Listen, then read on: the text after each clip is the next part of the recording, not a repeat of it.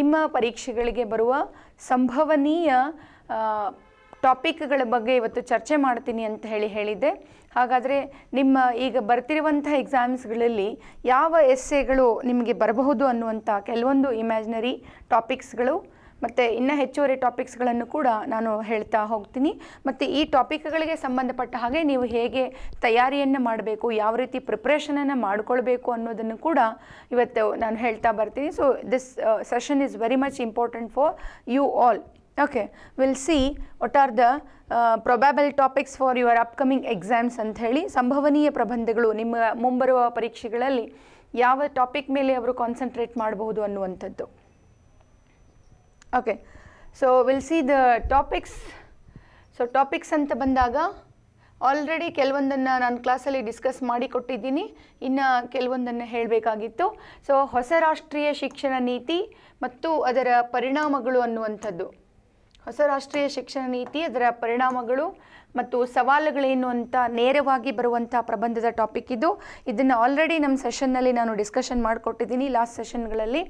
So ಹೊಸ ರಾಷ್ಟ್ರೀಯ ಶಿಕ್ಷಣ ನೀತಿಗೆ ನೀವು ಇಂಟ್ರೊಡಕ್ಷನ್ ಹೇಗೆ ಬರೀಬೇಕು, ಹಿಸ್ಟಾರಿಕಲ್ ಬ್ಯಾಕ್ಗ್ರೌಂಡ್, ದೆನ್ ಅದರ ಮೀನಿಂಗ್, ಆ ಪಾಲಿಸಿ ಏನೇನನ್ನು ಹೇಳುತ್ತೆ, what are the advantages and challenges, what are the government efforts and what should be your suggestions and conclusion. ಅಷ್ಟು ಮೆಥಡ್ಗಳನ್ನು ಕೂಡ ನಮ್ಮ ಲಾಸ್ಟ್ ಸೆಷನ್ನಲ್ಲಿ ನಾನು ನಿಮ್ಗೆ ಹೇಳ್ಕೊಟ್ಟಿದ್ದೀನಿ. ಅದನ್ನು ಫಾಲೋ ಮಾಡಿ, which is very much important topic, is a new education policy. And the next is Atmanirbhar Bharat Abhiyan. ನೋಡ್ರಿ, ಆತ್ಮನಿರ್ಭರ ಭಾರತ ಅಭಿಯಾನ ಕೂಡ ನಮ್ಮ ಪರೀಕ್ಷಾ ದೃಷ್ಟಿಯಿಂದ ಬಹಳ ಮುಖ್ಯ ಅಂತ. ಸೊ ಆತ್ಮನಿರ್ಭರ ಭಾರತ ಅಭಿಯಾನ ನೋಡ್ರಿ, ಇದು 2020ರಲ್ಲಿ ಪ್ರಾರಂಭ ಆಗಿರುವಂಥದ್ದು. 2020ರಲ್ಲಿ ಕೊರೋನಾ ಮಹಾಮಾರಿ ಏನು ಫಸ್ಟ್ ಲಾಕ್ಡೌನ್ ಸಂದರ್ಭ ಇತ್ತು, ಆ ಸಂದರ್ಭದಲ್ಲಿ ಕೇಂದ್ರ ಸರ್ಕಾರ ಈ ಒಂದು ಅಭಿಯಾನವನ್ನು ಆರಂಭ ಮಾಡಿತು. 20 ಲಕ್ಷ ಕೋಟಿ ರೂಪಾಯಿ ಪ್ಯಾಕೇಜ್ ಅನೌನ್ಸ್ಮೆಂಟನ್ನು ನಾವು ನೋಡ್ತೀವಿ. ಆತ್ಮ ಅಂದರೆ ಸ್ವಯಂ ಅಂತ, ನಿರ್ಭರ ಮೀನ್ಸ್ ಸ್ವಾವಲಂಬಿ. ನಮ್ಮ ಅರ್ಥವ್ಯವಸ್ಥೆಯನ್ನು, ನಮ್ಮ ದೇಶವನ್ನು ಸ್ವಾವಲಂಬಿಯಾಗಿಸಬೇಕು ಅನ್ನುವ ಉದ್ದೇಶ ಇಟ್ಕೊಂಡು ಏನು ಎಂಟೈರ್ ಅರ್ಥವ್ಯವಸ್ಥೆಯ 3 ವಲಯಗಳಲ್ಲಿ ಕ್ರಾಂತಿಕಾರಕ ಬದಲಾವಣೆಗಳನ್ನು ತರಬೇಕು ಅಂತ ಅಂದುಕೊಂಡು ಕೇಂದ್ರ ಸರ್ಕಾರ ಘೋಷಿಸಿದಂಥ ಮಹತ್ವಾಕಾಂಕ್ಷಿ ಯೋಜನೆಗಳಲ್ಲಿ ಒಂದು ಆತ್ಮನಿರ್ಭರ ಭಾರತ ಅಭಿಯಾನ ಅಂತ ಹೇಳ್ತೀವಿ. ಅದನ್ನು 3 ಆಯಾಮಗಳಲ್ಲಿ ಎಕನಾಮಿಕ್ ಪ್ಯಾಕೇಜ್ಗಳನ್ನು ಕೂಡ ಕೇಂದ್ರ ಸರ್ಕಾರ ಅನೌನ್ಸ್ ಮಾಡಿದ್ದು ನಾವು ನೋಡ್ತೀವಿ. ಎಕನಾಮಿಕ್ ಪ್ಯಾಕೇಜ್ಗಳನ್ನು ಅನೌನ್ಸ್ ಮಾಡಿದ್ರು. ಹಾಗೆ ನಾವು ಹೇಳ್ತೀವಿ, ನಿಮ್ಗೆ ಗೊತ್ತಿರಬೇಕು, ಕೃಷಿ ರಂಗದಲ್ಲಿ ಬದಲಾವಣೆಯನ್ನು ತರಬೇಕು ಅಂತೇಳಿ ಅಗ್ರಿ ಸ್ಟ್ಯಾಕ್ ಅಂತೇಳಿ ಈಗ ನೋಡ್ರಿ ಡಿಜಿಟಲ್ ಪ್ಲ್ಯಾಟ್ಫಾರ್ಮನ್ನು ತರ್ತಾ ಇದ್ದಾರೆ. ಮತ್ತು ನಿನ್ನೆ ಕ್ಲಾಸಲ್ಲಿ ನಾನು ಹೇಳಿದ ಹಾಗೆ 3 ಏನು ಹೊಸ ಮಸೂದೆಗಳು ಅನೌನ್ಸ್ ಆಯಿತು, ಅವುಗಳು ಕೂಡ ಆತ್ಮನಿರ್ಭರ ಭಾರತ ಅಭಿಯಾನದಡಿಯಲ್ಲೇ ಅನೌನ್ಸ್ ಆಗಿರುವಂಥದ್ದು. ಕರೆಕ್ಟ್. ಹಾಗೆ ಏನೇನು ಇವತ್ತು ಬದಲಾವಣೆಗಳನ್ನು ಅರ್ಥವ್ಯವಸ್ಥೆಯಲ್ಲಿ ನೋಡ್ತೀವಿ ಎಲ್ಲ ಕೂಡ ಆತ್ಮನಿರ್ಭರ ಭಾರತ ಅಭಿಯಾನದ ಪ್ಯಾಕೇಜ್ನಲ್ಲಿ. ನಾವು INS ವಿಕ್ರಾಂತ್ ಬಗ್ಗೆ ನಾನು ಲಾಸ್ಟ್ ಕರೆಂಟ್ ಅಫೇರ್ಸಲ್ಲಿ ಮಾತಾಡಿದೆ, ಅದು ಕೂಡ ಆತ್ಮನಿರ್ಭರ ಭಾರತ ಅಭಿಯಾನದ ಒಂದು ಸಬ್ ಪ್ರಾಜೆಕ್ಟ್ ಆಗಿತ್ತು ಅಂತೇಳಿ. ಫೈನ್. ಸೊ ಈ ಪ್ರಾಜೆಕ್ಟು ಇದ್ರ ಬಗ್ಗೆ ಡೀಟೇಲ್ ಮಾಹಿತಿಯನ್ನು, ಅದರದ್ದು PDF ಇದೆ, ಅದನ್ನು ನಾನು ನಾಗರಾಜ್ ಸರ್ ಮೂಲಕ ನಿಮ್ಮ ಗ್ರೂಪಿಗೆ ಕಳಿಸೋ ಪ್ರಯತ್ನ ಮಾಡ್ತೀನಿ. ಅದ್ರದ್ದು PDF ಇದೆ, ಆತ್ಮನಿರ್ಭರ ಭಾರತ ಅಭಿಯಾನ, ಅದು ಹೇಗೆ ಏನು ಎತ್ತ ಅಂಥೇಳಿ ಅದನ್ನು ನಾನು ಸರ್ ಥ್ರೂ ಕಳಿಸ್ಕೊಡ್ತೀನಿ ನಿಮಗೆ. ಅದೊಂದು ಪ್ರಿಪ್ರೇಷನ್ ಮಾಡ್ಕೊಳ್ಳಿ. ಸೊ ಅದಕ್ಕೆ ಏನು ಮಾಡಬೇಕು, ಇಂಟ್ರೊಡಕ್ಷನನ್ನು ಬರೀಬೇಕು, ಹಿಸ್ಟಾರಿಕಲ್ ಬ್ಯಾಕ್ಗ್ರೌಂಡ್ ಬರೀಬೇಕು. ನೋಡಿರಿ, ಆತ್ಮನಿರ್ಭರತೆ ಅನ್ನುವಂಥದ್ದು ಹೊಸ ಕಾನ್ಸೆಪ್ಟ್ ಅಲ್ಲ. ನಾವು ಸಿಂಧೂ ನದಿ ನಾಗರಿಕತೆ ಕಾಲದಿಂದ ಕೂಡ ಜಗತ್ತಿನ ಬೇರೆ ಬೇರೆ ದೇಶಗಳಿಗೆ ರಫ್ತು ಮಾಡುವಷ್ಟು ನಾವು ಸ್ವಾವಲಂಬಿ ರಾಷ್ಟ್ರದವರಾಗಿದ್ವಿ. ಕರೆಕ್ಟ್. ಹಾಗೆ ಮಧ್ಯಕಾಲೀನ ಇತಿಹಾಸಕ್ಕೆ ಬಂದಾಗ ಜಗತ್ತಿನ ಮೂಲೆ ಮೂಲೆಗಳಿಗೆ ಕೃಷಿ ವಸ್ತುಗಳನ್ನು, ಹಲವಾರು ವಸ್ತುಗಳನ್ನು ನಾವು ರಫ್ತು ಮಾಡ್ತಾ ಸ್ವಾವಲಂಬಿಯಾಗಿಯೇ ಬದುಕ್ತಾ ಇದ್ವಿ. ಮುಂದೆ ಯುರೋಪಿಯನ್ನರ ಆಗಮನ ಏನಿದೆ, ಇದು ಭಾರತದ ಸ್ವಾವಲಂಬಿತನಕ್ಕೆ ಒಂದು ದೊಡ್ಡ ಕೊಡಲಿ ಪೆಟ್ಟನ್ನು ಕೊಟ್ಟಿತು. ಒಂದು ಇನ್ನೊಂದು ದೇಶಕ್ಕೆ ರಫ್ತು ಮಾಡುವಂಥ ರಾಷ್ಟ್ರ ಆಮದುಗೆ ಮಾರುಕಟ್ಟೆಯಾಗಿ ಮಾರ್ಪಡಲಿಕ್ಕೆ ಪ್ರಾರಂಭ ಮಾಡಿತು. ಹೌದ್ರಿ, ರೇಷ್ಮೆಗೆ ದೊಡ್ಡ ರಫ್ತು ರಾಷ್ಟ್ರ ಆಗಿತ್ತು, ಇವತ್ತು ಮಾರುಕಟ್ಟೆ ರಾಷ್ಟ್ರ ಆಗ್ತಿದೆ. ಬಿಕಾಸ್ ಜಾಗತೀಕರಣ ಯುರೋಪಿಯನ್ನರಾಗನ್ನ ನಮ್ಮ ಮೇಲೆ ಅಷ್ಟು ಪ್ರಭಾವವನ್ನು ಬೀರ್ತು ಅನ್ನುವಂಥ ಮಾತನ್ನು ಹೇಳ್ತಾ ಬರಬೇಕು. ಸೊ ಹಾಗೆ ಇಲ್ಲಿ ಗಾಂಧೀಜಿಯವರು ಕೂಡ ಪರಿಕಲ್ಪನೆಯನ್ನು ಕೊಡ್ತಾರೆ, ಸ್ವರಾಜ್ಯ ಸ್ವದೇಶಿ ಪರಿಕಲ್ಪನೆಯನ್ನು ಕೊಟ್ಟರು. ಆತ್ಮನಿರ್ಭರ ಕಾನ್ಸೆಪ್ಟ್ ಹುಟ್ಟಿದ್ದು ಗಾಂಧೀಜಿಯವರ ಕಾಲದೊಳಗನ. ಅವ್ರು ಹೇಳಿದ್ರು ನೋಡ್ರಿ, ನಮಗೆ ಬೇಕಾದ ವಸ್ತುಗಳನ್ನು ನಾವೇ ತಯಾರು ಮಾಡ್ಕೊಳ್ಳೋಣ, ನಾವು ಹಾಕೊಳ್ಳೋ ಬಟ್ಟೆ ನಾವೇ ನೂಲೋಣ, ನಮಗೆ ಬೇಕಾದ ಬೆಳೆಗಳನ್ನು ನಾವೇ ಬೆಳೆದುಕೊಳ್ಳೋಣ. ನೋಡ್ರಿ, ಇದು ನಿರ್ಭರತೆ ಅನ್ನುವಂಥ ಪ್ರಶ್ನೆ. ಇದು ಸ್ವಯಂ ನಿರ್ಭರತೆ, ಆತ್ಮನಿರ್ಭರತೆ ಅನ್ನುವ ಪರಿಕಲ್ಪನೆಯನ್ನು ಕೊಟ್ಟಿದ್ದು ಗಾಂಧೀಜಿಯವರು. ಸೊ ಅದಾದ ನಂತರ ನಾವು ಸ್ವತಂತ್ರ ನಂತರ ನೋಡಿದಾಗ ಪಂಚವಾರ್ಷಿಕ ಯೋಜನೆಗಳನ್ನು ಸರ್ಕಾರಗಳು ಪ್ರಾರಂಭ ಮಾಡಿದ್ವು. ನಮ್ಮ ಆಮದು ಮತ್ತು ರಫ್ತು ನೀತಿಯಲ್ಲಿ. ಅದರಲ್ಲೂ ಕೂಡ ಇಂದಿರಾ ಗಾಂಧಿಯವರ ಅವಧಿನಲ್ಲಿ ಆಮದು ನಿಯಂತ್ರಣ ಅಥವಾ ನಾವೇನಂತೀವಿ ಇಂಪೋರ್ಟ್ ಸಬ್ಸ್ಟಿಟ್ಯೂಷನ್ ಅಂತೇಳಿ ಆಮದು ಪರ್ಯಾಯ ನೀತಿಯನ್ನು ಅವರು ಪ್ರಾರಂಭ ಮಾಡ್ತಾರೆ. ಸೊ ಅದಾಗಿ ಆದಮೇಲೆ ಇತ್ತೀಚೆಗೆ ಬಂದ ಸರ್ಕಾರ ನಮ್ಮ ದೇಶದಲ್ಲಿ ಆಮದನ್ನು ಕಡಿಮೆ ಮಾಡಿಸಿ ರಫ್ತನ್ನು ಜಾಸ್ತಿ ಮಾಡಿಸಿ ನಾವು ಜಾಗತಿಕ ರಫ್ತುದಾರ ರಾಷ್ಟ್ರ ಆಗಿ ಮತ್ತು ದೇಸಿ ಕೈಗಾರಿಕೆಗಳಿಗೆ ಹೆಚ್ಚಿನ ಪ್ರಾಶಸ್ತ್ಯ ಸಿಗಬೇಕು ಅನ್ನೋ ಉದ್ದೇಶವನ್ನು ಇಟ್ಕೊಂಡು ಈಗ ಆತ್ಮನಿರ್ಭರ ಭಾರತ ಅಭಿಯಾನವನ್ನು ಘೋಷಣೆ ಮಾಡಿದೆ ಅಂತ ಹೇಳ್ಕೊಂಡು ಬರಬೇಕು. ಆಮೇಲೆ ಆತ್ಮನಿರ್ಭರ ಅಂತಂದ್ರೆ ಏನು ಕಾನ್ಸೆಪ್ಟನ್ನು ಹೇಳಿಬಿಟ್ಟು ಅದಕ್ಕೆ ಏನೇನು ಆಯಾಮಗಳಿದೆ ಅನ್ನೋದನ್ನು ಬರಿತಾ ಬನ್ನಿ.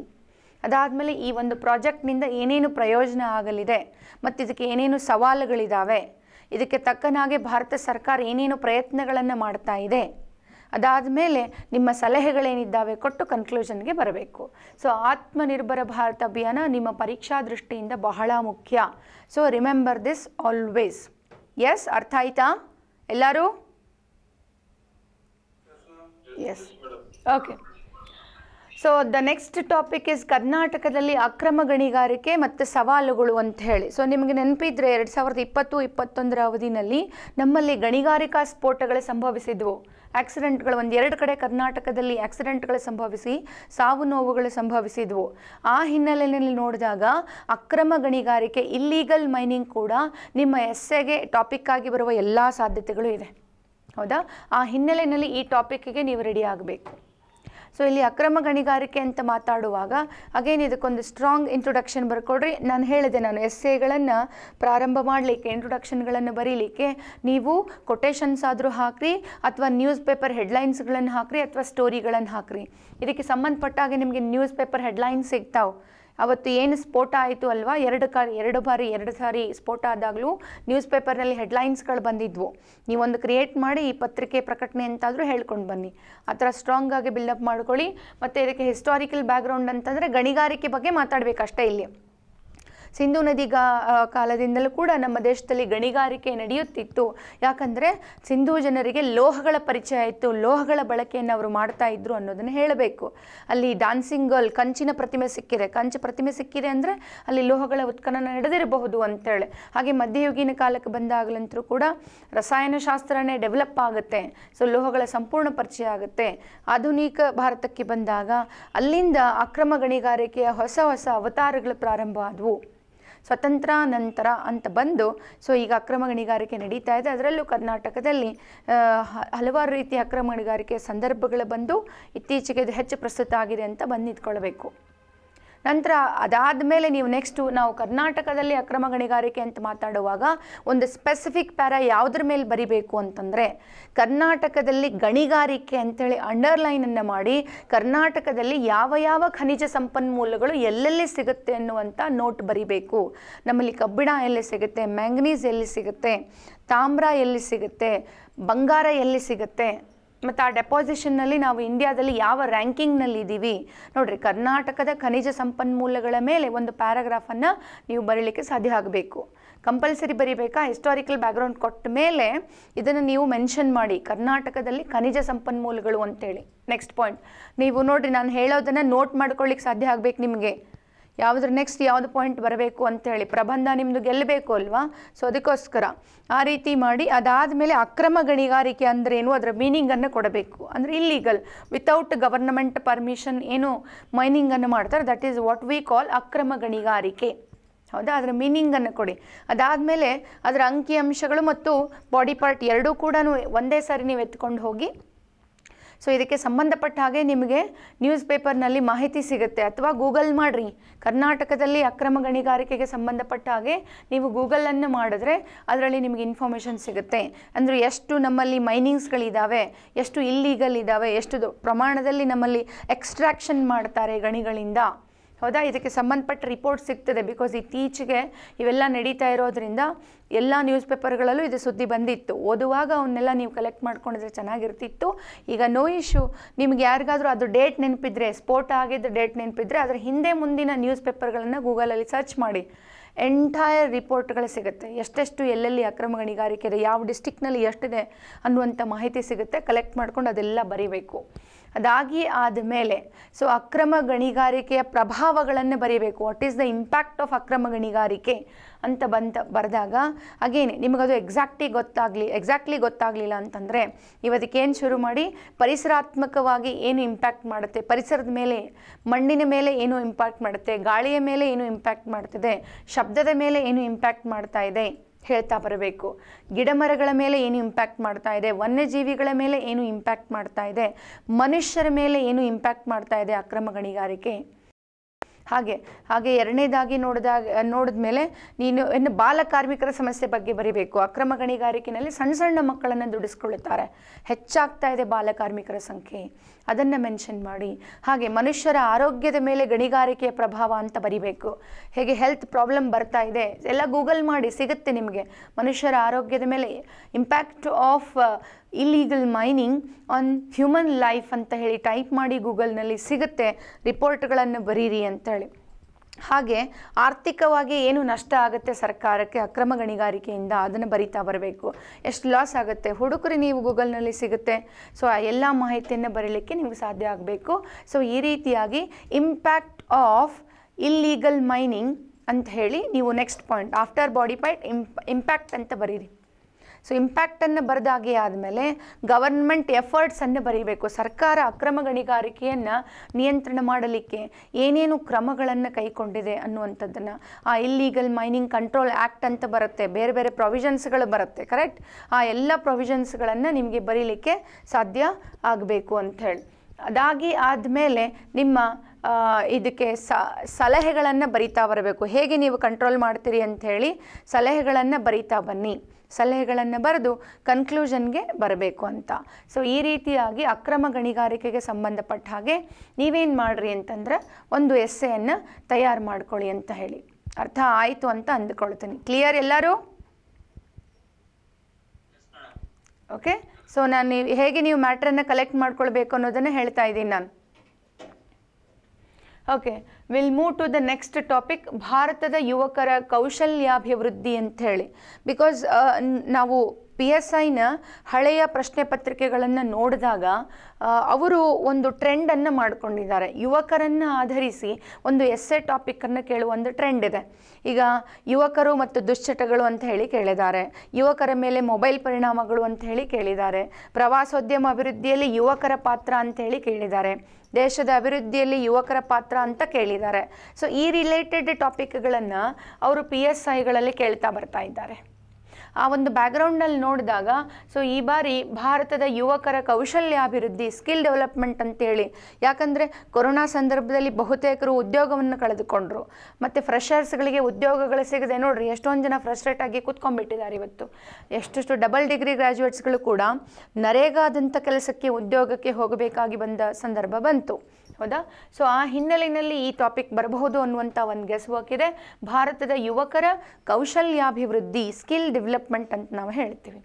ಸೊ ಇದ್ರ ಬಗ್ಗೆ ಮಾತಾಡುವಾಗ ಅಗೇನ್ ನೀವು ಒಂದು ಸ್ಟ್ರಾಂಗ್ ಇಂಟ್ರೊಡಕ್ಷನ್ನ ಮಾಡಿಕೊಡ್ರಿ, ವಿವೇಕಾನಂದರ ಸ್ಟೇಟ್ಮೆಂಟನ್ನಾದರೂ ಕೊಡ್ರಿ, ಅಥವಾ ಯುವಕರ ಬಗ್ಗೆ ನಿಮಗೇನು ಸ್ಟೇಟ್ಮೆಂಟ್ ಕೊಡಬೇಕನ್ಸುತ್ತೆ ಬರೀರಿ, ಅಥವಾ ಭಗತ್ ಸಿಂಗ್ ಅವರನ್ನು ನೀವು ಎಕ್ಸಾಂಪಲ್ ಆಗಿ ತಗೊಂಡು ಭಗತ್ ಸಿಂಗ್ ಅವರ ಸ್ಟೇಟ್ಮೆಂಟನ್ನು ತಗೊಂಡು ಒಬ್ಬ ಯುವ ಪಡೆ ಏನೆಲ್ಲ ದೇಶದಲ್ಲಿ ಮಾಡಬಹುದು ಅನ್ನೋದಕ್ಕೆ ಯುವ ಸ್ಫೂರ್ತಿ ಅವರನ್ನಾದರೂ ಹೇಳಿ, ವಿವೇಕಾನಂದ ಹೇಳ್ರಿ, ಹೆನ್ರಿ ಡೆರೋಜಿಯೋ ಅಂತೇಳಿ 23 ವರ್ಷದಲ್ಲಿ ತೀರ್ಕೊಳ್ತಾರೆ. ಹೆನ್ರಿ ಡೆರೋಜಿಯೋ ಭಾರತದ ರಾಷ್ಟ್ರೀಯತೆಯ ಹರಿಕಾರರಲ್ಲಿ ಒಬ್ಬರಾಗಿದ್ದಂಥವರು. ಸೊ ಯಾವುದಾದ್ರೂ ಒಂದು ಇನ್ಸಿಡೆಂಟನ್ನು ತಗೊಂಡು ಒಂದು ಸ್ಟ್ರಾಂಗ್ ಆಗಿರುವಂಥ ಇಂಟ್ರೊಡಕ್ಷನ್ ಮಾಡ್ಕೊಳ್ಳಿ. ಅಗೇನ್ ಸೇಮ್ ಹಿಸ್ಟಾರಿಕಲ್ ಬ್ಯಾಕ್ಗ್ರೌಂಡ್ ಗೊತ್ತಿದೆ ಅಲ್ವಾ, ನಾನು ಹೇಳಿದ್ದೀನಿ ಸಿಂಧೂ ನದಿಯಿಂದ ಒಟ್ಟು ಯುವಕರನ್ನ ಅಟ್ಯಾಚ್ ಮಾಡ್ಕೊತಾನೆ ಬರ್ರಿ. ಅಲ್ಲಿಂದ ಭಾರತದ ಸ್ವತಂತ್ರ ಸಂಗ್ರಾಮದಲ್ಲಿ ಯುವಕರ ಕಾಂಟ್ರಿಬ್ಯೂಷನ್ ಏನೇನಿತ್ತು, ಸೊ ಎಷ್ಟು ಮುಖ್ಯ ಆಗುತ್ತೆ ಅನ್ನೋದನ್ನು ಹೇಳ್ತಾ ಬಂದು ಆಧುನಿಕ ಭಾರತಕ್ಕೆ ಬರಬೇಕು. ಸೊ ಅದಾಗಿ ಆದಮೇಲೆ ಯುವಕರ ಕೌಶಲ್ಯಾಭಿವೃದ್ಧಿ, ಇದರ ಅರ್ಥ ಏನು ಅಂತೇಳಿ ಬರೀಬೇಕು. The meaning of skill development.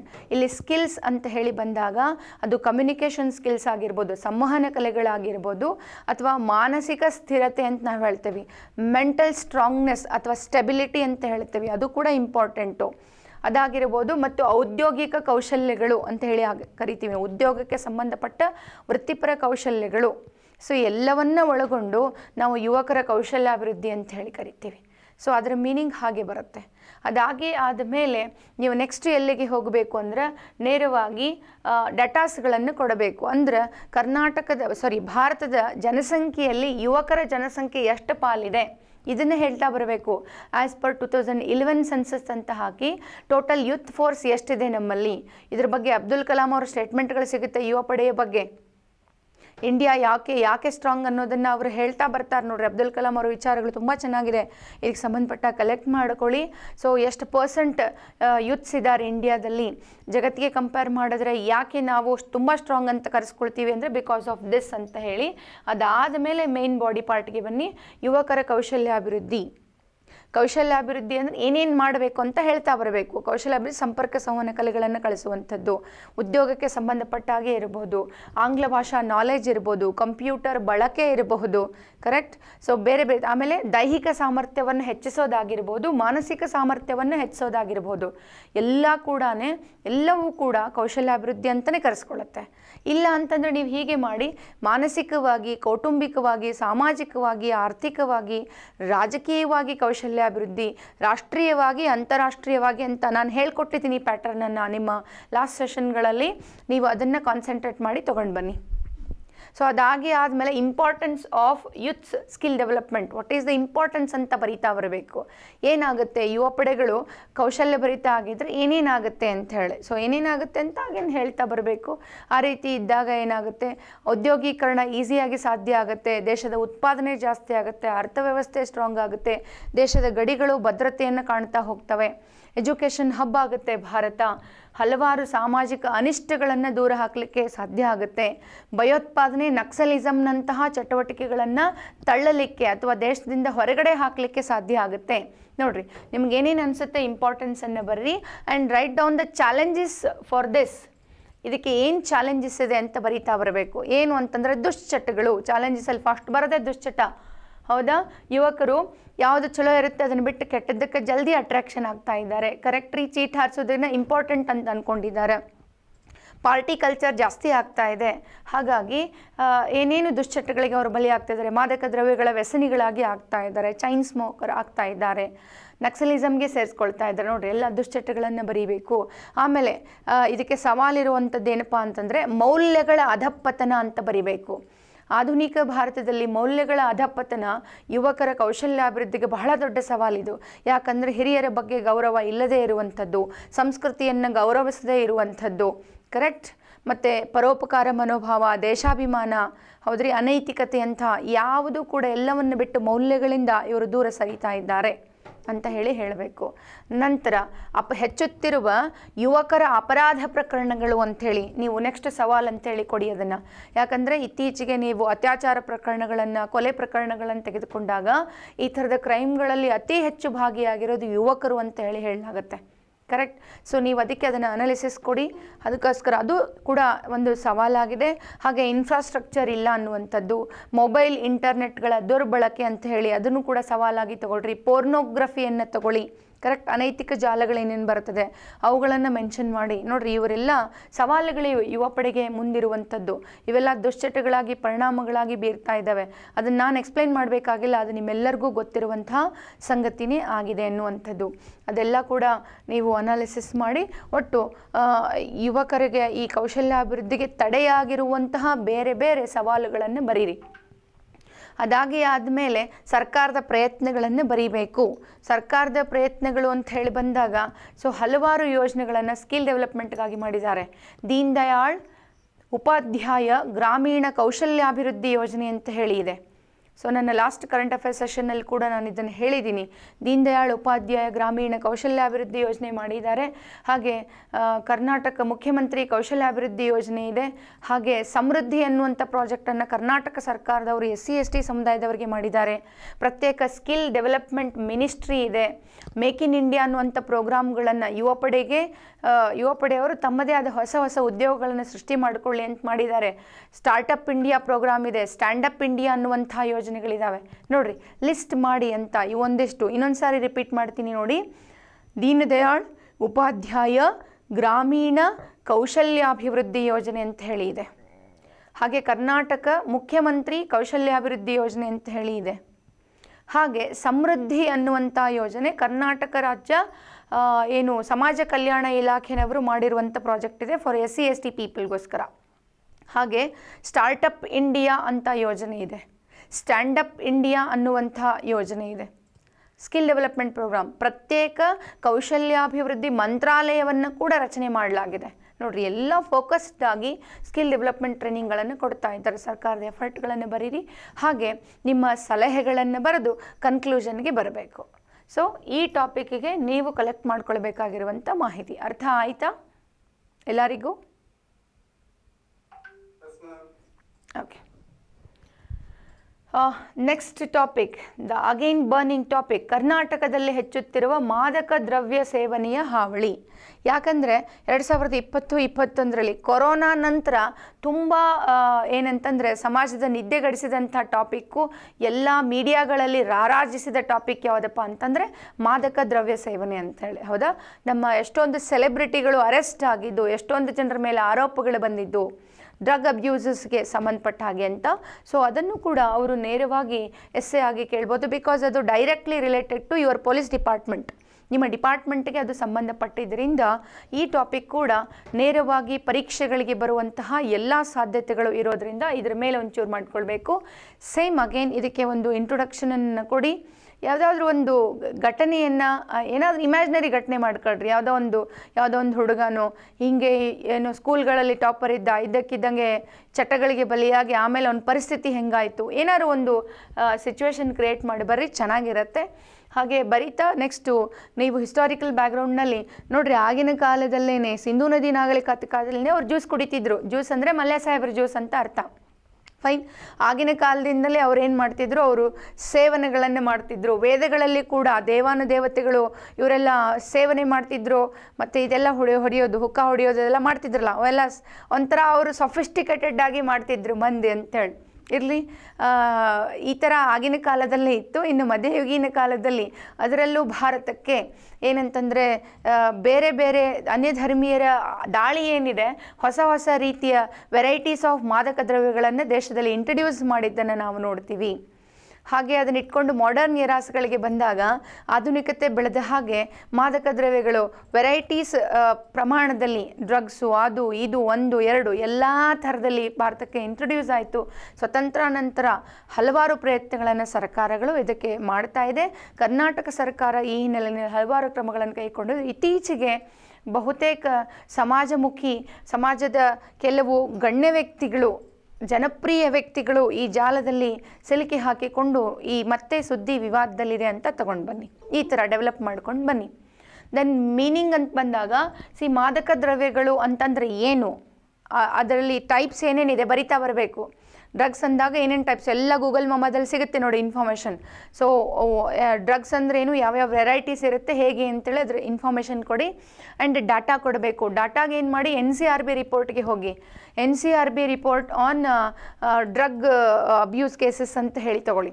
ನೀವು ಟೈಪ್ ಮಾಡಿ ಗೂಗಲ್ ಮಾಮಾದಲ್ಲಿ ಸಿಗ್ತದೆ. ಎಷ್ಟು ಕೇಸಸ್ಗಳು ದಾಖಲಾಗಿವೆ ಇಲ್ಲಿಂದ ಇಲ್ಲಿವರೆಗೂ, ಎಷ್ಟು ಜನ ಅರೆಸ್ಟ್ ಆಗಿದ್ದಾರೆ, ಅದರಲ್ಲಿ ಯುವಕರು ಎಷ್ಟಿದ್ದಾರೆ, ಮಾಹಿತಿ ಸಿಕ್ಬಿಡುತ್ತೆ ನಿಮಗೆ. ಸೊ ಎಂಟೈರ್ ಡಾಟಾನ ಕೊಡಿ. ಆಮೇಲೆ ಏನು ಬರಬೇಕು, ಮೇನ್ ಬಾಡಿ ಪಾರ್ಟಿಗೆ ಬರಬೇಕು ಅಂತೇಳಿ. ಬಾಡಿ ಪಾರ್ಟಿಗೆ ಬಂದಾಗ ಹೇಳ್ತಾ ಬರಬೇಕು.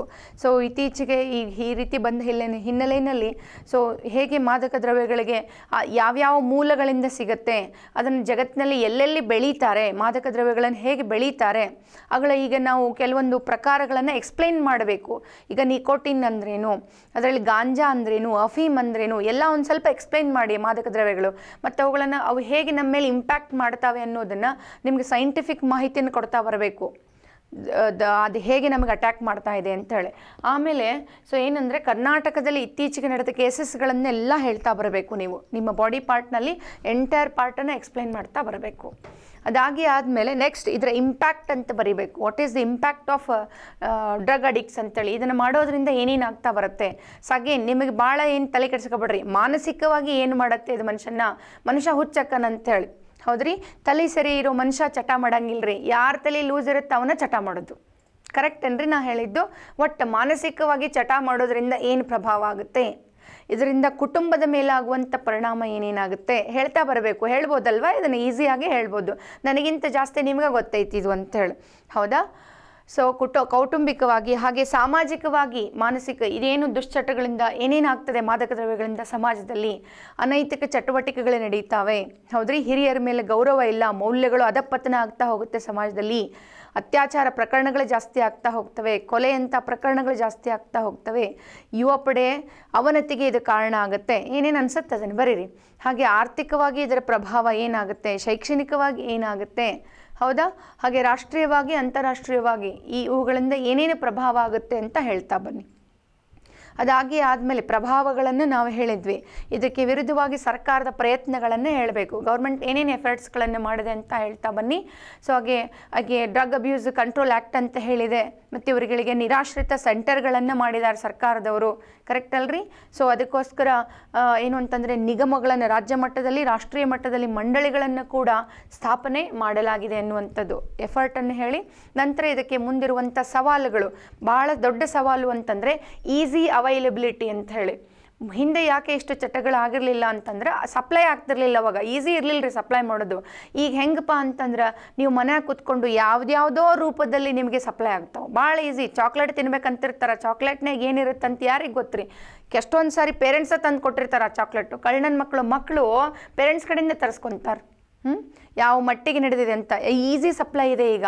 ಭಾಳ ದೊಡ್ಡದೇನು ಅಂದರೆ ಈ ಸಪ್ಲೈ ಚೈನನ್ನು ಬ್ರೇಕ್ ಮಾಡಬೇಕು. ಯಾವ ಮೂಲದಿಂದ ಬರ್ತಾ ಇದೆ ಗೊತ್ತಾಗ್ತಾ ಇಲ್ಲ. ಸೊ ಬಹಳ ದೊಡ್ಡ ಸವಾಲಿದು. ಹಾಗೆ ಇದಕ್ಕೆ ಇನ್ನೊಂದೇನಪ್ಪ ಅಂದರೆ fashion and media. Of course media effect ತುಂಬ ಇದೆ ಅಂತೇಳಿ, ಯಾಕಂದರೆ ವೈಭವೀಕರಣ ಮಾಡಿ ತೋರಿಸ್ತಾರೆ ಇವುಗಳನ್ನೆಲ್ಲ.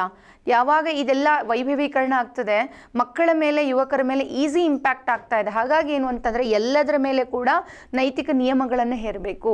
ಭಾಳ ದೊಡ್ಡ ಸವಾಲಿದು. ನಂತರ ನೆಕ್ಸ್ಟ್ ಸವಾಲು ಅಂತಂದರೆ ನೈತಿಕ ಮೌಲ್ಯಗಳ ಅಧಪತನ ಆಗ್ತಿರೋದು ಅಂತ ಹೇಳಿ. ಮೌಲ್ಯಗಳಿಗೆ ಬೆಲೆನೇ ಕೊಡ್ತಾ ಇಲ್ಲ. ಯಾವುದು ತಪ್ಪು ಅಂತ ಹೇಳ್ತೇವಲ್ಲ, ತಪ್ಪಿದ ಕಡೆ ಜಾಸ್ತಿ ಅಟ್ರಾಕ್ಷನ್ ಆಗ್ತಾ ಇದೆ. ಯಾಕೆ? ಸರಿ ತಪ್ಪಿನ ಪರಿಕಲ್ಪನೆಯನ್ನೇ ಇವತ್ತಿನ ಜನ ಮರೆತು ಹೋಗ್ತಾ ಇದ್ದಾರೆ. ಅದು ಬಹಳ ದೊಡ್ಡ ಸವಾಲು, ಕರೆಕ್ಟ್. ಮತ್ತು ಇದಕ್ಕೆಲ್ಲ ಮಾಫಿಯಾಗಳು ಬೆಳೆದು ನಿಂತಿದೆ ಅಂತ. ಡ್ರಗ್ ಮಾಫಿಯಾ ದೊಡ್ಡ ಪ್ರಮಾಣದಲ್ಲಿ ಮಾಫಿಯಾಗಳು ಬೆಳೆದು ನಿಂತಿದೆ. ಇದಕ್ಕೆ ರಾಜಕೀಯ ಸಪೋರ್ಟ್ಗಳು ಸಿಗ್ತಾ ಇದೆ. ಇಂಟರ್ನ್ಯಾಷನಲ್ ಮೀಡಿಯಾ ಮಾಫಿಯಾದವರು ಕನೆಕ್ಟ್ ಆಗ್ತಾ ಇದ್ದಾರೆ. ನೋಡ್ರಿ, ನಿಮ್ಗೆ ಇವೆಲ್ಲ ನಮ್ಮ ಮುಂದೆ ಇರುವಂಥ ಸವಾಲುಗಳು ಅಂತ. ಮತ್ತು ಸರ್ಕಾರದ ಕಟ್ಟುನಿಟ್ಟಿನ ಕ್ರಮಗಳನ್ನು ಕೊಡಬೇಕು. ಸಿಕ್ಕಾಕೊಂಡವ್ರನ್ನ ಏನಪ್ಪ ಅಂದ್ರೆ ಅವ್ರು ಜೀವನ ಪರ್ಯಂತ ಹೊರಗೆ ಬರ್ಬಾರ್ದ ನನ್ನ ಮಕ್ಕಳು, ಹಾಗೆ ಹಾಕಬೇಕು ಅಂತೇಳಿ. ಯಾವಾಗ ಶಿಕ್ಷೆಯ ಭಯ ಬರುತ್ತೋ ಆಗಲಾದರೂ ಸ್ವಲ್ಪ ಕಡಿಮೆ ಆಗ್ಬೋದು. ಏನು ಮಾಡೋಕ್ಕೆ ಬರಂಗಿಲ್ಲ ರೀ, ಚಟ ಇದ್ದವ್ರು ಏನಾದರೂ ಮಾಡ್ತಾರೆ, ಆದರೂ ಕೂಡ ನಮ್ಮ ಪ್ರಯತ್ನಗಳನ್ನು ಮರಿಬಾರ್ದು ಅನ್ನೋ ಹಿನ್ನೆಲೆಯಲ್ಲಿ ಹೇಳ್ತಾ ಬರಬೇಕು. ಸೊ ಈ ರೀತಿ ನಿಮ್ಮ ಸಜೆಷನ್ಸ್ಗಳನ್ನು ಕೊಟ್ಟು ಕನ್ಕ್ಲೂಷನ್ಗಳನ್ನು ಕೊಡ್ರಿ ಅಂತೇಳಿ. ಓಕೆ, ಇದು ಮಾದಕ ದ್ರವ್ಯಗಳಿಗೆ ಸಂಬಂಧಪಟ್ಟದ್ದು. ಅರ್ಥ ಆಯ್ತಾ ಎಲ್ಲರಿಗೂ? ಕ್ಲಿಯರ್? ಮಂದಿ ಸೈಲೆಂಟ್ ಆಗಿಬಿಟ್ರಿ? Okay, S. ನೆಕ್ಸ್ಟು ಸ್ವಲ್ಪ ಪರ್ಟಿಕ್ಯುಲರ್ ಆಗಿ ಹೋಗಬೇಕು. ಎತ್ತಿನ ಹೊಳೆ ಯೋಜನೆ ಸವಾಲುಗಳ ಬಗ್ಗೆ ಎಸ್ಸೆ ಟಾಪಿಕ್ ಇದೆ, ಯಾಕೆಂದರೆ ತುಂಬ ಡಿಸ್ಕಷನ್ ನಡೀತಾ ಇದೆ. ಬರುವಂಥ ಎಲ್ಲ CMಗಳು ಈ ಪ್ರಾಜೆಕ್ಟ್ ಬಗ್ಗೆನೇ ಮಾತಾಡ್ತಾ ಇರ್ತಾರೆ. ಸೊ ಎತ್ತಿನ ಹೊಳೆ ಯೋಜನೆ ಅನ್ನುವಂಥದ್ದು, ಈ ಯೋಜನೆ ಬಗ್ಗೆ ಗೊತ್ತಿರ್ಬೋದು ಅಂತ ಅಂದ್ಕೊಂಡಿದ್ದೀನಿ. ನದಿ ವ್ಯವಸ್ಥೆಗೆ ಸಂಬಂಧಪಟ್ಟಿದ್ದು. ಏನು ಕರ್ನಾಟಕದ ಪಶ್ಚಿಮಕ್ಕೆ ಮುಖ ಮಾಡಿ ಹರಿಯುವಂಥ ನದಿಯಾಗಿರುವಂಥ ನೇತ್ರಾವತಿ ನದಿ ಏನಿದೆ, ಈ ನೇತ್ರಾವತಿ ನದಿಯ ಉಪನದಿ ಇಸ್ ಎತ್ತಿನ ಹೊಳೆ. ಪಶ್ಚಿಮಕ್ಕೆ ಮುಖ ಮಾಡಿ ಹರಿಯುವಂಥದ್ದು ನೇತ್ರಾವತಿ ನದಿ. ಈ ನೇತ್ರಾವತಿ ನದಿಯ ಉಪನದಿ ಯಾವುದು? ಎತ್ತಿನ ಹೊಳೆ ಅನ್ನುವಂಥ ನದಿ ಇದು. ಸೊ ಈ ನದಿಯನ್ನು ಪಶ್ಚಿಮಕ್ಕೆ ಹರಿಯುವಂಥ ನೇತ್ರಾವತಿಯನ್ನು ಪೂರ್ವಕ್ಕೆ ತಿರುಗಿಸಿ ಅದನ್ನು ತಗೊಂಡು ಬಂದು ಎತ್ತಿನ ಹೊಳೆ ನದಿಗೆ ಕೂಡಿಸುವಂಥದ್ದು ಅಂತ. ಕೂಡಿಸಿ ಅಲ್ಲಿಂದ ಏನು ಅಂತಂದ್ರೆ ಈ ನೀರನ್ನು ಡೈವರ್ಟ್ ಮಾಡಿ ಸ್ಟಾಕ್ ಮಾಡಿ ಬೇರೆ ಬೇರೆ ಕಡೆ ಚೆಕ್ ಡ್ಯಾಮ್ಗಳನ್ನು ನಿರ್ಮಾಣ ಮಾಡಿಬಿಟ್ಟು, ಸೊ ಅಲ್ಲಿಂದ ಏನು ಅಂದರೆ ಈ ಚಿಕ್ಕಬಳ್ಳಾಪುರ, ಚಿತ್ರದುರ್ಗ, ತುಮಕೂರು ಮತ್ತು ಮುಂತಾದ ಡಿಸ್ಟ್ರಿಕ್ಸ್ಗಳೇನಿದ್ದಾವೆ ಅಲ್ಲಿಗೆ ಕುಡಿಯುವ ನೀರು ಇತ್ಯಾದಿ ಸೌಲಭ್ಯಗಳನ್ನು ಒದಗಿಸಬೇಕು ಅಂಥೇಳಿ ನದಿ ತಿರುವು ಯೋಜನೆ ಇದು. ಅದನ್ನೇ ನಾವು ಎತ್ತಿನ ಹೊಳೆ ಯೋಜನೆ ಅಂತ ಹೇಳಿ ಕರಿತೀವಿ. ಕರ್ನಾಟಕ ಸರ್ಕಾರ ಮಾಡಿರುವಂಥ ಪ್ರಾಜೆಕ್ಟ್ ಇದು, ಹೌದಾ? ಸೊ ಒಂದು ನದಿಯನ್ನು ತಿರುವು ಮಾಡೋದು ಅಂತ, ನದಿಯನ್ನು ತನ್ನ ದಿಕ್ಕನ್ನು ಬದಲಾಯಿಸಿ ಬೇರೆ ದಿಕ್ಕಿನೆಡೆಗೆ ತಗೊಂಡು ಬಂದು ಆ ಮೂಲಕ ಬರಪೀಡಿತ ಪ್ರದೇಶಗಳಿಗೆ ನೀರನ್ನು ಒದಗಿಸುವಂಥ ಯೋಜನೆ ಕರ್ನಾಟಕ ಸರ್ಕಾರದ್ದು ಇದು. ಅಗೇನ್ ಇದಕ್ಕೆ ಅಪೋಸಿಷನ್ ಕೂಡ ಇದೆ. ಬಿಕಾಸ್ ನೇತ್ರಾವತಿ ನದಿ ಹೇಗಿದೆ ಅಂತಂದರೆ ಅದು ಸಾರ್ವಕಾಲಿಕ ನದಿ ಅಲ್ಲ, ಅದು ಋತುಮಾನದ ನದಿ ಅಂತ ಹೇಳಿ. ಹಾಗಿರುವಾಗ ಸೊ ನದಿಯನ್ನು ಡೈವರ್ಟ್ ಮಾಡಿದ್ರೆ ಚಿಕ್ಕಮಗಳೂರು ಮತ್ತು ಈ ಕಡೆ ಮುಂದಿನ ವ್ಯಾಪ್ತಿಯ ಜನ ಏನು ಅಂತಂದರೆ ನಮಗೆ ನೀರಿನ ಅವೈಲಬಿಲಿಟಿ ಕಡಿಮೆ ಆಗುತ್ತೆ ಅಂತೇಳಿ ಇದನ್ನು ಅಪೋಸ್ ಮಾಡ್ತಾ ಇದ್ದಾರೆ. ಆ ಹಿನ್ನೆಲೆಯಲ್ಲಿ ಈ ಒಂದು ಪ್ರಾಜೆಕ್ಟು ಕಾಂಟ್ರವರ್ಷಿಯಲ್ ಆಗಿ ಕುತ್ಕೊಂಡಿದೆ. ಸೊ ಇದನ್ನೇ ಅವರು ನೇರವಾಗಿ ನಿಮಗೆ ಎಸ್ಸೆ ಆಗಿ ಕೇಳ್ಬೋದು.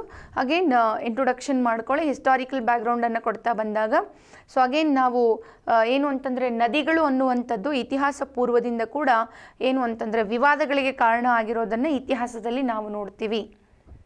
ಅಲ್ಲಿಂದ ನೀವು ತೆಗೆದುಕೊಂಡು ಬಂದಾಗಲೂ ಕೂಡ ಸೊ ನಂತರದ ಅವಧಿಯಲ್ಲಿ ಭಾರತದ ಬಹುತೇಕ ಪ್ರದೇಶಗಳಲ್ಲಿ ನದಿಗಳ ಹಂಚಿಕೆಗೆ ಸಂಬಂಧಪಟ್ಟ ಹಾಗೆ ಯುದ್ಧಗಳು ಸಂಭವಿಸಿದ್ದ ಹಲವಾರು ಉದಾಹರಣೆಗಳನ್ನು ನೋಡುತ್ತೇವೆ. ಆಧುನಿಕ ಭಾರತ ಅಂತ ಬಂದಾಗ ನೆಹರೂರವರು ಒಂದು ಕಡೆ ಈ ಮಾತನ್ನು ಹೇಳ್ತಾರೆ, ಏನಂತ ಅಂತಂದರೆ ಜಗತ್ತಿನಲ್ಲಿ 3ನೇ ಮಹಾಯುದ್ಧವೇನಾದರೂ ಸಂಭವಿಸಿದರೆ ಅದು ಜಲಯುದ್ಧವೇ ಆಗಲಿದೆ ಅನ್ನುವಂಥ ಮಾತನ್ನು ಹೇಳ್ತಾರೆ ನೆಹರೂರವರು. ತಮ್ಮ ಡಿಸ್ಕವರಿ ಆಫ್ ಇಂಡಿಯಾದಲ್ಲಿ ಹೇಳ್ತಾರೆ, ಜಗತ್ತಿನಲ್ಲಿ 3ನೇ ಮಹಾಯುದ್ಧವೇನಾದರೂ ಸಂಭವಿಸಿದರೆ ಅದು ಜಲಯುದ್ಧವೇ ಆಗಲಿದೆ, ಅಂದರೆ ಅದು ನೀರಿಗಾಗಿಯೇ ಯುದ್ಧ ಆಗುತ್ತೆ ಅನ್ನುವಂಥ ಮಾತನ್ನು ನೆಹರೂರವರು ಹೇಳಿದ್ದು ನಾವು ನೋಡ್ತೀವಿ. ಅಂದರೆ ಅದಕ್ಕೋಸ್ಕರ ಹೋರಾಟಗಳು ನಡೆದುಕೊಂಡು ಬಂದಿದೆ. ಇನ್ನು ಆಧುನಿಕ ಭಾರತಕ್ಕೆ ಬಂದಾಗ ಈ ನದಿಗಳು, ನದಿಗಳ ಹಂಚಿಕೆ, ಒಂದು ಕಡೆ ಬರಗಾಲ, ಇನ್ನೊಂದು ಕಡೆ ಅತಿವೃಷ್ಟಿ, ಈ ಎಲ್ಲವುಗಳ ಹಿನ್ನೆಲೆಯಲ್ಲಿ ಒಂದು ವಿವಾದಗಳನ್ನು ನಾವು ನೋಡ್ತೀವಿ. ಕರ್ನಾಟಕ ಕೂಡ ಅದಕ್ಕೆ ಹೊರತಾಗಿಲ್ಲ ಅಂತ ಹೇಳಿಬಿಟ್ಟು ಟಾಪಿಕ್ಕಿಗೆ ಬರಬೇಕು. ಫೈನ್. ಸೊ ಹಾಗೆ ಬಂದು ನೆಕ್ಸ್ಟ್ ಏನು ಮಾಡಬೇಕು, ಎತ್ತಿನಹೊಳೆ ಯೋಜನೆ ಅಂದರೂ ಏನು ಅಂತ ಎಕ್ಸ್ಪ್ಲೈನ್ ಮಾಡಿ. ಆ ಯೋಜನೆ ಹೇಗೇನು ಸರ್ಕಾರ ಪ್ಲ್ಯಾನ್ ಮಾಡ್ತಾ ಇದೆ, ಎಲ್ಲಿ ಡೈವರ್ಷನ್ ಆಗ್ತಾ ಇದೆ, ಎಲ್ಲೆಲ್ಲಿ ಡ್ಯಾಮ್ಗಳನ್ನು ಕೊಡ್ತಾ ಇದೆ, ಯಾವ್ಯಾವ ಡಿಸ್ಟಿಕ್ಗಳಿಗೆ ಅದು ಅನುಕೂಲವನ್ನು ಮಾಡಿ ಕೊಡ್ತಾ ಇದೆ, ಅದೆಲ್ಲ ಕೂಡ ಎಕ್ಸ್ಪ್ಲೈನ್ ಮಾಡ್ತಾ ಬನ್ನಿ. ಆ ಬಾಡಿ ಪಾರ್ಟ್ ಹಾಗೆ ಕಂಟಿನ್ಯೂ ಮಾಡ್ಕೊತ ಬನ್ನಿರಿ, ಎಂಟೈರ್ ಆಗಿ ಮೆನ್ಷನ್ ಮಾಡ್ತಾ ಬನ್ನಿ. ಅದಾಗಿ ಆದಮೇಲೆ ಇಂಪಾರ್ಟೆನ್ಸ್ ಆಫ್ ದಿಸ್ ಪ್ರಾಜೆಕ್ಟ್ ಅಂತ ಹೇಳ್ತಾ ಬರಬೇಕು. ವಾಟ್ ಈಸ್ ದ ಇಂಪಾರ್ಟೆನ್ಸ್, ಈ ಯೋಜನೆಯಿಂದ ಏನೇನೆಲ್ಲ ಅನುಕೂಲ ಆಗಲಿದೆ, ಕುಡಿಯುವ ನೀರಿನ ಸಮಸ್ಯೆ ಆಗಿರ್ಬೋದು, ಇರಿಗೇಷನ್ ಆಗಿರ್ಬೋದು, ಮೀನುಗಾರಿಕೆ ಆಗಿರ್ಬೋದು, ಸಾರಿಗೆ ಆಗಿರಬಹುದು. ಸೊ ನೋಡಿ ಏನೇನು ಇಂಪಾರ್ಟೆನ್ಸ್ ಇದೆ ಅಂಥೇಳಿ ಹೇಳ್ತಾ ಬನ್ನಿ. ಅದಾದಮೇಲೆ ನೆಕ್ಸ್ಟ್ ಇದಕ್ಕೆ ಏನೇನು ಚಾಲೆಂಜಸ್ ಇದೆ ಅಂತ ಹೇಳ್ತಾ ಬರಬೇಕು. ಚಾಲೆಂಜಸ್ ಅಂದರೆ ವೈ ದೇ ಆರ್ ಪ್ರೊಟೆಸ್ಟಿಂಗ್. ಈಗ ಚಿಕ್ಕಮಗಳೂರು, ದಕ್ಷಿಣ ಕನ್ನಡ ಈ ಭಾಗದ ಜನ ಯಾಕೆ ಪ್ರೊಟೆಸ್ಟ್ ಮಾಡ್ತಾ ಇದ್ದಾರೆ? ಸೊ ಅವ್ರ ಕಾಳಜಿ ಏನಿದೆ, ಅವ್ರಿಗೆ ನೀರಿನ ಲಭ್ಯತೆ ಕಡಿಮೆ ಆಗ್ತದೆ, ಡೈವರ್ಷನ್ ಮಾಡೋದ್ರಿಂದ ನದಿ ಪಾತ್ರದಲ್ಲಿ ಬದಲಾವಣೆ ಆಗ್ಬೋದು, ಅವರ ನೀರಾವರಿಗೆ ಸಮಸ್ಯೆ ಆಗಬಹುದು, ಅವರ ಮೀನುಗಾರಿಕೆಗೆ ಸಮಸ್ಯೆ ಆಗಬಹುದು, ಅವರ ಪರಿಸರ ನಾಶ ಆಗಬಹುದು. ನೋಡ್ರಿ ಅವ್ರಿಗಿರುವಂಥ ಕಾಳಜಿಗಳಿವು. ಸೊ ಇವೆಲ್ಲ ಏನಾಗಿದೆ ಅಲ್ಲಿ ಚಾಲೆಂಜಸ್ ಆಗಿದೆ, ಇವೆಲ್ಲನೂ ಕೂಡ ಅಡ್ರೆಸ್ ಮಾಡಬೇಕಾಗಿದೆ ಸರ್ಕಾರದವರು ಅಂತ ಹೇಳಬೇಕು. ಅದಾದಮೇಲೆ ಸರ್ಕಾರದ ಪ್ರಯತ್ನಗಳನ್ನು ಹೇಳಬೇಕು. ಸರ್ಕಾರ ಏನೇನು ಕನ್ವಿನ್ಸ್ ಮಾಡೋಕ್ಕೆ ಪ್ರಯತ್ನ ಮಾಡ್ತಾ ಇದೆ, ಇದಕ್ಕೆ ಏನೇನು ಸೇಫ್ಟಿ ಮೆಜರ್ಸ್ಗಳನ್ನು ಹೇಳ್ತಾ ಇದೆ ಅಂತ ಹೇಳಿಬಿಟ್ಟು ಸೊ ಕೊನೆಯದಾಗಿ ನಿಮ್ಮ ಸಲಹೆಗಳನ್ನು ಕೊಡ್ತಾ ಬರಬೇಕು. ಯಾವಾಗಲೂ ಏನು ಗೊತ್ತಾ, ನದಿ ತಿರುವು ಯೋಜನೆ ಒಂದು ರೇಂಜ್ಗೆ ಇಸ್ ಫೈನ್. ಈಗ ನಾವು ಮಹದಾಯಿ ಕೂಡ ದಟ್ ಈಸ್ ಟರ್ನಿಂಗ್ ಪ್ರಾಜೆಕ್ಟೇ. ಬಟ್ ಅಲ್ಲಿ ಏನು ಚಾಲೆಂಜಸ್ ಇರ್ತದೆ ಅಂದರೆ, ನಾವು ನದಿ ತಿರುವನ್ನು ಮಾಡುವಾಗ ಆರ್ಟಿಫಿಷಿಯಲ್ ಆಗಿ ಅದರ ದಿಕ್ಕನ್ನು ಬದಲಾವಣೆ ಮಾಡಿದಾಗ ಅಲ್ಲಿ ಇರುವಂಥ ಕಾಡುಗಳನ್ನಾಗಿರ್ಬೋದು, ಗುಡ್ಡಗಳನ್ನಾಗಿರ್ಬೋದು ನೆಲಸಮ ಮಾಡಬೇಕಾಗ್ತದೆ, ಸವಸಬೇಕಾಗ್ತದೆ. ಅದರಿಂದ ಪರಿಸರದ ಮೇಲೆ ಹಾನಿ ಆಗ್ತದೆ, ವನ್ಯಜೀವಿಗಳ ಮೇಲೆ ಹಾನಿ ಆಗುತ್ತೆ. ಮತ್ತು which is against the nature ಅಲ್ವಾ, that is going to cos a danger ಅಂಥೇಳಿ, ಅದು ಖಂಡಿತವಾಗ್ಲೂ ನಮಗೆ ಅಪಾಯ ಮಾಡುತ್ತೆ ಅನ್ನೋ ಅರಿವಿರಬೇಕು ಅಂಥೇಳಿ ಅದಕ್ಕೆ ಅದೆಲ್ಲವನ್ನು ಕೂಡ ಗೌರ್ಮೆಂಟ್ ಅಡ್ರೆಸ್ ಮಾಡಲಿ ಅಂಥೇಳಿ ನೀವು ಸಲಹೆಗಳನ್ನು ಕೊಟ್ಟು ಕನ್ಕ್ಲೂಷನ್ಗೆ ಬರ್ರಿ. ಐ ಹೋಪ್ ಅರ್ಥ ಆಯಿತು ಅಂತ ಅಂದ್ಕೊಳ್ತೀನಿ. ಸೊ ಎತ್ತಿನಹೊಳೆ ಪ್ರಾಜೆಕ್ಟ್ ಬಗ್ಗೆ ಇದು clear? S, next the 7th is ಕೃಷಿ ಸುಧಾರಣಾ ಮಸೂದೆಗಳು 2020. ಆಲ್ರೆಡಿ ಇದನ್ನು ಕ್ಲಾಸಲ್ಲಿ ಹೇಳಿದ್ದೀನಿ. ಲಾಸ್ಟ್ ಕ್ಲಾಸಲ್ಲಿ ಏನೇನು ಮಸೂದೆಗಳಿದೆ, ಅದು ಏನು ಹೇಳುತ್ತೆ, ಅದರ ಸಾಧಕಗಳು ಬಾಧಕಗಳು ಎಂಟೈರ್ಲಿ ನಾವು ಡಿಸ್ಕಷನ್ ಮಾಡಿದ್ದೀವಿ. Will move to the next topic, online education. ಶಿಕ್ಷಣದ ಭವಿಷ್ಯವಾಗಬಹುದೇ? ಭಾಳ ನೋಡಿರಿ ಇಂಪಾರ್ಟೆಂಟ್ ಟಾಪಿಕ್ ಇದು. ಬಿಕಾಸ್ ಆಫ್ ಕೋವಿಡ್-19 ನಾವೆಲ್ಲ ಇದನ್ನು ಅಭ್ಯಾಸ ಮಾಡ್ಕೊಳ್ತಾ ಇದ್ದೀವಿ. ಈಗ ಆನ್ಲೈನ್ ಎಜುಕೇಷನ್, ಈಗ ನೀವು ಆನ್ಲೈನೇ ತಗೊಳ್ತಾ ಇದ್ದೀರಿ, ಎಲ್ಲರೂ ಕೂಡ ಡಿಪೆಂಡ್ ಆಗಿಬಿಡ್ತಾ ಇದ್ದೀವಿ. ಸೊ ಇದು ಶಿಕ್ಷಣದ ಭವಿಷ್ಯವಾಗಬಹುದೇ? ಇನ್ನು ಮುಂದೆ ಈ ಥರದ ಕೊರೋನಾ ಇನ್ನು ಎಷ್ಟು ಅಲೆಗಳು ಬರ್ತಾವೋ ನಾವು ಇದಕ್ಕೆ ಅಡ್ಜಸ್ಟ್ ಆಗಿ ಇದೇ ನಮ್ಮ ಫ್ಯೂಚರ್ ಆಗುತ್ತಾ ಅಂತ ಕ್ವಶನ್ ಇರೋದಿಲ್ಲ. ಹೌದಾ? ಇಟ್ಸ್ ವೆರಿ ಇಂಟ್ರೆಸ್ಟಿಂಗ್ ಟಾಪಿಕ್ ಇದು ನಿಮಗೆ ಬಂದಿರುವಂಥ ಎಸ್ಸೆ ಟಾಪಿಕ್ಗಳಲ್ಲಿ. ಸೊ ಅದರಲ್ಲಿ ಹೇಳೋದು ಏನು ಅಂತಂದರೆ, ಅಗೇನ್ ನೀವು ಹೇಳ್ತಾ ಬನ್ನಿ, ಒಂದು ಇಂಟ್ರೊಡಕ್ಷನನ್ನು ಕೊಡಿ. ಇದಕ್ಕೆ ಬ್ಯಾಕ್ಗ್ರೌಂಡ್ ಅಂತ ಹೇಳಿ ಬಂದಾಗ ವಿಜ್ಞಾನ ಮತ್ತು ತಂತ್ರಜ್ಞಾನದ ಬ್ಯಾಕ್ಗ್ರೌಂಡನ್ನು ಕೊಡಬೇಕು ನೀವು. ಹಿಸ್ಟಾರಿಕಲ್ ಬ್ಯಾಕ್ಗ್ರೌಂಡ್ ಅಂತ ಬಂದಾಗ ಏನು ಅಂತ, ನೀವು ಸಿಂಧೂ ನದಿ ನಾಗರಿಕತೆಗೆ ಹೋಗಿಬಿಟ್ಟು ವಿಜ್ಞಾನ ತಂತ್ರಜ್ಞಾನ ಅಲ್ಲಿ ಅವರ ಅವಧಿಯಲ್ಲಿ ಬೆಳವಣಿಗೆ ಆಗಿದ್ದಕ್ಕೆ ಹಲವಾರು ಸಾಕ್ಷ್ಯಗಳನ್ನು ನೋಡ್ತೀವಿ. ನಾವು ಮಧ್ಯಯುಗೀನ ಭಾರತಕ್ಕೆ ಬಂದಾಗ ಹಲವಾರು ವೈಜ್ಞಾನಿಕ ಉಪಕರಣಗಳ ಸಂಶೋಧನೆ, ಈಗ ಫಿಸಿಕ್ಸ್ಗೆ ಸಂಬಂಧಪಟ್ಟ ಹಾಗೆ, ಖಗೋಳಕ್ಕೆ ಸಂಬಂಧಪಟ್ಟ ಹಾಗೆ ಈ ವರಾಹ ಮೀರ ಅವರ ಬೃಹತ್ ಸಮಿತಿ ಆಗಿರ್ಬೋದು, ಆರ್ಯಭಟ ಆಗಿರ್ಬೋದು, ಅವ್ರ ಕಾಂಟ್ರಿಬ್ಯೂಷನನ್ನು ಹೇಳ್ತಾ ಬನ್ನಿ.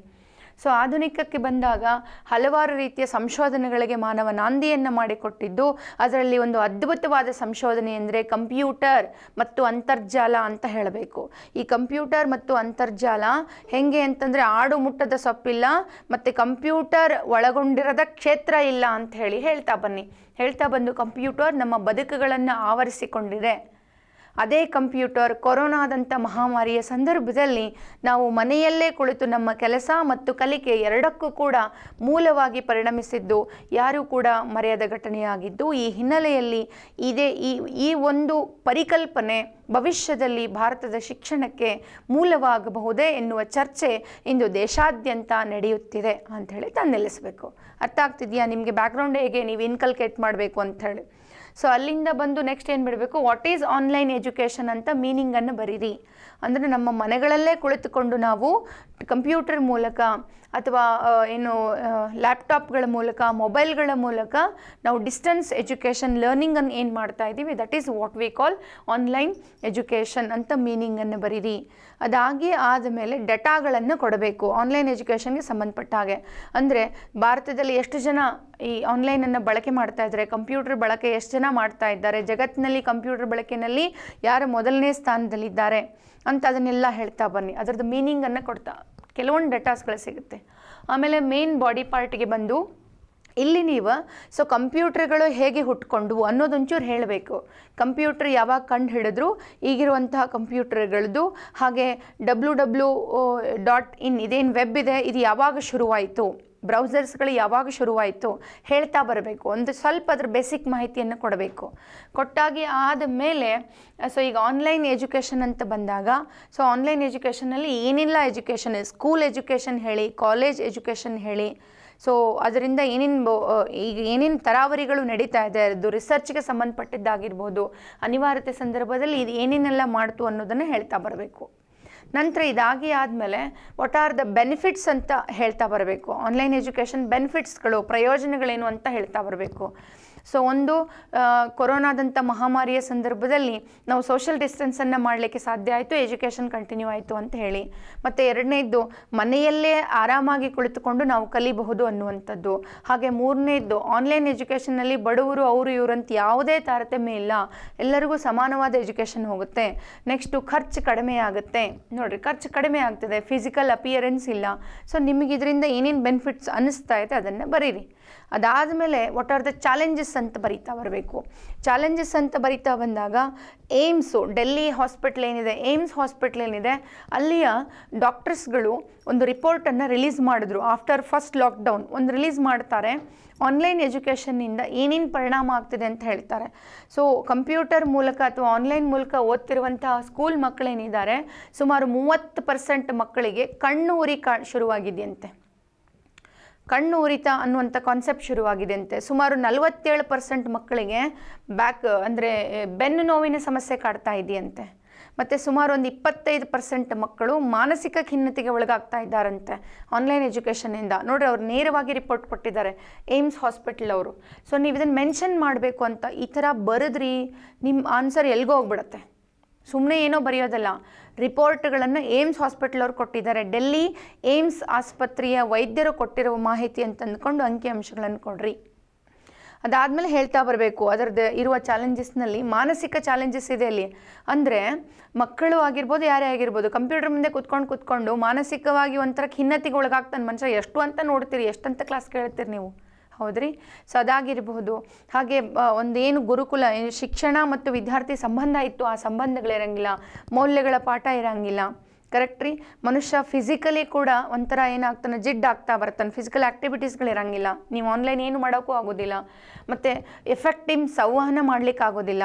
ಏನಾದರೂ ಕೇಳಬೇಕು ಮಾಡಬೇಕು ಅಂತಂದರೆ, ಬಿಕಾಸ್ ಕಲಿಕೆ ಏನಿದೆಯಲ್ಲ, ಇದು ಕಲಿಕೆ ಅನ್ನುವಂಥದ್ದು ಬೇರೆ, ಅಕ್ಷರದ ಕಲಿಕೆ ಇರೋದಿಲ್ಲ, ಅಲ್ಲಿ ಭಾವನೆಗಳ ಎಕ್ಸ್ಚೇಂಜ್ ಇರ್ತದೆ.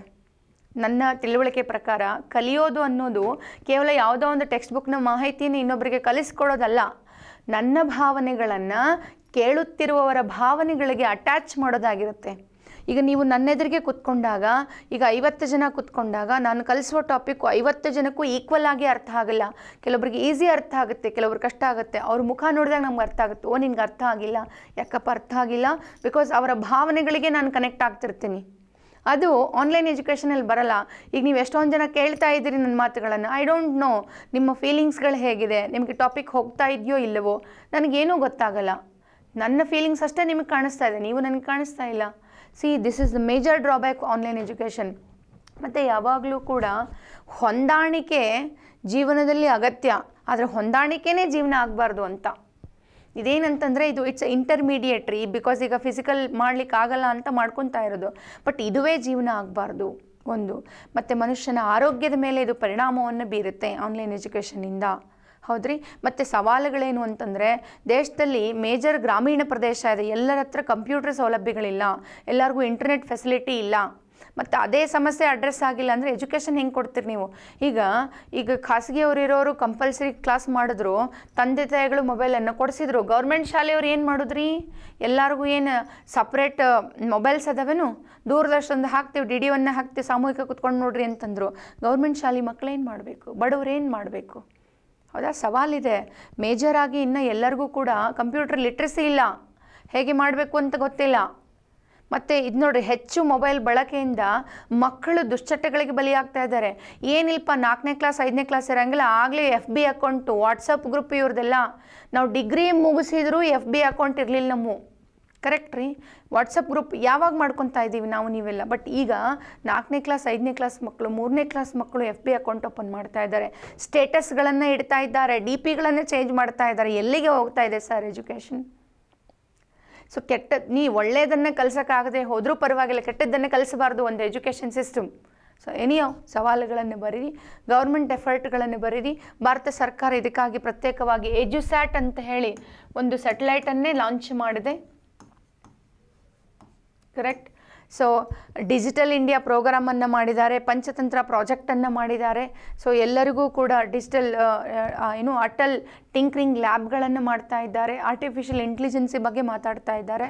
ಸೊ ಹಲವಾರು ಪ್ರಯತ್ನಗಳನ್ನು ಸರ್ಕಾರದವರು ಮಾಡಿದ್ದಾರೆ. ಆಮೇಲೆ ನಿಮ್ಮ ಸಲಹೆಗಳನ್ನು ಕೊಟ್ಟು ಕನ್ಕ್ಲೂಷನ್ಗೆ ಬರ್ರಿ. ಭಾಳ ಇಂಪಾರ್ಟೆಂಟ್ ಟಾಪಿಕ್ ಇದು ಆನ್ಲೈನ್ ಎಜುಕೇಷನ್. ಖಂಡಿತವಾಗ್ಲೂ ಸುಮಾರು 99% ಈ ಟಾಪಿಕ್ ಬರಬಹುದಾದ ಎಲ್ಲ ಸಾಧ್ಯತೆಗಳು ಇದೆ. ಅರ್ಥ ಆಯಿತಾ ಎಲ್ಲರೂ? ಎಸ್ ಮ್ಯಾಮ್, ಕೇಳಿ.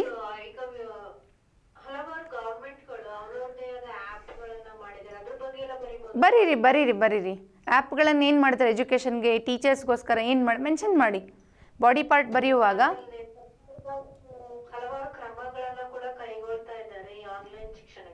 ಎಸ್ ಬರೀರಿ. ಅದೇ ಸರ್ಕಾರದ ಪ್ರಯತ್ನಗಳು ಅಂತ ನಾನು ಹೇಳಿದೆ ಅಲ್ವಾ, ಅಲ್ಲಿ ನೀವು ಇದನ್ನೆಲ್ಲ ಸೇರಿಸ್ಕೊಳ್ಳಿ, ಏನೇನು ಮಾಡ್ತಾ ಇದೆ ಗೌರ್ಮೆಂಟ್ ಅಂತ ಸೇರಿಸ್ಕೊಳ್ಳಿ. ಓಕೆ.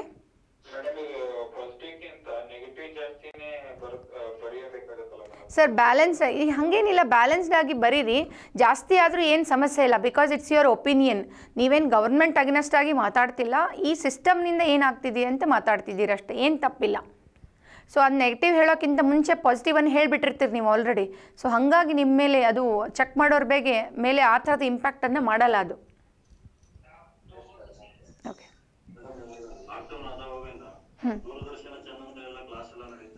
ಎಸ್ ಸರ್, ಹಾಕಿ ಸರ್, ಹಾಕಿ. ಬಾಡಿ ಪಾರ್ಟ್ ಬರೆಯುವಾಗ ಹೇಳಿ, ಲಾಕ್ಡೌನ್ ಆದಾಗಿಂದ ದೂರದರ್ಶನದಲ್ಲಿ ಮಾಡ್ತಾ ಇದ್ದಾರೆ, ಗೌರ್ಮೆಂಟ್ ಸ್ಕೂಲ್ ಮಕ್ಕಳಿಗೋಸ್ಕರ DD1ನಲ್ಲೇ ಮಾಡ್ತಾ ಇದ್ದಾರೆ, ಎಲ್ಲ ಮೆನ್ಷನ್ ಮಾಡಿ. ಪ್ರೈವೇಟ್ ಸ್ಕೂಲವರು ಮಾತ್ರ ಮೊಬೈಲ್ಗಳ ಮೂಲಕ ಮಕ್ಕಳಿಗೆ ಮಾಡ್ತಾ ಇದ್ರು. ಬಟ್ ಈಗಲೂ ಗೌರ್ಮೆಂಟ್ ಸ್ಕೂಲ್ಗಳದ್ದು ಹೆಂಗಿದೆ ಅಂದರೆ DD1 ಮೂಲಕನೇ ಮಾಡ್ತಾ ಇದ್ದಾರೆ. ಎಜುಸ್ಯಾಟ್, ಅದಕ್ಕೆ ಹೇಳಿದಲ್ಲ, ಎಜುಸ್ಯಾಟ್ ಸ್ಯಾಟಲೈಟ್. ಓಕೆ.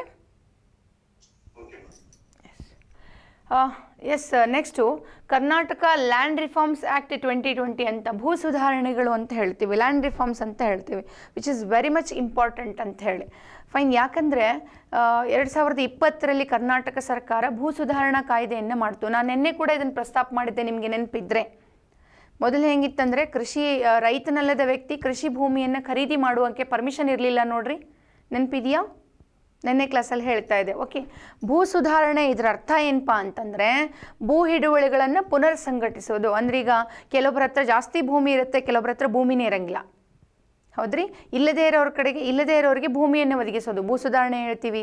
ಹಾಗೆ ನಾವು ಜಮೀನ್ದಾರಿ ಪದ್ಧತಿ ಆಗಿರ್ಬೋದು, ಗೇಣಿ ಪದ್ಧತಿ ಇವನ್ನೆಲ್ಲ ರದ್ದು ಮಾಡೋದು, ಅದು ಕೂಡ ಭೂ ಸುಧಾರಣೆಯಲ್ಲೇ ಬರುತ್ತೆ. ಆಮೇಲೆ ಕೃಷಿ ಪದ್ಧತಿಯಲ್ಲಿ ರಚನಾತ್ಮಕ ಬದಲಾವಣೆಗಳನ್ನು ತರುವಂಥದ್ದು, ಭೂಮಿಯ ಒಡೆತನಕ್ಕೆ ಸಂಬಂಧಪಟ್ಟಂಥ ವಿಷಯಗಳು, ಇವೆಲ್ಲವನ್ನು ಕೂಡ ನಾವು ಭೂ ಸುಧಾರಣೆಗಳು, ಲ್ಯಾಂಡ್ ರಿಫಾರ್ಮ್ಸ್ ಅಂತಲೇ ಕರಿತೀವಿ. ಸೊ ಭೂ ಸುಧಾರಣೆಗಳಂತ ಪ್ರಶ್ನೆ ಬಂದಾಗ ನೋಡ್ರಿ, ಭಾರತ ಪ್ರಾರಂಭದಿಂದಲೂ ಕೂಡ ಕೃಷಿ ಪ್ರಧಾನ ವ್ಯವಸ್ಥೆನೇ ಆಗಿತ್ತು. ನೀವು ಸಿಂಧೂ ನದಿ ನಾಗರಿಕತೆ ಕಾಲದಿಂದ ಕೂಡ ನಾವು ಸ್ವಾವಲಂಬಿ ರಾಷ್ಟ್ರ, ಎಲ್ಲರಿಗೂ ಕೂಡ ಗೇಣಿ ಮಾಡ್ಕೊಳ್ಳಿಕ್ಕೆ ಅಂದರೆ ಒಕ್ಕಲತನ ಮಾಡಲಿಕ್ಕೆ, ಕೃಷಿ ಮಾಡ್ಕೊಳ್ಳಿಕ್ಕೆ ಭೂಮಿ ಇತ್ತು. ಮಧ್ಯಕಾಲೀನ ಭಾರತಕ್ಕೆ ಬಂದಾಗಲೂ ಎಲ್ಲರಿಗೂ ಭೂಮಿ ಇತ್ತು. ಬಟ್ ಆದರೆ ಈ ಸಮಸ್ಯೆಗಳು ಹುಟ್ಟು ಹಾಕಿದ್ದು, ಸವಾಲುಗಳು ಶುರುವಾಗಿದ್ದು ಎಲ್ಲಿ ಅಂದರೆ ಯುರೋಪಿಯನ್ನರು ಭಾರತಕ್ಕೆ ಬಂದ ಮೇಲೇ. ಸೊ ಇವರು ಬಂದು ಏನು ಮಾಡಿಬಿಟ್ರು, ಮೊದಲಿದ್ದ ಪದ್ಧತಿಯನ್ನು ನಾಶ ಮಾಡಿದ್ರು, ಇವರು ಜಮೀನ್ದಾರಿ ಪದ್ಧತಿಯನ್ನು ಶುರು ಮಾಡಿದ್ರು. ಅಲ್ಲಿವರೆಗೂ ನಮ್ಮಲ್ಲಿ ಕಾನ್ಸೆಪ್ಟೇ ಇರಲಿಲ್ಲ. ಯಾರು ಉಳ್ತಾ ಇದ್ರು ಅವನೇ ಒಡೆಯ ಆಗಿಬಿಟ್ಟಿದ್ದ ಭೂಮಿಗೆ, ಹೌದ್ರಿ? ರಾಜರ ಕಾಲದಲ್ಲಿ ಹಾಗೆ ಇತ್ತು. ಕೃಷಿಕರು ಯಾರ್ಯಾರು ಬೇಕೋ ಅವ್ರು ಭೂಮಿ ಮಾಡ್ಕೊಂಡು ಹೊಂಟುಬಿಟ್ಟಿದ್ರು, ಏನು ಸಮಸ್ಯೆ ಇದ್ದಿರಲಿಲ್ಲ, ಸ್ವಾವಲಂಬಿನೇ ಇದ್ದ ರೈತ. ಇವ ಏನು ಮಾಡಿದ್ರು, ಜಮೀನ್ದಾರಿ ಸಿಸ್ಟಮನ್ನು ತೊಗೊಂಡು ಬಂದರು. ಜಮೀನ್ದಾರಿ ಸಿಸ್ಟಮ್ನಲ್ಲಿ ಏನು ಹೇಳಿದ್ರಪ್ಪ, ಓಕೆ ಲ್ಯಾಂಡ್ ಲಾರ್ಡ್ಸ್ಗಳಂತ ಕರೆದ್ರು ಅವರು, ಹೌದ್ರಿ? ಇವರನ್ನು ಯಾರೋ ಒಬ್ಬ ಊರಿನ ಶ್ರೀಮಂತ, ನೀನು ಲ್ಯಾಂಡ್ ಲಾರ್ಡ್ಪ, ನೀ ಏನು ಮಾಡು, ನಮ್ಮ ಪರವಾಗಿ ರೈತರಿಂದ ಟ್ಯಾಕ್ಸ್ ಕಲೆಕ್ಟ್ ಮಾಡ್ಕೊಂಬಂದು ನಂಗೆ ಕೊಡು, ನಿನಗೆ ಶೇರ್ ಕೊಡ್ತೀವಿ, ನಿಂಗೆ ಪರ್ಸೆಂಟೇಜ್, ನಿನ್ಗೆ 5% 10% ಅಂದರು. ನೋಡಿರಿ, ಜಮೀನ್ದಾರು ಉಟ್ಕೊಂಡ್ರು. ಈ ಜಮೀನ್ದಾರಿಗೆ ಏನು ಮಾಡಿದ್ರು ಅಂತಂದ್ರೆ ಕಾಯಂ ಒಡೆತನ ಕೊಟ್ಬಿಟ್ರು ಅವರು.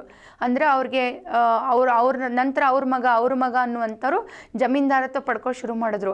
ಈ ಜಮೀನ್ದಾರ ಏನು ಮಾಡಿದ್ರು, ಅತಿ ಹೆಚ್ಚು ಟ್ಯಾಕ್ಸ್ ಕಲೆಕ್ಟ್ ಮಾಡೋ ಆಸೆ. ಈಗ ಕಂಪ್ನಿಯೊಂದಿಗೆ 10% ಹೇಳಿದ್ರು, ರೈತರ ಹತ್ರ ವಸೂಲು ಮಾಡುವಾಗ 20% ವಸೂಲು ಮಾಡ್ಕೊಳ್ಳೋದು. ನೋಡ್ರಿ, ಇವ್ರು ಶ್ರೀಮಂತರಾಗಿ ಚಾಲೂ ಮಾಡಿದ್ರು. ಇದು ಮುಂದೆ ಬರ್ತಾ ಬರ್ತಾ ಏನಾಯಿತು, ಯಾರಿಗೆ ಟ್ಯಾಕ್ಸ್ ಕಟ್ಟೋಕ್ಕಾಗ್ತಿಲ್ಲ ಅವ್ರು ಭೂಮಿ ಕಬ್ಜಾ ಮಾಡಿಕೊಂಡ್ರು. ಭೂಮಿ ಕಬ್ಜಾ ಮಾಡಿಕೊಂಡು ತಮ್ಮ ಹತ್ರ ಇಟ್ಕೊಂಡ್ರು. ಅದೇ ರೈತನನ್ನು ತಮ್ಮ ಜಮೀನಿನಲ್ಲಿ ಗೇಣಿ ಮಾಡೋಕೆ ಇಟ್ಕೊಂಡ್ರು. ನೋಡ್ರಿ, ಯಾಕೆ ಇದು ಶುರುವಾಯಿತು ನಮ್ಮಲ್ಲಿ ಅನ್ನೋದಕ್ಕೆ ಇದು ಎಕ್ಸಾಂಪಲ್ ಅಂತ. ಇದು ಮೂಲ ಆಗಿತ್ತು ಅಂತ, ಇದಕ್ಕಿಂತ ಬಿಫೋರ್ ಇರಲಿಲ್ಲ. ಸೊ ಹೀಗಾಗಿ ಏನಾಯಿತು, ಇದು ಬರ್ತಾ ಬರ್ತಾ ಈ ಜಮೀನ್ದಾರರು ಏನಾದರೂ ಶ್ರೀಮಂತರಾಗಲಿಕ್ಕೆ ಶುರು ಮಾಡಿದ್ರು, ಅದೇ ರೈತ ಅವನ ಕೈಯಲ್ಲಿ ಅಡಿಯಾಳಾಗೋಕ್ಕೆ ಶುರು ಮಾಡಿದ. ಸೊ ಇದು ಬ್ರಿಟಿಷರ ನಂತರದ ಅವಧಿಯಲ್ಲಿ ಇದು ಕಂಟಿನ್ಯೂವಸ್ ಆಗಿ ನಡೀತಾ ಬರ್ತದೆ. ಸ್ವತಂತ್ರ ನಂತರ ಇಂಥ ಅನಿಷ್ಟ ಪದ್ಧತಿಗಳನ್ನೆಲ್ಲ ನಿವಾರಣೆ ಮಾಡಬೇಕು ಅಂತ ಸಂವಿಧಾನನೇ ಹೇಳಿದೆ. ಬಟ್ ಇದನ್ನೆಲ್ಲ ಕೂಡ ರಾಜ್ಯ ಸರ್ಕಾರಕ್ಕೆ ಬಿಟ್ಟುಕೊಳ್ಳಾದಂಥ ವಿಷಯ. ಅದು ಭೂ ಸುಧಾರಣೆಯನ್ನು ಕೊಟ್ಟರು. ನಿಮಗೆ ನೆನಪಿದ್ರೆ ಇಂದಿರಾ ಗಾಂಧಿಯವರ ಸಂದರ್ಭದಲ್ಲಿ ಉಳುವವನೇ ಭೂಮಿಯ ಒಡೆಯ ಅಂತ ಅನೌನ್ಸ್ಮೆಂಟನ್ನು ಮಾಡ್ತಾರೆ ಅವರು. ಉಳುವವನೇ ಭೂಮಿಯ ಒಡೆಯ ಅಂತ ಅನೌನ್ಸ್ ಮಾಡಿ ಜಮೀನ್ದಾರಿ ಪದ್ಧತಿ ನಾಶ ಆಗಬೇಕು ಅಂತೇಳಿ ಸುಮಾರು ಕಡೆ ಈ ಹೋರಾಟಗಳು ನಡೆಯುತ್ತೆ, ಹೌದಾ? ಸೊ ಇವರ ಸಂದರ್ಭದಲ್ಲೇನೆ, ಅಂದರೆ ಅಲ್ಲಿ ಇಂದಿರಾ ಗಾಂಧಿಯವರಿದ್ದಾಗ, ಸೊ ನಮ್ಮಲ್ಲಿ ಹೇಗಿತ್ತು ಅಂತಂದರೆ ಕರ್ನಾಟಕದಲ್ಲಿ ಆವಾಗ ದೇವರಾಜ್ ಅರಸು ಅವರು ಮುಖ್ಯಮಂತ್ರಿಗಳಾದ ಸಂದರ್ಭ ಅದು. ದೇವರಾಜ್ ಅರಸು ಅವರು ಏನು ಮಾಡಿದ್ರು ಅಂತಂದರೆ ಭೂ ಸುಧಾರಣಾ ಕಾಯ್ದೆಯನ್ನು ಜಾರಿಗೆ ತರ್ತಾರೆ. ಲ್ಯಾಂಡ್ ರಿಫಾರ್ಮ್ಸ್ ಆ್ಯಕ್ಟನ್ನು ಮಾಡಿದ್ರು. ಲ್ಯಾಂಡ್ ರಿಫಾರ್ಮ್ಸ್ ಆ್ಯಕ್ಟನ್ನು ಮಾಡಿ ಅವರೇನು ಹೇಳಿದ್ರು ಅಂದರೆ, ಉಳುವವನೇ ಭೂಮಿಯ ಒಡೆಯ ಅಂತ ಅನೌನ್ಸ್ ಮಾಡಿ ಜೀತ ಪದ್ಧತಿಯನ್ನು ತೆಗೆದು ಹಾಕ್ತಾರೆ, ಗೇಣಿ ಪದ್ಧತಿಯನ್ನು ರದ್ದು ಮಾಡ್ತಾರೆ. ಹಾಗೆ ಯಾರ್ಯಾರು ಶ್ರೀಮಂತರಿದ್ರಲ್ಲ, ಜಮೀನ್ದಾರಿದ್ರು, ಅವ್ರದ್ದೆಲ್ಲ ಭೂಮಿ ಕಸ್ಕೊಂಡ್ಬಿಟ್ರಿ ಅವರು. ಕಸ್ಕೊಂಡು ಏನು ಮಾಡಿದ್ರು, ಲ್ಯಾಂಡ್ ಟ್ರಿಬ್ಯುನಲ್ಗಳನ್ನು ಎಸ್ಟಾಬ್ಲಿಷ್ ಮಾಡಿ, ಮತ್ತು ಯಾರ್ಯಾರಿಗೆ ಭೂಮಿನೇ ಇಲ್ಲ ಅಲ್ಲ ಅವ್ರಿಗೆ ಹೇಳಿದ್ರು, ನೀವು ನಿಮ್ಮ ಸಂಬಂಧಪಟ್ಟ ತಹಶೀಲ್ದಾರ್ಗಳಿಗೆ ಅಪ್ಲಿಕೇಶನ್ ಕೊಡಿ, ನಾವು ಭೂರಹಿತರು ಅಂತೇಳಿ ಅಪ್ಲಿಕೇಶನ್ಗಳನ್ನು ತಗೊಂಡು ವರ್ತಿರೋರಿಗೆ ಭೂಮಿಯನ್ನು ರೀಡಿಸ್ಟ್ರಿಬ್ಯೂಟ್ ಮಾಡಿದ್ರು. ನೋಡ್ರಿ, ಭೂಮಿಯ ಒಡೆತನವನ್ನು ಕೊಡ್ತಾರೆ. ಅದಕ್ಕೋಸ್ಕರ ಯಾರನ್ನು ದೇವರಾಜ್ ಅರಸು ಅವ್ರನ್ನ ಹಿಂದುಳಿದ ವರ್ಗಗಳ ನೇತಾರ ಅಂತ ಕರೀತಾರೆ. ಭಾಳ ಪ್ರಯತ್ನಗಳನ್ನು ಮಾಡ್ತಾರೆ ದೇವರಾಜ್ ಅರಸು ಅವರ ಕಾಲದಲ್ಲಿ. ಲ್ಯಾಂಡ್ ರಿಫಾರ್ಮ್ಸ್ ಆ್ಯಕ್ಟ್ ಅಂತ ಹೇಳ್ತೀವಿ, ಕರೆಕ್ಟ್? ಸೊ ಈ ರೀತಿಯಾಗಿ ಮಾಡಿಕೊಂಡು ಬರ್ತಾರೆ. ಮತ್ತು ಅದರ ಹಿಂದೆ ಏನು 1966ನಲ್ಲಿ ಕರ್ನಾಟಕ ಸರ್ಕಾರ ಭೂ ಸುಧಾರಣಾ ಕಾಯ್ದೆಯನ್ನು ಮಾಡಿತ್ತು. ಆ ಕಾಯ್ದೆ ಅಡಿನಲ್ಲಿ ರೈತನಲ್ಲದ ವ್ಯಕ್ತಿ ಕೃಷಿ ಭೂಮಿಯನ್ನು ಪರ್ಚೇಸ್ ಮಾಡೋಕ್ಕೆ ಬರ್ತಿರಲಿಲ್ಲ. ಮತ್ತು ವಾರ್ಷಿಕ ಆದಾಯದ ಮಿತಿಯನ್ನು ಕೂಡ ವಿಧಿಸಲಾಗಿತ್ತು. ಸೊ ಅದಕ್ಕೆ ಏನು ಮಾಡ್ತು, ಇತ್ತೀಚೆಗೆ ಕರ್ನಾಟಕ ಸರ್ಕಾರ ಏನು ಮಾಡ್ತು, ಏನು ಅಂತಂದರೆ ಉಳುವವನಿಗಲ್ಲ ಆಸಕ್ತರಿಗೆ ಭೂಮಿ ಅಂತ ಸ್ಟೇಟ್ಮೆಂಟ್ ಚೇಂಜ್ ಮಾಡ್ತು. ನೋಡ್ರಿ, ಉಳುವವರಿಗಲ್ಲ ಆಸಕ್ತರಿಗೆ ಭೂಮಿ. ಅಂದರೆ ಈಗ ಮೊದಲೇನಿತ್ತು, ರೈತನು ಮಾತ್ರ ಕೃಷಿ ಭೂಮಿಯನ್ನು ಪರ್ಚೇಸ್ ಮಾಡಲಿಕ್ಕೆ ಬರ್ತಿತ್ತು. ಈಗ ಹೊಸ ಕಾಯ್ದೆ ಏನು ತೊಗೊಂಡು ಬಂದರು ಅಲ್ಲ, ಇದು ಎಂಟೈರ್ಲಿ ಕಾನ್ಸೆಪ್ಟನ್ನು ಚೇಂಜ್ ಮಾಡ್ತಾರೆ. 2020ರಲ್ಲಿ ಹೊಸ ಮಸೂದೆ, ಭೂ ಸುಧಾರಣಾ ಮಸೂದೆ ಅನೌನ್ಸ್ ಮಾಡಿದ್ರು. ಇದರಲ್ಲಿ ರೈತರಲ್ಲದ ವ್ಯಕ್ತಿಗಳು ಕೂಡ ಯಾರ್ಯಾರಿಗೆ ಇಂಟ್ರೆಸ್ಟ್ ಇದೆ ಅವರೆಲ್ಲ ಕೃಷಿ ಭೂಮಿ ಪರ್ಚೇಸ್ ಮಾಡ್ಬೋದು. 25 ಲಕ್ಷ ಆದಾಯ ಮಿತಿ ಏನು ತೆಗೆದು ಹೋಗಿದ್ರು, ಬೇಕಾದವ್ರು ಕೃಷಿ ಭೂಮಿ ಪರ್ಚೇಸ್ ಮಾಡಿರಿ, ಯಾವುದೇ ಲಿಮಿಟೇಷನ್ಸ್ ಇಲ್ಲ. ರೈತನಲ್ಲದ ವ್ಯಕ್ತಿಗೆ ಕೃಷಿ ಭೂಮಿ ಟ್ರಾನ್ಸ್ಫರ್ ಮಾಡಿ ಎಲ್ಲ ಪರ್ಮಿಷನ್ಸನ್ನು ಕೊಡ್ತಾರೆ. ಅದು ಹೊಸ ಭೂ ಸುಧಾರಣಾ ಮಸೂದೆ 2020 Karnataka ಸರ್ಕಾರದ್ದು. Okay. So land reforms ಅಂತ ಬಂದಾಗ ಅಗೈನ್ ಸೇಮ್ ಒಂದು ಇಂಟ್ರೊಡಕ್ಷನ್ ಮಾಡ್ಕೊಳ್ಳಿ. ಹಿಸ್ಟಾರಿಕಲ್ ಬ್ಯಾಕ್ಗ್ರೌಂಡನ್ನು ಕೂಡ ನಾನು ಹೇಳಿದೆ. ಇಂಡಸ್ ವೇದಿಕ್ ಹೇಳಿ ಯುರೋಪಿಯನ್ರ ಆಗಮನದಿಂದ ಏನಾಯಿತು ಅಂತ ಹೇಳಬೇಕು. ಆಮೇಲೆ ಭೂ ಸುಧಾರಣೆ ಮೀನಿಂಗನ್ನು ಬರೀರಿ. ಭೂ ಹಿಡುವಳಿಗಳು, ಭೂಮಿಯ ಮೇಲೆ ರಚನಾತ್ಮಕ ಬದಲಾವಣೆ, ಜೀತ ಪದ್ಧತಿ, ಗೇಣಿ ಪದ್ಧತಿ ಅಂತ ಅನಿಷ್ಟಗಳ ನಿವಾರಣೆಯನ್ನೇ ನಾವು ಭೂ ಸುಧಾರಣೆಗಳು ಅಂತ ಕರಿತೀವಿ ಅಂತ ಹೇಳಿಬಿಟ್ಟು ಕರ್ನಾಟಕದಲ್ಲಿ ಭೂ ಸುಧಾರಣೆಗಳು ಅಂಥೇಳಿ ಬನ್ನಿ. 66ರ ಕಾಯ್ದೆಯನ್ನು ಬರೀರಿ, ದೇವರಾಜ ಅರಸು ಪ್ರಯತ್ನವನ್ನು ಬರೀರಿ. ಇದರ ಮಧ್ಯದಲ್ಲಿ ಏನು ಮಾಡಿರಿ ಅಂತಂದರೆ ಭೂದಾನ ಚಳುವಳಿ ಅಂತೇಳಿ ನಡೆಯುತ್ತೆ, ಕೇಳಿರ್ಬೋದು ಅಂತ ಅಂದ್ಕೊಂಡಿದ್ದೀನಿ ನಾನು. ಭಾರತದಲ್ಲಿ ಭೂದಾನ ಚಳುವಳಿ ಅಂತ, ಗ್ರಾಮದಾನ ಚಳುವಳಿ ಅಂತ ವಿನೋಬಾ ಭಾವೆ ಅವರು ಮಾಡ್ತಾರೆ. ಆಂಧ್ರ ಪೋಚಂಪಲ್ಲಿನಲ್ಲಿ ಮೊದಲು ಇದು ಶುರುವಾಗುತ್ತೆ. ಸ್ವಲ್ಪ ಹುಡುಕೊಳ್ರಿ, ಅದೆಲ್ಲ ಬರೆದು ಬಿಟ್ಟು ಹೊಸ ಮಸೂದೆ ಏನು ಹೇಳುತ್ತೆ ಅಂತ ಬರೀರಿ. ಅದಾದಮೇಲೆ ಅದರ ಏನು ಅಂತಂದರೆ ಲಾಭ ಏನು ಅನ್ನುವಂಥ, what is the importance of this act ಅಂತ ನೀವು ಹೊಸ ಆ್ಯಕ್ಟದ ಇಂಪಾರ್ಟೆನ್ಸ್ ಬರೀಬೇಕು. ಅಂದರೆ ಯಾರ್ಯಾರಿಗೆ ಆಸಕ್ತಿ ಇದೆ ಅವರೆಲ್ಲ ಕೂಡ ಈಗ ಸಾಗುವಳಿಯನ್ನು ಮಾಡಬಹುದು. ಅದೆಲ್ಲ ಹಳೆಯ ಎಲ್ಲ ನಿರ್ಬಂಧಗಳನ್ನು ತೆಗೆದಾಯಿತು. ಕೃಷಿಯಲ್ಲಿ ವೈಜ್ಞಾನೀಕರಣಕ್ಕೆ, ಕೃಷಿಯಲ್ಲಿ ಯಂತ್ರೋಪಕರಣಕ್ಕೆ ಇದು ಅನುಕೂಲವನ್ನು ಮಾಡಿಕೊಡುತ್ತೆ. ಈಗೇನು ಕೃಷಿ GDPಗೆ ಕಡಿಮೆ ಆದಾಯವನ್ನು ಕೊಡ್ತಾ ಇದೆ, ಒಂದು 10% ಅಷ್ಟೇ ಇದೆ ಕರ್ನಾಟಕದಲ್ಲಿ. ಕರ್ನಾಟಕದ GDPಗೆ 10% ಕಾಂಟ್ರಿಬ್ಯೂಷನ್ ಮಾಡ್ತಾ ಇದೆ ಅಗ್ರಿಕಲ್ಚರ್. ಸೊ ಇದರ ಕೊಡುಗೆ ಜಾಸ್ತಿ ಆಗುತ್ತೆ, ಉದ್ಯೋಗ ಅವಕಾಶಗಳೇ ಜಾಸ್ತಿ ಆಗುತ್ತೆ ಅಂತಲ್ಲ ಅದರ ಲಾಭಗಳನ್ನು ಹೇಳಿ. ಅಗೇನ್ ಇದರ ಸವಾಲುಗಳು ಅಂತ ಹೇಳ್ತಾ ಬಂದಾಗ ರೈತ ಭೂಮಿಯ ಒಡೆತನವನ್ನು ಕಳೆದುಕೊಳ್ತಾನೆ. ಇದರಿಂದ ಸಣ್ಣ ಸಣ್ಣ ರೈತರು ಸಾಲದ ಸುಳಿಗೆ ಸಿಗಾಕೊಂತಾರೆ. ಇದರಲ್ಲಿ ಭೂ ಮಾಫಿಯಾದವರು ಬರ್ತಾರೆ, ದೊಡ್ಡ ದೊಡ್ಡ ಕಂಪನಿಗಳ ಪಾಲಾಗುತ್ತೆ ಭೂಮಿಗಳು.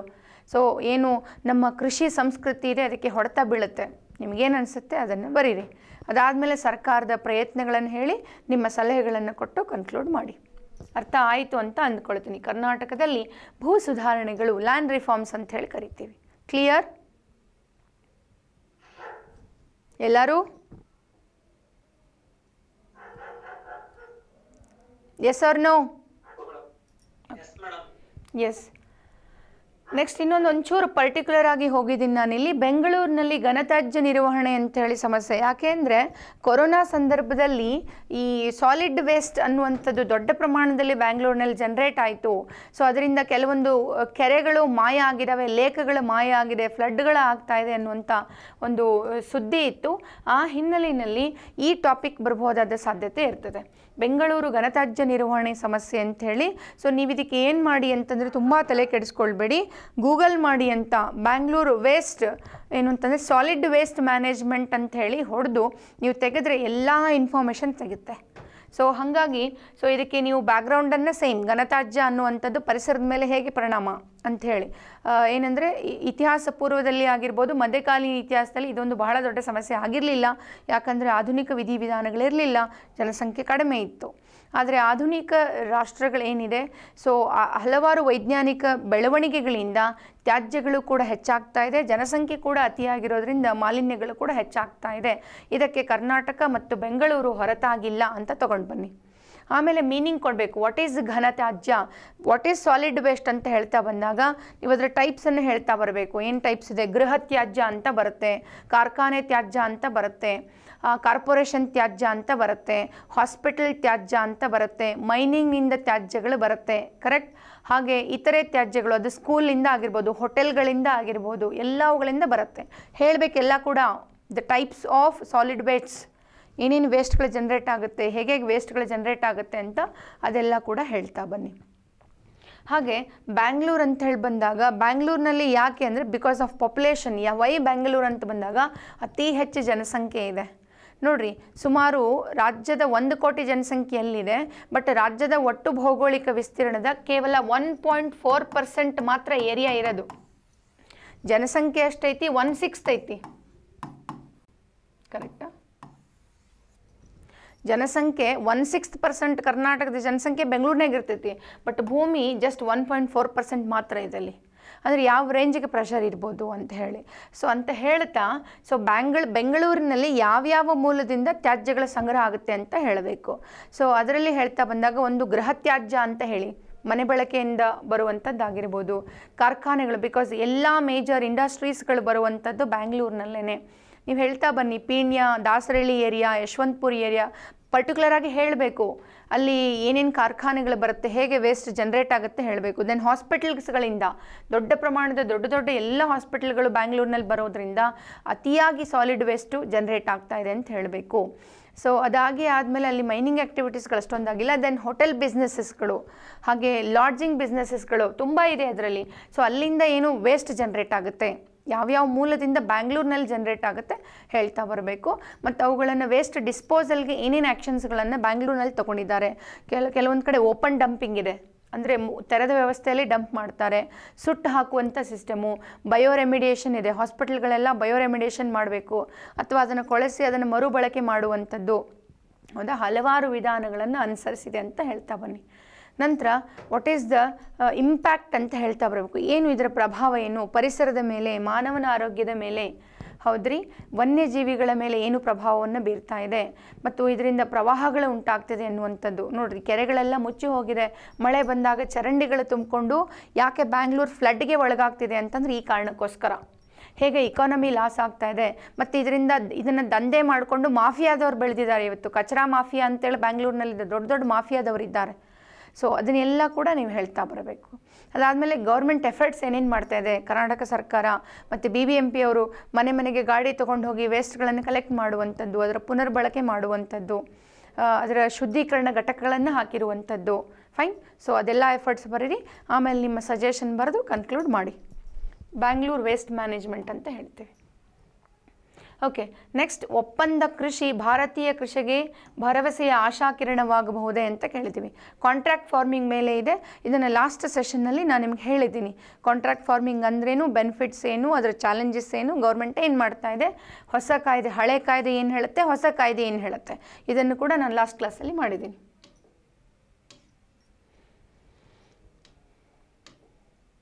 ಓಕೆ,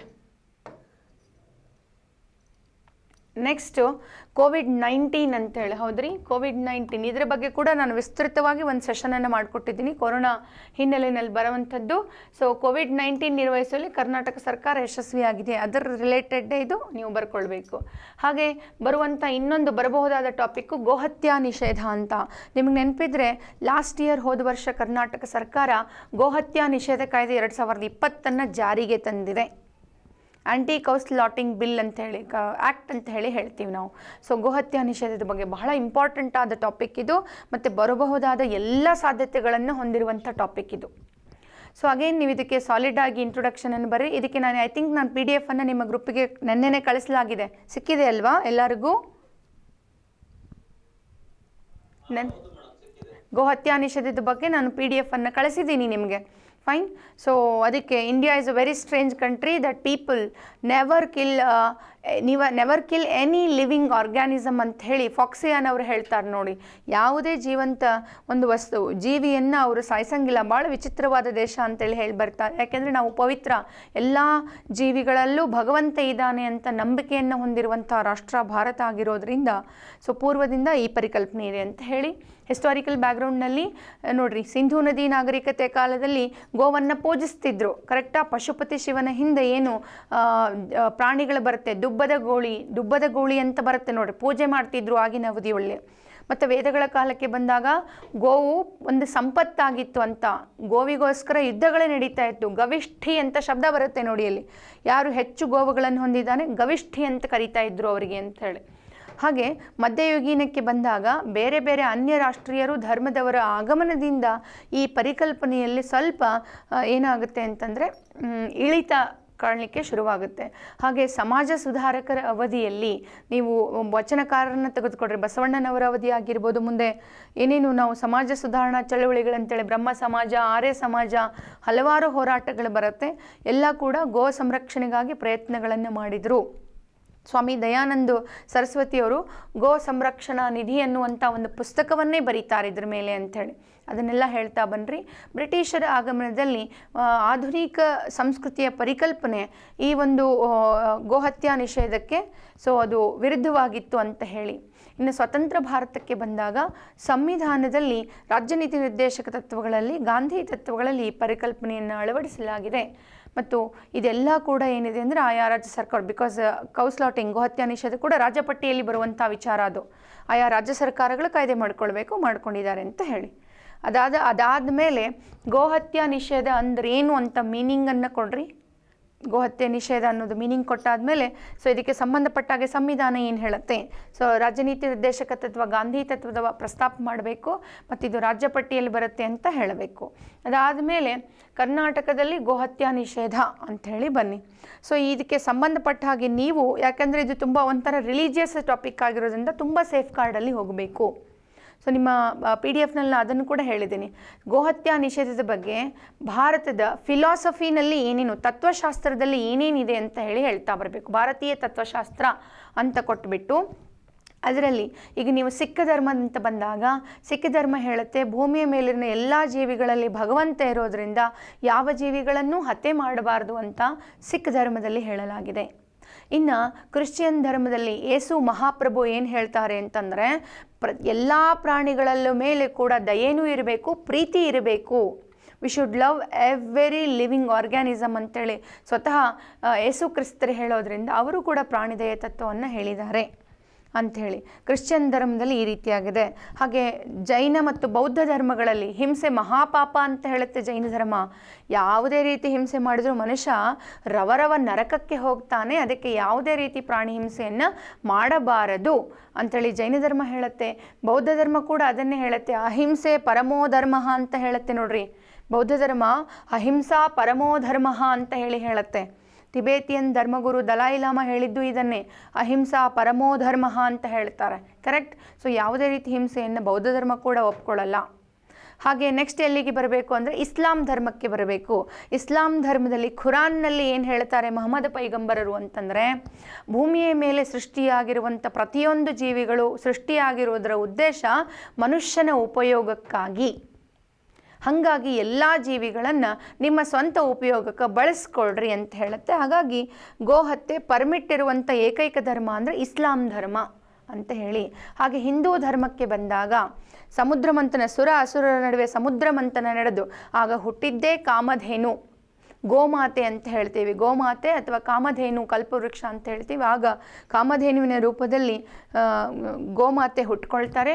ಸೊ ಈ ಗೋಮಾತೆಯ ಕೊಂಬು ಏನಿದೆ ಅಲ್ವಾ, ಆ ಕೊಂಬು ಮತ್ತು ಕಣ್ಣುಗಳು, ಎರಡು ಕಣ್ಣುಗಳು ಏನು ಬರುತ್ತೆ, ಒಂದು ಬ್ರಹ್ಮ ಇನ್ನೊಂದು ವಿಷ್ಣು ಮಹೇಶ್ವರ ಅಂತ ಹೇಳ್ತಾರೆ. ಅವರ ಕೊಂಬು ಏನಿದೆ ಸೂರ್ಯ ಚಂದ್ರ ಅಂತ ಹೇಳ್ತಾರೆ.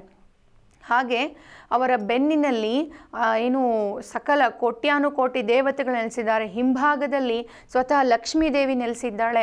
ಮತ್ತು ಈ ಕಾಮಧೇನುವಿನ 4 ಕಾಲುಗಳು ಹಿಮಾಲಯ ಪರ್ವತಗಳಂತೆ. ಸೊ ಒಂದು ಪರಿಕಲ್ಪನೆಯನ್ನು ಹಿಂದೂ ಧರ್ಮದಲ್ಲಿ ಕೊಟ್ಟಿದ್ದಾರೆ. ಗೋವನ್ನು ಮಾತೆ ಅಂತೇಳಿ ಪೂಜಿಸೆ ಮಾಡ್ತಾರೆ. ಹಾಗಾಗಿ ಗೋಹತ್ಯೆ ಹಿಂದೂ ಧರ್ಮದ ಪ್ರಕಾರ ನಿಷಿದ್ಧ. ನೋಡ್ರಿ, ಎಲ್ಲ ಧರ್ಮಗಳ ಪರಿಕಲ್ಪನೆಯನ್ನು ಹೇಳ್ತಾ ಬರಬೇಕು. ದಿಸ್ ಈಸ್ ಇಂಡಿಯನ್ ಫಿಲಾಸಫಿ ಅಂತ ಹೇಳ್ತಾರೆ. ಇದಕ್ಕೆ ಭಾರತೀಯ ತತ್ವಶಾಸ್ತ್ರ ಅಂತ ಹೇಳ್ತಾರೆ. ಇದನ್ನು ಹೇಳಿ ಆಮೇಲೆ ನೇರವಾಗಿ ಕರ್ನಾಟಕಕ್ಕೆ ಬರುವಾಗ, ಸೊ ನೀವು ಕರ್ನಾಟಕದಲ್ಲಿರುವಂಥ ಗೋ ಸಂಪತ್ತು ಇದ್ರ ಬಗ್ಗೆ ಮಾಹಿತಿ ಕೊಡಬೇಕು.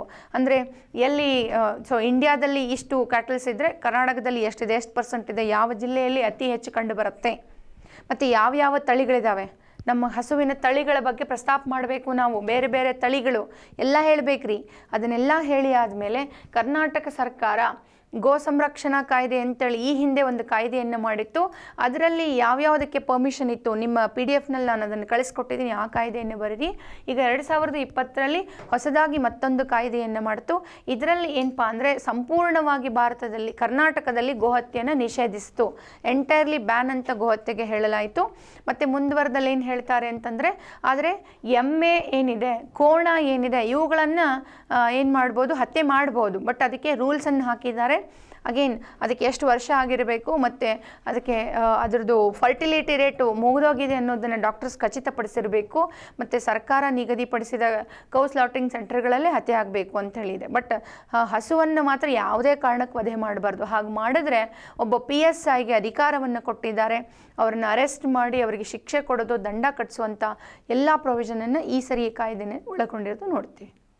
ಇದೆಲ್ಲ ಎಕ್ಸ್ಪ್ಲೈನ್ ಮಾಡಿ then what is the importance and challenges ಇದೆ ಇದಕ್ಕೆ, ಮತ್ತು ಸರ್ಕಾರ ಏನೇನು ಕ್ರಮಗಳನ್ನು ಮಾಡ್ತಾ ಇದೆ ನೋಡಿರಿ. ರಾಷ್ಟ್ರೋತ್ಥಾನ ಪರಿಷತ್ತವರು ದೊಡ್ಡಬಳ್ಳಾಪುರದ ಹತ್ತಿರ ಒಂದೇನು ಮಾಡಿದೆ, ರಾಷ್ಟ್ರೀಯ ಗೋ ಸಂರಕ್ಷಣಾ ಸಂಸ್ಥೆಯನ್ನು ಕೂಡ ಅಲ್ಲಿ ಮಾಡಿಬಿಟ್ಟು ಅಲ್ಲಿ ದೇಸಿ ತಳಿಗಳನ್ನು ಸಂರಕ್ಷಣೆ ಮಾಡಿದ್ದಾರೆ. ಕೇಂದ್ರ ಸರ್ಕಾರದವರು ರಾಷ್ಟ್ರೀಯ ಗೋಕುಲ್ ಮಿಷನ್ ಅಂತ ಹೇಳಿ ಮಾಡಿದ್ದಾರೆ. ಕರೆಕ್ಟ್. ಸೊ ಪ್ರತಿಯೊಂದು ಜಿಲ್ಲೆಗಳಲ್ಲಿ ಕರ್ನಾಟಕ ಸರ್ಕಾರ ಗೋ ಸಂರಕ್ಷಣಾ ಯುವ ಪಡೆಯನ್ನು ನಿಗದಿ ಮಾಡ್ತಾ ಇದೆ. ಸರ್ಕಾರದ ಪ್ರಯತ್ನಗಳು, ನಿಮ್ಮ ಸಲಹೆಗಳನ್ನು ಕೊಟ್ಟು ಕನ್ಕ್ಲೂಡ್ ಮಾಡಿ.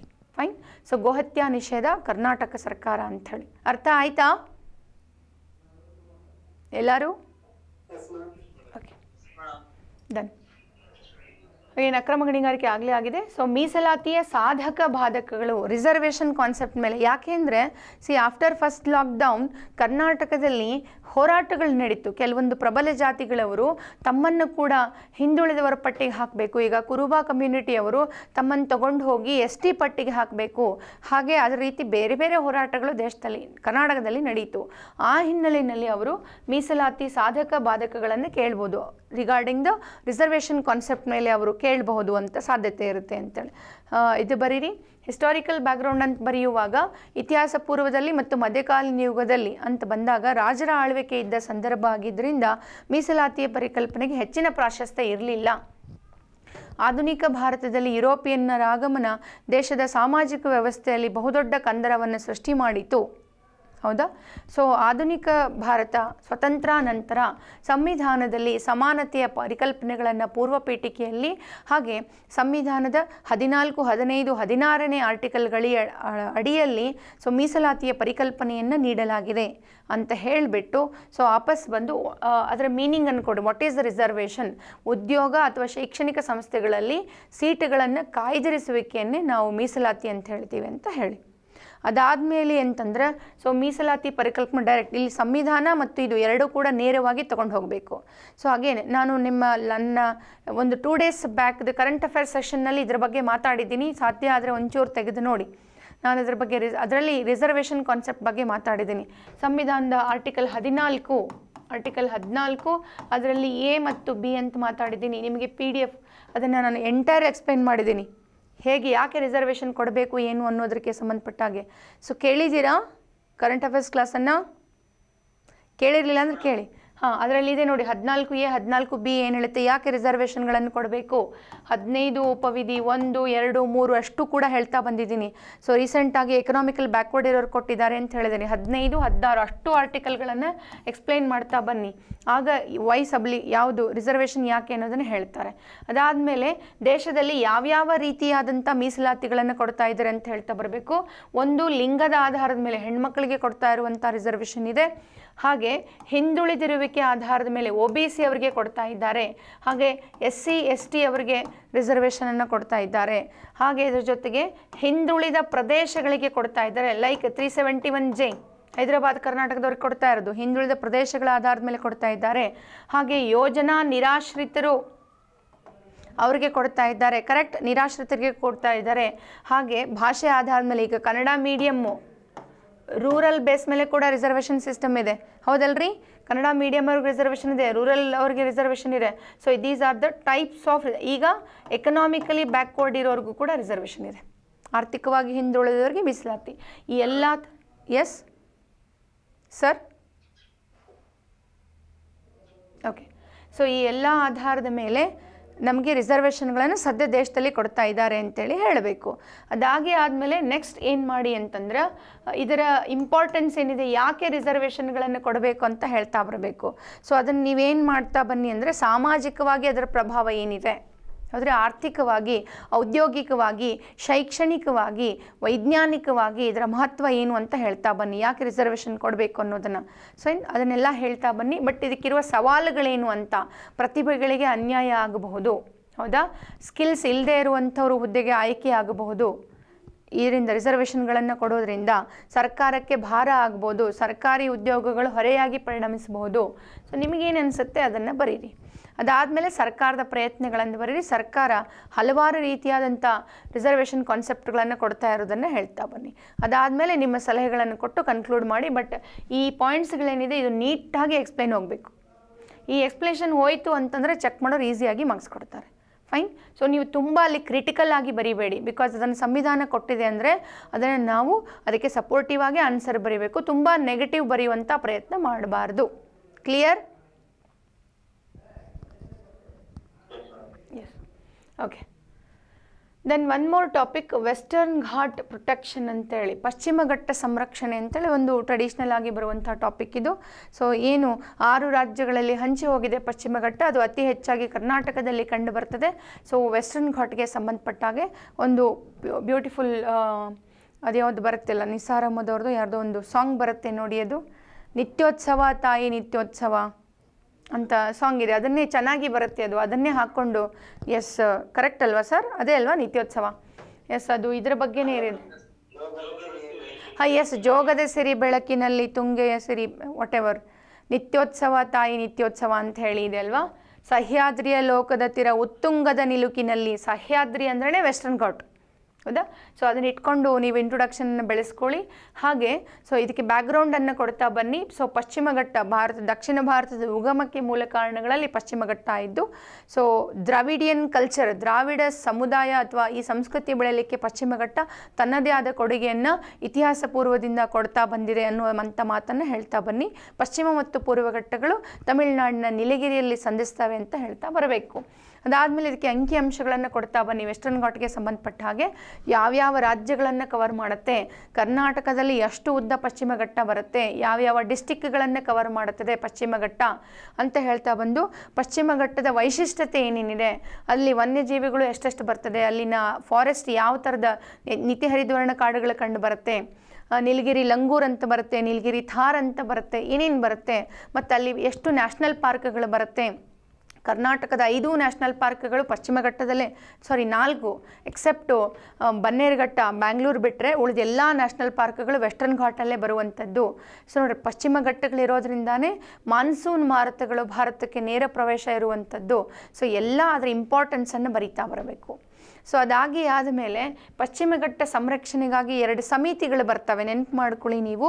ಗಾಡ್ಗೀಳ್ ಸಮಿತಿ, ಕಸ್ತೂರಿ ರಂಗನ್ ಸಮಿತಿ ಅಂತ 2 ಕಮಿಟಿಗಳು ಬರ್ತವೆ. ಆ ಕಮಿಟಿ ಪ್ರಸ್ತಾಪ ಮಾಡಿ ಅವ್ರೇನು ಸಜೆಷನ್ ಕೊಟ್ಟಿದ್ದಾರೆ ಅಂತ ಬರೀರಿ.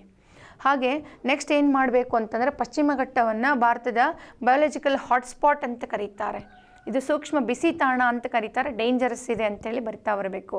ಸೊ ಅದಾದಮೇಲೆ ಪಶ್ಚಿಮ ಘಟ್ಟವನ್ನು ಪ್ರಭಾವಿಸುತ್ತಿರುವ ಅಂಶಗಳು ಅಂತ ಬಂದು, ಅಲ್ಲಿ ಅಕ್ರಮ ಗಣಿಗಾರಿಕೆ ನಡೀತಿರೋದು, ಅತಿಯಾದ ನಗರೀಕರಣ, ಅತಿಯಾದ ರಸ್ತೆಗಳ ನಿರ್ಮಾಣ, ಬೇಟೆಯಾಡುವುದು, ಮನರಂಜನೆ ಉದ್ದೇಶ, ಹೋಟೆಲ್ಗಳು, ರೆಸ್ಟೋರೆಂಟ್ಗಳ ನಿರ್ಮಾಣ, ಕರೆಕ್ಟ್ ರೀ? ಏನೇನೆಲ್ಲ ನಡೀತಾ ಇದೆ ಅದನ್ನೆಲ್ಲ ಲಿಸ್ಟ್ ಔಟ್ ಮಾಡಬೇಕು. ಯಾಕೆ ಪಶ್ಚಿಮ ಘಟ್ಟ ಅಷ್ಟೊಂದು ಹಾಳಾಗ್ತಾ ಇದೆ ಅನ್ನುವಂಥದ್ದು, ಯಾಕೆಂದರೆ ಅವ್ರು ಕೇಳಿರೋದೇ ಇಲ್ಲಿ ಪಶ್ಚಿಮ ಘಟ್ಟ ಸಂರಕ್ಷಣೆಯನ್ನು. ಫೈನ್. ಸೊ ಅದಕ್ಕೇನೇನು ಎಲ್ಲ ಇದೆ ಅಂತ ಹೇಳ್ತಾ ಬರಬೇಕು ಅಂತ. ಫೈನ್. ಅದಾದಮೇಲೆ ಅದರ ಸಂರಕ್ಷಣೆಗಾಗಿ ಸರ್ಕಾರಗಳು ಮಾಡ್ತಿರುವಂಥ ಎಫರ್ಟ್ಗಳನ್ನು ಬರೀರಿ. ಸೊ ನಿಮ್ಮ ಸಲಹೆಗಳನ್ನು ಕೊಟ್ಟು ಕನ್ಕ್ಲೂಷನ್ಗೆ ಬರ್ರಿ. ಸೊ ವೆಸ್ಟರ್ನ್ ಘಾಟ್ ಪ್ರೊಟೆಕ್ಷನ್ ಅಂತ ಹೇಳ್ತೀವಿ. ಸೊ ಇದೊಂದು ಟ್ರೆಡಿಷ್ನಲ್ ಟಾಪಿಕ್ಕು, ಇದಕ್ಕೆ ಕೂಡ ನೀವು ರೆಡಿ ಆಗ್ರಿ. ಹಾಗೆ ನೆಕ್ಸ್ಟ್ ಕರ್ನಾಟಕದಲ್ಲಿ ಕುಡಿಯುವ ನೀರಿನ ಸವಾಲುಗಳು ಅಂತ, ಯಾಕೆಂದರೆ ನಾವು ಸುತ್ತಮುತ್ತಲಿನ ಬಹುತೇಕ ರಾಜ್ಯಗಳೊಂದಿಗೆ ನದಿ ವಿವಾದದಲ್ಲಿ ಸಿಲುಕೊಂಡಿರೋದ್ರಿಂದ ಇದರ ಮೇಲೆ ಕೂಡ ಕುಡಿಯುವ ನೀರಿನ ಸವಾಲುಗಳ ಮೇಲೆ ಅವರು ಎಸ್ಸೆ ಟಾಪಿಕ್ ಕೆಲವೊಂದು ಸರಿ ಏನು ಮಾಡಿಬಿಡ್ತಾರೆ ಅಂದರೆ, ತುಂಬ ನಾವು ಗೆಸ್ ಮಾಡೋಕ್ಕಾಗದೇ ಇರುವಂಥ ಕೆಲವೊಂದು ಟಾಪಿಕ್ಗಳನ್ನು ಟಚ್ ಮಾಡಿಬಿಡ್ತಾರೆ. ಯಾರು ಕೂಡ ಇಮ್ಯಾಜಿನೇಷನ್ ಮಾಡ್ಕೊಂಡಿರಲ್ಲ ಹಂಗೆಲ್ಲ ಬರ್ಬೋದು ಅಂತೇಳಿ. ಸೊ ಕೆಲವೊಂದು ಸರಿ ಹಟ್ಕೆ ಅಂತ ಹೇಳ್ತೀವಿ ನಾವು. ಆ ಥರ ಟಾಪಿಕ್ಗಳು ಬಂದಾಗ ಈ ಥರದ ಸಾಧ್ಯತೆಗಳಿರ್ತದೆ. ಸೊ ಅಗೇನ್ ಇದಕ್ಕೆ ಇಂಟ್ರೊಡಕ್ಷನ್ ಬ್ಯಾಕ್ಗ್ರೌಂಡ್ ಅಂತ ಬಂದಾಗ ಅಗೇನ್ ಕರ್ನಾಟಕದ ನದಿ ವ್ಯವಸ್ಥೆಯನ್ನೇ ನೀವು ಬ್ಯಾಕ್ಗ್ರೌಂಡ್ ಆಗಿ ತಗೊಳ್ಳಿ. ನಾವು ಕಾವೇರಿ ನದಿ ಮೂಲದವರು, ಕೃಷ್ಣಾ ನದಿ ಮೂಲದವರು, ಮತ್ತು ಇಲ್ಲಿ ಸಿಂಧು ನದಿಗೆ ಹೋಗ್ಬೇಡ್ರಿ, ಯಾಕಂದರೆ ಇದು ಪರ್ಟಿಕ್ಯುಲರ್ ಕರ್ನಾಟಕದ ಎಕ್ಸಾಂಪಲ್ ಇದೆ. ಇಲ್ಲಿ ಭಾರತ ಇದ್ದಿದ್ರೆ ಸಿಂಧುಯಿಂದ ಹೋಗ್ತಿದ್ವಿ, ಕರ್ನಾಟಕಕ್ಕೆ ಬರಬೇಕಂದ್ರೆ ಕಾವೇರಿ, ಕೃಷ್ಣ, ತುಂಗಭದ್ರಾ ಇವ್ರನ್ನೆಲ್ಲ ಪ್ರಸ್ತಾಪ ಮಾಡ್ಕೊಂಡು ಬರ್ರಿ. ಆವಾಗ ಜನಸಂಖ್ಯೆ ಕಡಿಮೆ ಇತ್ತು, ಆದರೆ ಹೆಚ್ಚಾಗ್ತಿರುವಂಥ ಜನಸಂಖ್ಯೆ ಹೆಚ್ಚಿನ ಅವಲಂಬನೆ ಅದು ಈಗ ಅಭಾವವನ್ನು ಸೃಷ್ಟಿ ಮಾಡ್ತಾ ಇದೆ ಅಂತ ಹೇಳ್ತಾ ಬರಬೇಕು. ನಂತರ ನೆಕ್ಸ್ಟ್ ಅದಾಗಿ ಆದಮೇಲೆ ಸೊ ಕರ್ನಾಟಕದಲ್ಲಿ ಕುಡಿಯುವ ನೀರಿನ ವ್ಯವಸ್ಥೆ ಅಂತಲೇ ನೀವು ತೆಗೆದುಕೊಂಡು ಬರಬೇಕು. ವ್ಯವಸ್ಥೆ ಅಂತ ಬಂದಾಗ ಡ್ರಿಂಕಿಂಗ್ ವಾಟರ್ ಸಪ್ಲೈಗೋಸ್ಕರ ಸೊ ಈಗ ನೀವೇನು ಮಾಡಿರಿ ಅಂತಂದರೆ ವಲಯವಾರು ಡಿವಿಷನನ್ನು ತಗೊಳ್ಳಿ. ಈಗ ಬೆಲ್ಗಾಂ ಡಿವಿಷನ್ ಅಂತ ತಗೊಂಡಾಗ ಕುಡಿಯುವ ನೀರಿನ ಮೂಲ ಅಂತಂದು ಬಂದರೆ ನಾವು ಮಲಪ್ರಭಾ ಅಂತ ಹೇಳ್ತೀವಿ, ತುಂಗಭದ್ರಾ ಅಂತ ಹೇಳ್ತೀವಿ, ಘಟಪ್ರಭಾ ಅಂತ ಹೇಳ್ತೀವಿ. ಹಾಗೆ ಬೆಂಗಳೂರು ವಿಭಾಗಕ್ಕೆ ಯಾವುದು, ಕಲಬುರಗಿಗೆ ಮೇಜರ್ ಕೃಷ್ಣಾ ರಿವರ್ ಅಂತ ಹೇಳ್ತೀವಿ. ಬ್ಯಾಂಗ್ಳೂರು ಮೈಸೂರುಗಳಿಗೆ ನಾವು ಕಾವೇರಿ ವಿಭಾಗ ಅಂತ ಹೇಳ್ತೀವಿ. ಸೊ ಕುಡಿಯುವ ನೀರಿನ ಪ್ರಮುಖ ಮೂಲಗಳು, ಇದರ ಜೊತೆಗೆ ಸಣ್ಣ ಪುಟ್ಟ ಕೆರೆಗಳಾಗಿರಬಹುದು, ಕೆರೆಗಳಿಂದ ಕೂಡ ನೀರನ್ನು ಬಳಕೆ ಮಾಡ್ತಿರೋದು ಮೂಲಗಳು ಅಂತೇಳಿ ಹೇಳ್ತಾ ಬರಬೇಕು. ಸೊ ಹೇಳ್ತಾ ಬಂದು ಸವಾಲುಗಳು ಅಂತ ಹೇಳಿ ಬಂದಾಗ ಸೊ ಇದನ್ನು ಹೇಳ್ತಾ ಬನ್ನಿ. ಮೊದಲನೇದಾಗಿ ಏನಪ್ಪ ಅಂತಂದರೆ ನಮ್ಮಲ್ಲಿ ಸೀಸ್ನಲ್ ಋತುಕಾಲೀನ ನದಿಗಳಿದ್ದಾವೆ. ಅಂದರೆ 12 ತಿಂಗಳು ತುಂಬಿ ಹರಿಯಂಗಿಲ್ಲ ನಮ್ಮ ನದಿಗಳು. ಸೊ ಹಂಗಾಗಿ ಬೇಸಿಗೆ ಅವಧಿಯಲ್ಲಿ ನಮಗೆ ನೀರಿನ ಒಂದು ಲಭ್ಯತೆ ಕಡಿಮೆ ಆಗುತ್ತೆ. ನಂತರ ನದಿ ವಿವಾದಗಳು, ಪಕ್ಕದ ರಾಜ್ಯಗಳೊಂದಿಗೆ ನಾವು ಕಾವೇರಿ ಆಗಿರ್ಬೋದು, ಮಾಂಡೋವಿ ಆಗಿರ್ಬೋದು, ಕೃಷ್ಣ ಆಗಿರ್ಬೋದು, ನದಿ ವಿವಾದದಲ್ಲಿ ಸಿಲುಕಿಕೊಂಡಿರೋದ್ರಿಂದ ನಮಗೆ ಲಭ್ಯತೆ ಕಡಿಮೆ ಆಗ್ತಾ ಬರುತ್ತೆ ಅಂತ ಹೇಳಬೇಕು. ನಂತರ ಮಾನ್ಸೂನ್ ಫೇಲ್ಯೂರ್ ಆಗುತ್ತೆ. ಸೊ ಮಾನ್ಸೂನ್ ಫೇಲ್ ಆತಂದರೆ ಮಳೆ ಬರಲ್ಲ, ಮಳೆ ಬರಲಿಲ್ಲ ಅಂದರೆ ನಮ್ಮ ಜಲಮೂಲಗಳು ತುಂಬೋದಿಲ್ಲ. ಹಾಗೆ ಏನು ಅಂತಂದರೆ ಕೆರೆ ಮತ್ತು ನದಿಗಳ ಹೂಳು ತುಂಬುವಿಕೆ ಅಂತೇಳಿ ಎಲ್ಲ ಸಿಲ್ಟೇಷನ್ ಆಗಿಬಿಟ್ಟಿದೆ. ಸರ್ಕಾರ ಅವುಗಳು ಹೂಳನ್ನು ತೆಗಿತಾ ಇಲ್ಲ ಅಥವಾ ನಾವು ಕ್ಲೀನಾಗಿ ಮೇಂಟೈನ್ ಮಾಡ್ಕೊಳ್ತಾ ಇಲ್ಲ. ಸೊ ಅದರಿಂದ ಏನಾಗುತ್ತೆ ಅಂದರೆ ಬಿದ್ದ ಮಳೆ ನೀರು ಸಂಗ್ರಹ ಆಗ್ತಾ ಇಲ್ಲ, ನಮಗೆ ಬಳಕೆಗೆ ಸಿಗ್ತಾ ಇಲ್ಲ ಅನ್ನುವಂಥದ್ದನ್ನೇ ಹೇಳಬೇಕು.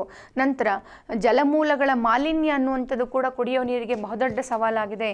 ಏನಂತಂದರೆ ನಾವೇನು ಮಾಡ್ತೀವಿ, ಕೈಗಾರಿಕಾ ತ್ಯಾಜ್ಯ, ಆಸ್ಪತ್ರೆ ತ್ಯಾಜ್ಯ, ಗೃಹ ತ್ಯಾಜ್ಯಗಳೆಲ್ಲ ನದಿಗಳಿಗೆ ಎಲ್ಲ ಸೇರಿಸಿ ಕೈ ಬಿಡ್ತಾ ಇದ್ದೀವಿ. ಇದರಿಂದ ಮಾಲಿನ್ಯ ಆಗ್ತಾ ಇದೆ ನೀರು. ಸೊ ನೋಡ್ರಿ, ಅದು ನಮಗೆ ರಿವರ್ಸ್ ಕೊಡ್ತಾ ಇದೆ. ಕುಡಿಯುವ ನೀರಿಗೆ ಮೇಜರ್ ಆಗಿ ಸವಾಲುಗಳು ಅಂತ.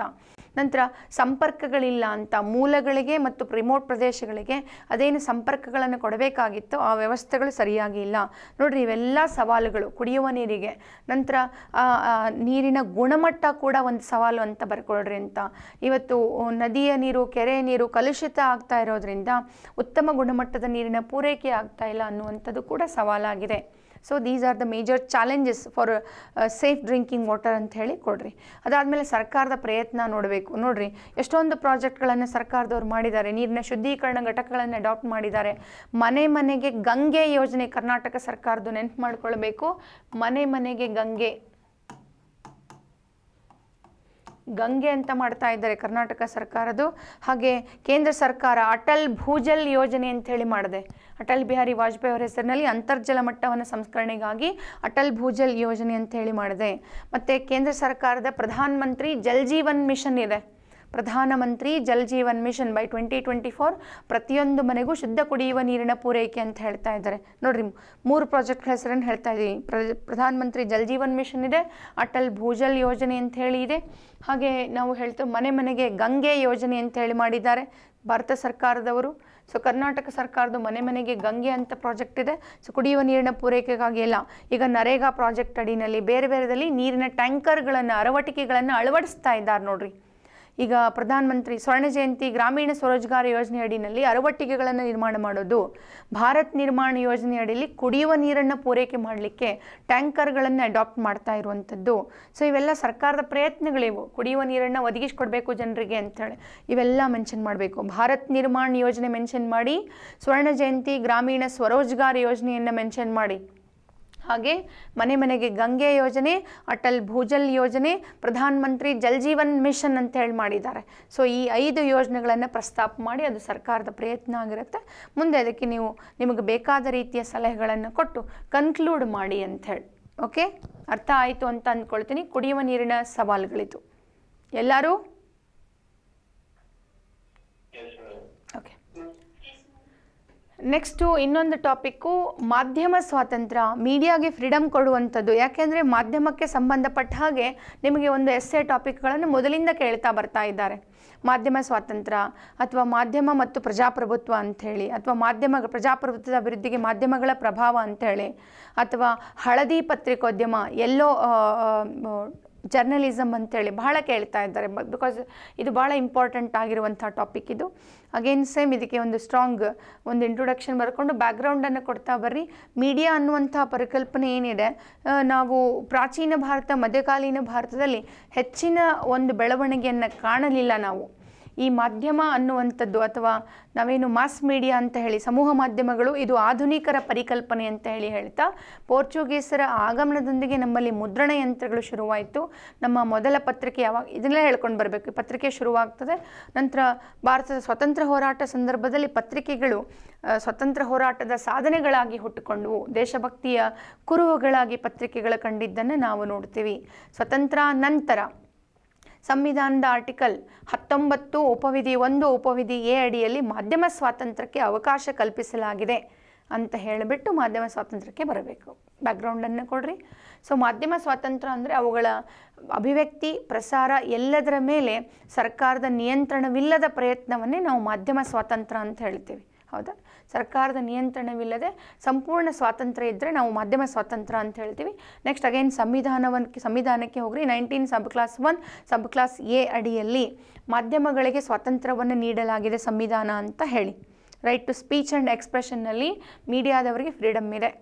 ಸೊ ಅದರ ನೆಕ್ಸ್ಟು ನೀವು ಬಾಡಿ ಪಾರ್ಟನ್ನು ಬರೀತಾ ಬರಬೇಕು. ಮಾಧ್ಯಮ ಸ್ವಾತಂತ್ರ್ಯ ಅಂತ ಬಂದಾಗ ಸೊ ಇನ್ನು ಪರಿಶುದ್ಧವಾಗಿರುವುದನ್ನು ತೋರಿಸೋದು, ಸತ್ಯವಾಗಿರುವುದನ್ನು ತೋರಿಸುವಂಥದ್ದು, ಹಾಗೆ ಸಮಾಜದ ಆರೋಗ್ಯವನ್ನು ಕಾಪಾಡುವಂಥದ್ದನ್ನು ತೋರಿಸುವಂಥದ್ದು ಅನ್ನುವಂಥದ್ದು. ಮಾಧ್ಯಮಗಳ ಪಾತ್ರ ಏನೇನಿದೆ ಅಂತ ಹೇಳ್ತಾ ಬರಬೇಕು.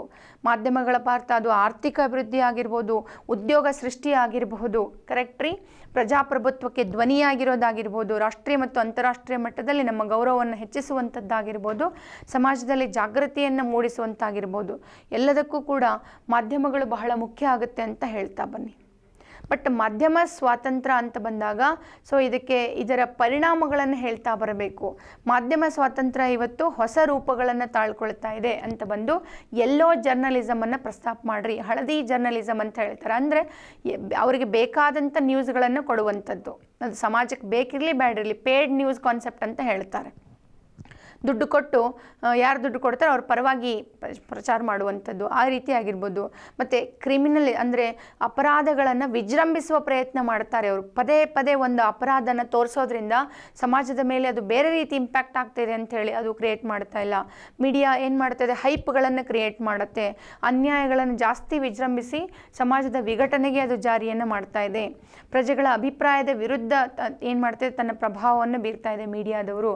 ಮತ್ತು ಇದರಿಂದ ಏನಾಗ್ತದೆ, ಮೀಡಿಯಾ ಪ್ರಭಾವದಿಂದ ಹಲವಾರು ದುಶ್ಚಟಗಳಿಗೆ ಇವತ್ತು ಯುವಕರು ಬಲಿಯಾಗ್ತಾ ಇದ್ದಾರೆ. ಅತಿಯಾದ ಫ್ರೀಡಮ್ ಕೊಟ್ಟಿರೋದ್ರಿಂದ, ನಿಯಂತ್ರಣ ಇಲ್ಲದೆ ಇರೋದ್ರಿಂದ ತಮಗೆ ಬೇಕಾದ ಹಾಗೆ ಅವರು ಪ್ರಕಟಣೆ ಮಾಡ್ಕೊಂಡು ಬರ್ತಾ ಇದ್ದಾರೆ. ಈಗ ನೋಡಿರಿ, ನಿಮಗೆ ಗೊತ್ತಿದ್ದರೆ ಲಾಸ್ಟ್ ಲಾಕ್ಡೌನ್ ಟೈಮ್ನಲ್ಲಿ ಹೆಲಿಕಾಪ್ಟರ್ ಮನಿ ಅಂತ ಹೇಳಿ ಕಾನ್ಸೆಪ್ಟ್ ಬಂದಿತ್ತು. ಕೇಂದ್ರ ಸರ್ಕಾರ ಹೆಲಿಕಾಪ್ಟರ್ ಮನಿ ಅಂತ ಹೇಳ್ತು. ಹೆಲಿಕಾಪ್ಟರ್ ಮನಿ ಅಂತಂದರೆ ಇಟ್ ಈಸ್ ನಥಿಂಗ್ ಬಟ್ ಇದು ಕೇನ್ಸ್ ಎಕನಾಮಿಕ್ ಥಿಯರಿನಲ್ಲಿ ಬರ್ತದೆ. ಇದು ಅಂದರೆ ಏನು ಅಂತಂದರೆ ಸರ್ಕಾರ ಅಥವಾ RBIನವರು ಹೆಚ್ಚು ಹೆಚ್ಚು ನೋಟುಗಳನ್ನು ಪ್ರಿಂಟ್ ಮಾಡಿ ಚಲಾವಣೆಗೆ ತರೋದು ಅಂತ, ಮನಿ ಇನ್ಕ್ಲೂಡ್ ಮಾಡುವಂಥದ್ದು ಅರ್ಥವ್ಯವಸ್ಥೆನಲ್ಲಿ ಅನ್ನೋದು ಹೆಲಿಕಾಪ್ಟರ್ ಮನಿ ಕಾನ್ಸೆಪ್ಟ್ ಅದು. ಬಟ್ ನಮ್ಮ ಮೀಡಿಯಾದವ್ರು ಏನು ಮಾಡಿದ್ರಪ್ಪ, ಮ್ಯಾಲೆ ಹೆಲಿಕಾಪ್ಟರ್ ಕಳಿಸಿ ಮ್ಯಾಲಿಂದ ದುಡ್ಡು ಉದುರಿಸ್ತಾರ, ಬರಲಿ ಎಲ್ಲ ಆರಿಸ್ಕೊಳ್ಳೋನು, ಯಾರ್ಯಾರು ಸಿಗುತ್ತಾ ದೊಡ್ಡ ಮಕ್ಕನ ಆರಿಸ್ಕೊಂಡ್ಬಿಡ್ರೆ. ನೋಡಿ, ವಾಟ್ ಈಸ್ ದಿಸ್ ನಾನ್ಸೆನ್ಸ್ ಅಂತ ಹೇಳ್ತೀವಿ. ಅಂದರೆ ಏನು ಪರಿಕಲ್ಪನೆಗಳಿದೆ ಅದರ ಉಲ್ಟಾ ಪರಿಕಲ್ಪನೆಗಳನ್ನು ಹೇಳ್ತಾ ಬರ್ತಾರೆ.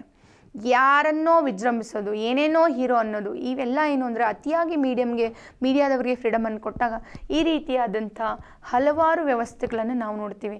ಅದಕ್ಕೆ ನಾವು ಹಿಂದೇನಾಗಿತ್ತು, ನ್ಯೂಸ್ ನೋಡಬೇಕು, DD1 ಚಾನಲ್ ನ್ಯೂಸ್ ನೋಡ್ಬೇಕಂತ ಅನಿಸ್ತಿತ್ತು. ಈಗ ಹೊಸದಾಗಿ ಬಂದಿರುವ ಮೀಡಿಯಾದವ್ರು ನೋಡಿ, ಕೊರೋನಾಯಿಂದ ಜನ ಸಾಯಲಿಲ್ಲರಿ, ಮೀಡಿಯಾದವರು ಹಿಡಿಸಿದ ಭಯದಿಂದ ಅರ್ಧ ಜನ ಸತ್ತೋದ್ರು. ಅದನ್ನು ನಾವು ಎಲ್ಲರೂ ಒಪ್ಪಬೇಕಾಗಿರೋದೆಂತ, ನಮ್ಮ ಮನಸ್ಥಿತಿಗಳ ಮೇಲೆ ಮೀಡಿಯಾದವರು ಅಟ್ಯಾಕ್ ಮಾಡ್ತಾ ಇದ್ದಾರೆ ಅಂಥೇಳಿ. ಸೊ ಫೈನ್, ಅದರ ಸವಾಲುಗಳನ್ನು ಹೇಳಿ, ಅದಾದಮೇಲೆ ಸರ್ಕಾರದ ಪ್ರಯತ್ನಗಳನ್ನು ಹೇಳಿ, ನೀವೇನು ಸಲಹೆ ಕೊಡಬೇಕಂತೀರ ಸಲಹೆಗಳನ್ನು ಕೊಟ್ಟು ಎಂಡ್ ಮಾಡಿ. So this is what we call ಮಾಧ್ಯಮ ಸ್ವಾತಂತ್ರ್ಯ. ನೆಕ್ಸ್ಟು ಮಹಿಳಾ ಸಬಲೀಕರಣ, ವುಮನ್ ಎಂಪವರ್ಮೆಂಟ್ ಅಂತ ಹೇಳ್ತೀವಿ. ಸೊ ನನ್ನ ಹಿಂದಿನ ಒಂದು ವಿಡಿಯೋದಲ್ಲಿ ವುಮನ್ ಎಂಪವರ್ಮೆಂಟ್ ಬಗ್ಗೆ ಕೂಡ ನಾನು ಮಾತಾಡಿದ್ದೀನಿ. ಅದರ PDF ಅನ್ನು ಕೂಡ ನಾನು ನಿಮಗೆ ಕಳಿಸ್ಕೊಡ್ತೀನಿ. ಮಹಿಳಾ ಸಬಲೀಕರಣ ಅಂದರೆ ಹೇಗೆ ಏನು ಅನ್ನೋದನ್ನು ಅದು ನಿಮಗೆ ಕಳಿಸ್ಕೊಡ್ತೀನಿ. ಸೊ ಅದಾದಮೇಲೆ ಕೃತಕ ಬುದ್ಧಿಮತ್ತೆ ದೇಶದ ಅಭಿವೃದ್ಧಿಯ ಸಾಧನವಾಗಿದೆ. ಆರ್ಟಿಫಿಷಿಯಲ್ ಇಂಟೆಲಿಜೆನ್ಸಿ ಮೇಲೆ ಬರುವಂಥ ಒಂದು ಎಸ್ಸೆ ಟಾಪಿಕ್ ಇದು. ಒಂಚೂರು ಟೆಕ್ನಿಕಲ್ ಆಗಿದೆ ಎನ್ನುವಂಥದ್ದು ಅಂತ. ಸೊ ಆರ್ಟಿಫಿಷಿಯಲ್ ಇಂಟೆಲಿಜೆನ್ಸಿ ಅಂದರೆ ಇದೆ, ರೋಬೋಟಿಕ್ಸನ್ನು ಬೇರೆ ಹ್ಯೂಮನಾಯ್ಡ್ಸ್ಗಳನ್ನು ನಮ್ಮ ಬೇರೆ ಬೇರೆ ಬಳಕೆ ಮಾಡಿಕೊಳ್ಳುವಂಥದ್ದು. ಹಾಸ್ಪಿಟಲ್ಗಳಲ್ಲಿ ಆರ್ಟಿಫಿಷಿಯಲ್ ಇಂಟೆಲಿಜೆನ್ಸಿ, ಹೋಟೆಲ್ಗಳಲ್ಲಿ, ಕೋವಿಡ್ ಸೆಂಟರ್ಸ್ಗಳಲ್ಲಿ, ಸ್ಪೇಸ್ ರಿಸರ್ಚ್ಗಳಲ್ಲಿ, ಗಣಿಗಾರಿಕೆಗಳಲ್ಲಿ, ಹೌದ್ರಿ, ಹಲವಾರು ಮೆಡಿಸಿನ್ಸ್ಗಳ ತಯಾರಿಕೆ ಆಗಿರ್ಬೋದು, ಕೆಮಿಕಲ್ ಫ್ಯಾಕ್ಟ್ರೀಸ್ಗಳಲ್ಲಿ ನಾವಿವತ್ತು ಆರ್ಟಿಫಿಷಿಯಲ್ ಇಂಟೆಲಿಜೆನ್ಸಿನ ಬಳಕೆ ಮಾಡ್ಕೊಳ್ತಾ ಇದ್ದೀವಿ. ಅದು ಬಹಳ ಮುಖ್ಯ. ಸೇಮ್ ಒಂದು ಇಂಟ್ರೊಡಕ್ಷನನ್ನು ಕೊಡಿ. ಅದಾದಮೇಲೆ ಹಿಸ್ಟಾರಿಕಲ್ ಬ್ಯಾಕ್ಗ್ರೌಂಡ್ ಅಂದಾಗ ಸಿಂಧೂ ನದಿ ನಾಗರಿಕತೆಯಿಂದ ವೈಜ್ಞಾನಿಕತೆ ಬೆಳವಣಿಗೆ ಆಗಿತ್ತು. ಮಧ್ಯಕಾಲೀನ ಯುಗದಲ್ಲಿ ಯಾರ್ಯಾರು ಬಂದರು, ಆಧುನಿಕದಲ್ಲಿ ಹೊಸ ಹೊಸ ಟೆಕ್ನಾಲಜಿನಲ್ಲಿ ಕೃತಕ ಬುದ್ಧಿಮತ್ತೆ ಕೂಡ ಒಂದು ಅಂತ ತೊಗೊಂಡು ಬಂದ್ರಿ. Then meaning of artificial intelligence ಬರೀಬೇಕು, ಅದ್ರ ಮೀನಿಂಗ್ ಏನಿದೆ ಅಂತ ಬರೀಬೇಕು. ಅದಾದಮೇಲೆ ಆರ್ಟಿಫಿಷಿಯಲ್ ಇಂಟೆಲಿಜೆನ್ಸಿ ಯಾವ್ಯಾವ ಕ್ಷೇತ್ರದಲ್ಲಿ ಬಳಕೆ ಆಗ್ತಿದೆ, ವೈದ್ಯಕೀಯದಲ್ಲಿ, ಮಿಲಿಟರಿನಲ್ಲಿ, ಹಾಸ್ಪಿಟಲ್ಸಲ್ಲಿ, ಹೋಟೆಲ್ ಇಂಡಸ್ಟ್ರಿನಲ್ಲಿ, ಸ್ಪೇಸ್ ಟೆಕ್ನಾಲಜಿನಲ್ಲಿ, ರಿಸರ್ಚ್ ಇನ್ಸ್ಟಿಟ್ಯೂಟ್ಸ್ಗಳಲ್ಲಿ ಎಲ್ಲೆಲ್ಲಿ ಬಳಕೆ ಆಗ್ತಿದೆ ಎಲ್ಲ ಕೂಡ ಅದನ್ನು ಬರಿತಾ ಬನ್ನಿ. ಅದಾದಮೇಲೆ ಅದರದ ಪ್ರಭಾವಗಳನ್ನು ಬರೀಬೇಕು. ವಾಟ್ ಈಸ್ ಇಂಪ್ಯಾಕ್ಟ್, ನೋಡಿರಿ ಇದರಿಂದ ಏನಾಗುತ್ತೆ ಏನೇನು ಲಾಭಗಳು ಸಿಗುತ್ತೆ ಅಂತ. ಸೊ ಡೆವಲಪ್ಮೆಂಟ್ ಜಾಸ್ತಿ ಆಗ್ತದೆ, ಹಜಾರ್ಡ್ ಕೆಲಸಗಳು ಅಂದರೆ ಮನುಷ್ಯರ ಜೀವಕ್ಕೆ ಗಂಡಾಂತರ ಆಗಿರೋ ಚಟುವಟಿಕೆಗಳನ್ನ ಇವರೇ ಮಾಡ್ತಾರೆ, ಇಕಾನಮಿ ಡೆವಲಪ್ ಆಗ್ತಾ ಹೋಗುತ್ತೆ. ಹೌದ್ರಿ. ಸೊ ಹಲವಾರು ರೀತಿ ಪ್ರಯೋಜನಗಳು ಇದರಿಂದ ಇದೆ ಅಂತ ಬರೀರಿ. ನಂತರ ಇದಕ್ಕಿರುವ ಸವಾಲುಗಳಂತ ಬಂದಾಗ ಮೊದಲು ಟೆಕ್ನಾಲಜಿನೇ ಎಲ್ಲ ಕಡೆ ದೇಶದಲ್ಲಿ ಇಲ್ಲ, ಒಂದನೇದು. ಎರಡನೇದು ನಿರುದ್ಯೋಗ ಸಮಸ್ಯೆ ಉಂಟಾಗಬಹುದು. ಯಾಕಂದರೆ ಈಗ ಹಾಸ್ಪಿಟ್ಲಲ್ಲಿ 10 ಜನ ನರ್ಸ್ ಮಾಡೋ ಕೆಲಸನ ಒಂದು ರೋಬೋಟ್ ಮಾಡ್ತಾ ಇದೆ ಅಂದರೆ ಒಂದು ರೋಬೋಟ್ ಇಟ್ಕೊಂಡ್ಬಿಟ್ರೆ 10 ಜನ ನರ್ಸ್ಗಳಿಗೆ ಉದ್ಯೋಗ ತಪ್ಪೋಗುತ್ತೆ. ಸೊ ಅಲ್ಲಿ ಭಯ ಇದೆ. ಮತ್ತು ಟೆಕ್ನಾಲಜಿ ಅಡ್ವರ್ಸ್ ಎಫೆಕ್ಟ್ ಆಗ್ಬೋದು. ನೀವು ರೋಬೋಟಿಕ್ಸ್ಗೆ ಮನುಷ್ಯರ ಥರದ ಫೀಲಿಂಗ್ಸ್ಗಳೇ ಇಲ್ಲ. ಈಗ ನರ್ಸ್ ಕೆಲಸ ಏನಪ್ಪ ಅಂತಂದರೆ ಈಗ ಇಂಜೆಕ್ಷನ್ ಅದು ನೋಡ್ತಾರೆ ಅವರು ಹೇಗೆ ಪೇಷಂಟ್ ಹೇಗೆ ರಿಯಾಕ್ಟ್ ಮಾಡ್ತಾರೆ ನೋಡಿ ಇಂಜೆಕ್ಷನ್ ಮಾಡ್ತಿರ್ತಾರೆ. ಅಲ್ಲಿ ರೋಬೋಟ್ ನಿಲ್ಸಿದ್ರೆ ನೀ ಹೆಂಗಾರ ಬಡ್ಕೊಂಡು ಸಹ ನಾ ಇಂಜೆಕ್ಷನ್ ಮಾಡೋಗುತ್ತದೆ, ಯಾಕಂದರೆ ಅದಕ್ಕೆ ಪ್ರೋಗ್ರಾಮ್ ಫಿಕ್ಸ್ ಆಗಿರುತ್ತೆ. ಸೊ ಹಲವಾರು ಸವಾಲುಗಳಿದೆ. ಎಥಿಕ್ಸು, ಅಲ್ಲಿ ಎಥಿಕಲ್ ಸವಾಲುಗಳು ಕೂಡ ಇದೆ ಅಂಥೇಳಿ. ಟೆಕ್ನಾಲಜಿ ಡೆವಲಪ್ಮೆಂಟ್ ಕೂಡ ಸವಾಲಿದೆ. ಸೊ ಸವಾಲುಗಳನ್ನು ಬರೀರಿ. ಸರ್ಕಾರ ಇದಕ್ಕೆ ಏನೇನು ಕ್ರಮಗಳನ್ನು ಆರ್ಟಿಫಿಷಿಯಲ್ ಇಂಟೆಲಿಜೆನ್ಸ್ಗೆ ಪ್ರೋಗ್ರಾಮ್ಸ್ಗಳನ್ನು ಪ್ಲ್ಯಾನ್ಗಳನ್ನು ಅಡಾಪ್ಟ್ ಮಾಡ್ಕೊಂಡಿದೆ ಅದನ್ನು ಬರೀರಿ. ಅದಾದಮೇಲೆ ನೀವು ಕನ್ಕ್ಲೂಷನನ್ನು ನಿಮ್ಮ ಸಲಹೆಯನ್ನು ಕೊಟ್ಟು ಕನ್ಕ್ಲೂಡ್ ಮಾಡ್ಕೊಳ್ಳಿ. This is on artificial intelligence. Then we'll move to the one more topic is Karnataka public school concept ಅಂತ ಹೇಳಿ. ಗೌರ್ಮೆಂಟ್ ಇಂಗ್ಲೀಷ್ ಮೀಡಿಯಂ ಶಾಲೆ ರೀ ಇವು.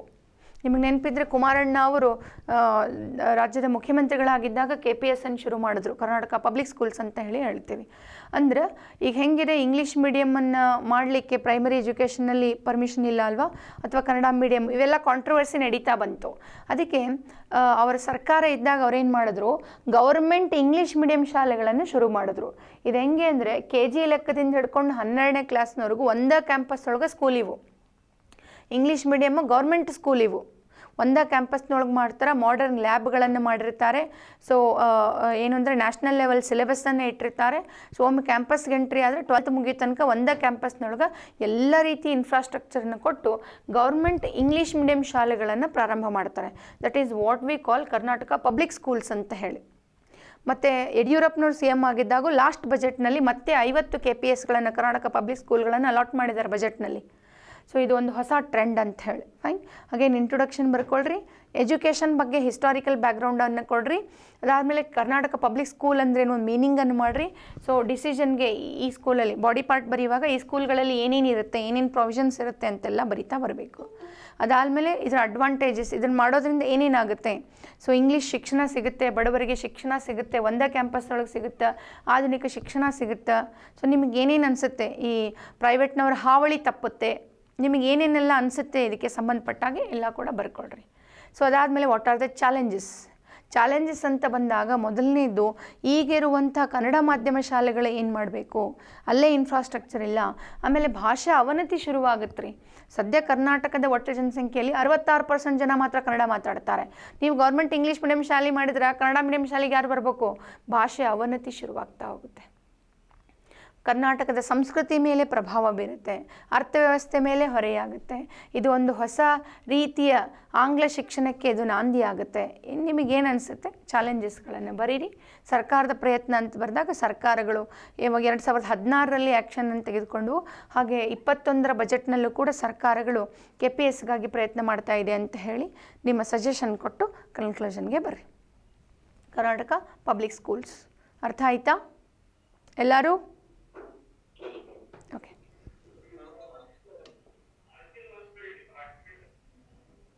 ಸರ್ ಏನೋ ಕೇಳ್ತಾ ಇದ್ದೀರಾ, ಜೋರಾಗಿ ಕೇಳಿ.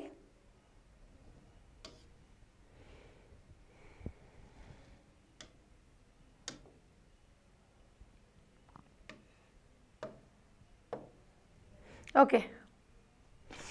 ನೀವು the next topic is Belgaum controversy. Sir ಹೇಳಿ ಸರ್. ವ್ಯಾಕ್ಸಿನ್ ಮೇಲೇ ನೇರವಾಗಿ ಕೇಳಲ್ಲ ಸರ್, ಅದನ್ನು ಕೊರೋನಾ ಬ್ಯಾಕ್ಗ್ರೌಂಡಾಗಿ ಕೇಳ್ತಾರೆ ಒಂದು, ಅಥವಾ ಲಸಿಕೆ ಅಭಾವ ಅಂಥೇಳಿ ಅದನ್ನು ಕೇಳೋ ಸಾಧ್ಯತೆ. ಯಾಕೆ ಅಂತಂದರೆ ಹಾಗೆ ಮಾಡಿದ್ರೆ which is against the government ಸರ್ದು. ನೀವು ಲಸಿಕೆ ಅಭಾವ ಅಂತ ಏನಾದರೂ ಕೇಳಿಬಿಟ್ರಿ ಅಂದರೆ ಎಸ್ಸೆ ಟಾಪಿಕನ್ನು ಸರ್ಕಾರದ ವಿರುದ್ಧ ಮಾತಾಡೋದಾಗೆ ಆಗುತ್ತೆ. ಸೊ ಹಾಗಾಗಿ ಅಲ್ಲಿ ಆ ಥರದ್ದು ಕೇಳುವ ಸಾಧ್ಯತೆ ಕಡಿಮೆ ಇರುತ್ತೆ. ಅದನ್ನು ಕೊರೋನಾ ಬ್ಯಾಕ್ಗ್ರೌಂಡಲ್ಲಿ ನೀವು ಲಸಿಕೆ ಬಗ್ಗೆ ಮೆನ್ಷನ್ ಮಾಡ್ಬೋದು ಅಷ್ಟೇ. ನನ್ನ ಪ್ರಕಾರ ಅದನ್ನೇ ಮೇನ್ ಟಾಪಿಕ್ ಆಗಿ ಕೇಳಂಗಿಲ್ಲ, ಸಾಧ್ಯತೆ ಕಡಿಮೆ ಇದೆ ಅಂತ ಹೇಳ್ತಾ ಇದ್ದೀನಿ ಅಷ್ಟೇ. ಹಾಗೆ ಸೊ ಸೊ ಬೆಳಗಾವಿ ವಿವಾದ, ಬೆಲ್ಗಾಮ್ ಕಾಂಟ್ರವರ್ಸಿ, ಇದು ಯಾವಾಗಲೂ ಎವರ್ಗ್ರೀನ್ ಟಾಪಿಕ್, ಇದು ಟ್ರೆಡಿಷ್ನಲ್ ಟಾಪಿಕ್ ಇದೆ. ಬೆಲ್ಗಾಮ್ ವಿವಾದದ ಮೇಲೆ ನಿಮ್ಗೆ ಕೇಳ್ತಾ ಇರ್ತಾರೆ. ಕರ್ನಾಟಕ ಮಹಾರಾಷ್ಟ್ರ ಗಡಿ ವಿವಾದ ಇದು. ಸೊ ಇದಕ್ಕೆ ಸಂಬಂಧಪಟ್ಟ ಬಿಕಾಸ್ ನಾವು ಬಾಂಬೆ ಪ್ರೆಸಿಡೆನ್ಸಿ ಅಂತೇನು ಹೇಳ್ತೀವಿ, ಈಗಿನ ಧಾರವಾಡ ಆಗಿರ್ಬೋದು, ಉತ್ತರ ಕನ್ನಡ, ಬೆಳಗಾವಿ ಡಿವಿಷನ್ಸ್ ಏನೇನಿದೆ ಇದು ಬಾಂಬೆ ಪ್ರೆಸಿಡೆನ್ಸಿ ಭಾಗ ಆಗಿತ್ತು. 56ರಲ್ಲಿ ಪ್ರತ್ಯೇಕ ಆದ್ವಿ. ಅವರು 60ರಲ್ಲಿ ಮಹಾರಾಷ್ಟ್ರ ರಾಜ್ಯ ರಚನೆ ಆದಮೇಲೆ ಅವರು ಗಡಿ ವಿವಾದಕ್ಕಾಗಿ ಕ್ವಶನ್ ಮಾಡಿದ್ರು. ಇದ್ರ ಮೇಲೆ ಮಹಾಜನ ಆಯೋಗ ಕೂಡ ರಚನೆ ಆಯಿತು. ಆಯೋಗ ರಿಪೋರ್ಟ್ ಕೊಟ್ಟಿದೆ. ಬಟ್ ಬೆಳಗಾವಿಯನ್ನು ಅದು ಕರ್ನಾಟಕ ಕೊಟ್ಟಿದ್ದರಿಂದ ಮಹಾರಾಷ್ಟ್ರದವರು ಅದನ್ನು ರಿಜೆಕ್ಟ್ ಮಾಡಿದ್ದಾರೆ. ಸೊ ಅಲ್ಲಿಂದ ಇಲ್ಲಿವರೆಗೂ ಕೂಡ ಕಾಂಟ್ರವರ್ಸಿ ಕಂಟಿನ್ಯೂ ಆಗಿ ನಡೀತಾ ಇದೆ ಅನ್ನುವಂಥದ್ದು ನಿಮಗೆ ಗೊತ್ತಿರುವಂತಹ ವಿವಾದ ಇದು. ಸೊ ಇದಕ್ಕೆ ಒಂದು ಇಂಟ್ರೊಡಕ್ಷನ್ ಮಾಡಿಕೊಟ್ರೆ, ಹಿಸ್ಟಾರಿಕಲ್ ಬ್ಯಾಕ್ಗ್ರೌಂಡಲ್ಲಿ ಕರ್ನಾಟಕದ ಬಗ್ಗೆ ಹೇಳ್ತಾ ಬರಬೇಕು. ಕಾವೇರಿಯಿಂದ ಹೊರ ಗೋದಾವರಿ ಮಿರ್ದಮ ಅಂಥೇಳಿ ಬರುತ್ತೆ ಅಲ್ವಾ, ಸ್ಟೇಟ್ಮೆಂಟ್ ಬರುತ್ತೆ ನೋಡಿ, ಕಾವೇರಿಯಿಂದ ಗೋದಾವರಿವರೆಗೆ ಹಬ್ಬಿರುವಂಥ ನಾಡು ಕರ್ನಾಟಕ ಅನ್ನುವಂಥ ಮಾತು ಬರುತ್ತೆ. ಕರೆಕ್ಟ್, ಇದು ಹಿಸ್ಟಾರಿಕಲ್ ಆಗಿ ಯಾವುದೋ ಒಂದು ಪೊಯೆಟ್ ಹೇಳಿರುವಂಥದ್ದು. ಇದನ್ನೆಲ್ಲ ಹಾಕ್ಕೊಳ್ಳಿ. ಅದರಲ್ಲಿ ಹಾಕ್ತಾ ಬಂದಾಗ ಕರ್ನಾಟಕ ಬೇರೆ ಬೇರೆ ರಾಜರ ಕಾಲದಲ್ಲಿ, ಶಾತವಾಹನರ ಕಾಲದಲ್ಲಿ ನಾವು ಮಹಾರಾಷ್ಟ್ರವರೆಗೂ ಇದ್ವಿ ಕರ್ನಾಟಕ ಅನ್ನುವಂಥದ್ದು. ಕರೆಕ್ಟ್ ಅಲ್ರಿ? ಶಾತವಾಹನರಲ್ಲಿ ಮಹಾರಾಷ್ಟ್ರ ನಾಸಿಕ್ ತನಕ ಶಾತವಾಹನರದ್ದು ಒಂದು ಹಬ್ಬಿರೋದನ್ನು ನಾವು ನೋಡ್ತೀವಿ. ಹಾಗೆ ಬೇರೆ ಬೇರೆಯವರ ಕಾಲದಲ್ಲಿ, ನೀವು ರಾಷ್ಟ್ರಕೂಟರ ಕಾಲದಲ್ಲಿ ತೆಗೆದುಕೊಳ್ಳ್ರಿ, ಗಂಗರ ಕಾಲದಲ್ಲಿ ತೆಗೆದುಕೊಳ್ಳ್ರಿ, ನಮ್ದೆಲ್ಲ ಕೂಡ ಹಬ್ಬಿರೋದನ್ನು ನಾವು ನೋಡ್ತೀವಿ. ಕೃಷ್ಣದೇವರಾಯರ ಕಾಲದಲ್ಲೂ ಕೂಡ ಕರ್ನಾಟಕದ ವಿಸ್ತಾರ ಇತ್ತು ಅಂತ ಹೇಳಿಬಿಟ್ಟು ಆಮೇಲೆ ಬ್ರಿಟಿಷರ ಅವಧಿಯಲ್ಲಿ ಮಾತ್ರ ಸೊ ಇದೇನು ಮುಂಬೈ ಕರ್ನಾಟಕ ಆಗಿತ್ತು ಇದು ಯಾವುದಕ್ಕೆ ಬಾಂಬೆ ಪ್ರೆಸಿಡೆನ್ಸಿಗೆ ಒಳಪಡುತ್ತೆ ಅಂತ ಮಾತನ್ನು ಹೇಳಿಬಿಟ್ಟು ಸ್ವತಂತ್ರಾನಂತರ 56ರಲ್ಲಿ ಕರ್ನಾಟಕ ರಾಜ್ಯ ರಚನೆ ಆಯಿತು, 60ರಲ್ಲಿ ಮಹಾರಾಷ್ಟ್ರ ರಾಜ್ಯ ರಚನೆ ಆಯಿತು ಅಂತ ಬ್ಯಾಕ್ಗ್ರೌಂಡನ್ನು ಕೊಡಬೇಕು. ಹಿಸ್ಟ್ರಿಯನ್ನು ಬ್ಯಾಕ್ಗ್ರೌಂಡ್ ಆಗಿ ಕೊಡಬೇಕಿಲ್ಲಿ. ಕೊಟ್ಟಾಗಿ ಆದಮೇಲೆ ಬೆಳಗಾವಿ ವಿವಾದಕ್ಕೆ ನೇರವಾಗಿ ಬನ್ನಿರಿ. ಸೊ ಏನಂದರೆ ಗಡಿಭಾಗಗಳ ಹಂಚಿಕೆ ಆಗಿರಲಿಲ್ಲ ಅನ್ನುವಂಥ ಪ್ರಸ್ತಾಪವನ್ನು ಮಾಡಿ, ಅದಾದಮೇಲೆ ಮಹಾಜನ್ ಆಯೋಗ ನೇಮಕ ಆಯಿತು. ಆ ಆಯೋಗ ಏನೇನು ತೀರ್ಮಾನವನ್ನು ಕೊಡ್ತು, ಅದರಲ್ಲಿ ಏನೇನು ಶಿಫಾರಸ್ಸುಗಳಿದ್ವು ಅಂಥೇಳಿ ಬರೀಬೇಕು. ಸೊ ಅದಾಗಿ ಆದಮೇಲೆ ಯಾಕೆ ರಿಜೆಕ್ಟ್ ಆಯಿತು, ಬೆಳಗಾವಿ ಮಹಾರಾಷ್ಟ್ರದ ವಾದ ಏನು ಅಂತ ಹೇಳ್ತಾ ಬರಬೇಕು. ಯಾಕೆ ಅದು ಬೆಳಗಾವಿಯನ್ನು ಕೇಳ್ತಾ ಇದೆ, ಯಾಕೆ ಗಡಿ ವಿವಾದ ಬಗೆಹರಿತಿಲ್ಲ ಅನ್ನುವಂಥ ಪಾಯಿಂಟ್ಗಳನ್ನು ಹೇಳ್ತಾ ಬನ್ನಿ. ಸೊ ಅದಾದಮೇಲೆ ಇದಕ್ಕೆ ಸರ್ಕಾರ ಏನೇನು ಪ್ರಯತ್ನ ಮಾಡಿದೆ, ಕರ್ನಾಟಕ ಸರ್ಕಾರ ಅಂತ ಹೇಳಬೇಕು.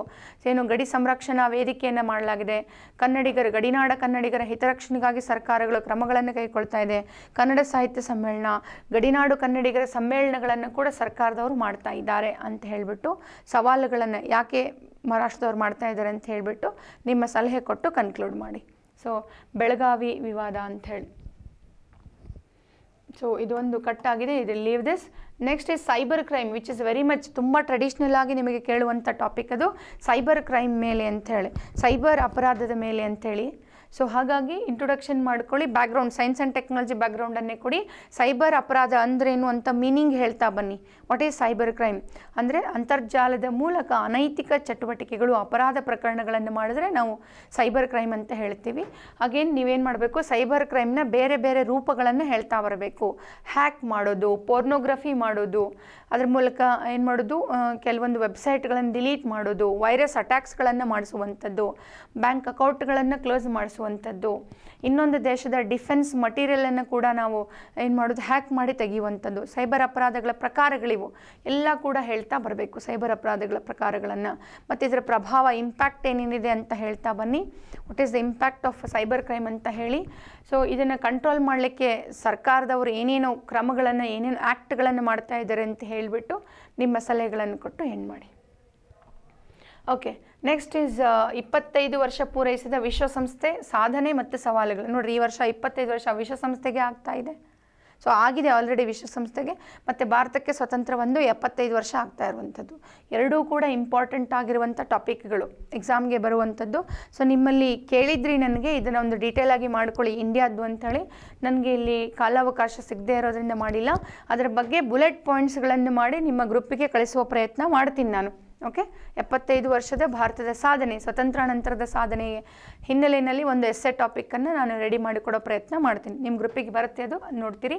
ಬಟ್ UN ಕೂಡ ಆಗಿದೆ, 75 ವರ್ಷ ಆಗಿದೆ UNಗೆ, ಹೌದಲ್ರಿ? ಸೊ ಇದು ಇಂಪಾರ್ಟೆಂಟ್ ಆದ ಟಾಪಿಕ್. ಸರ್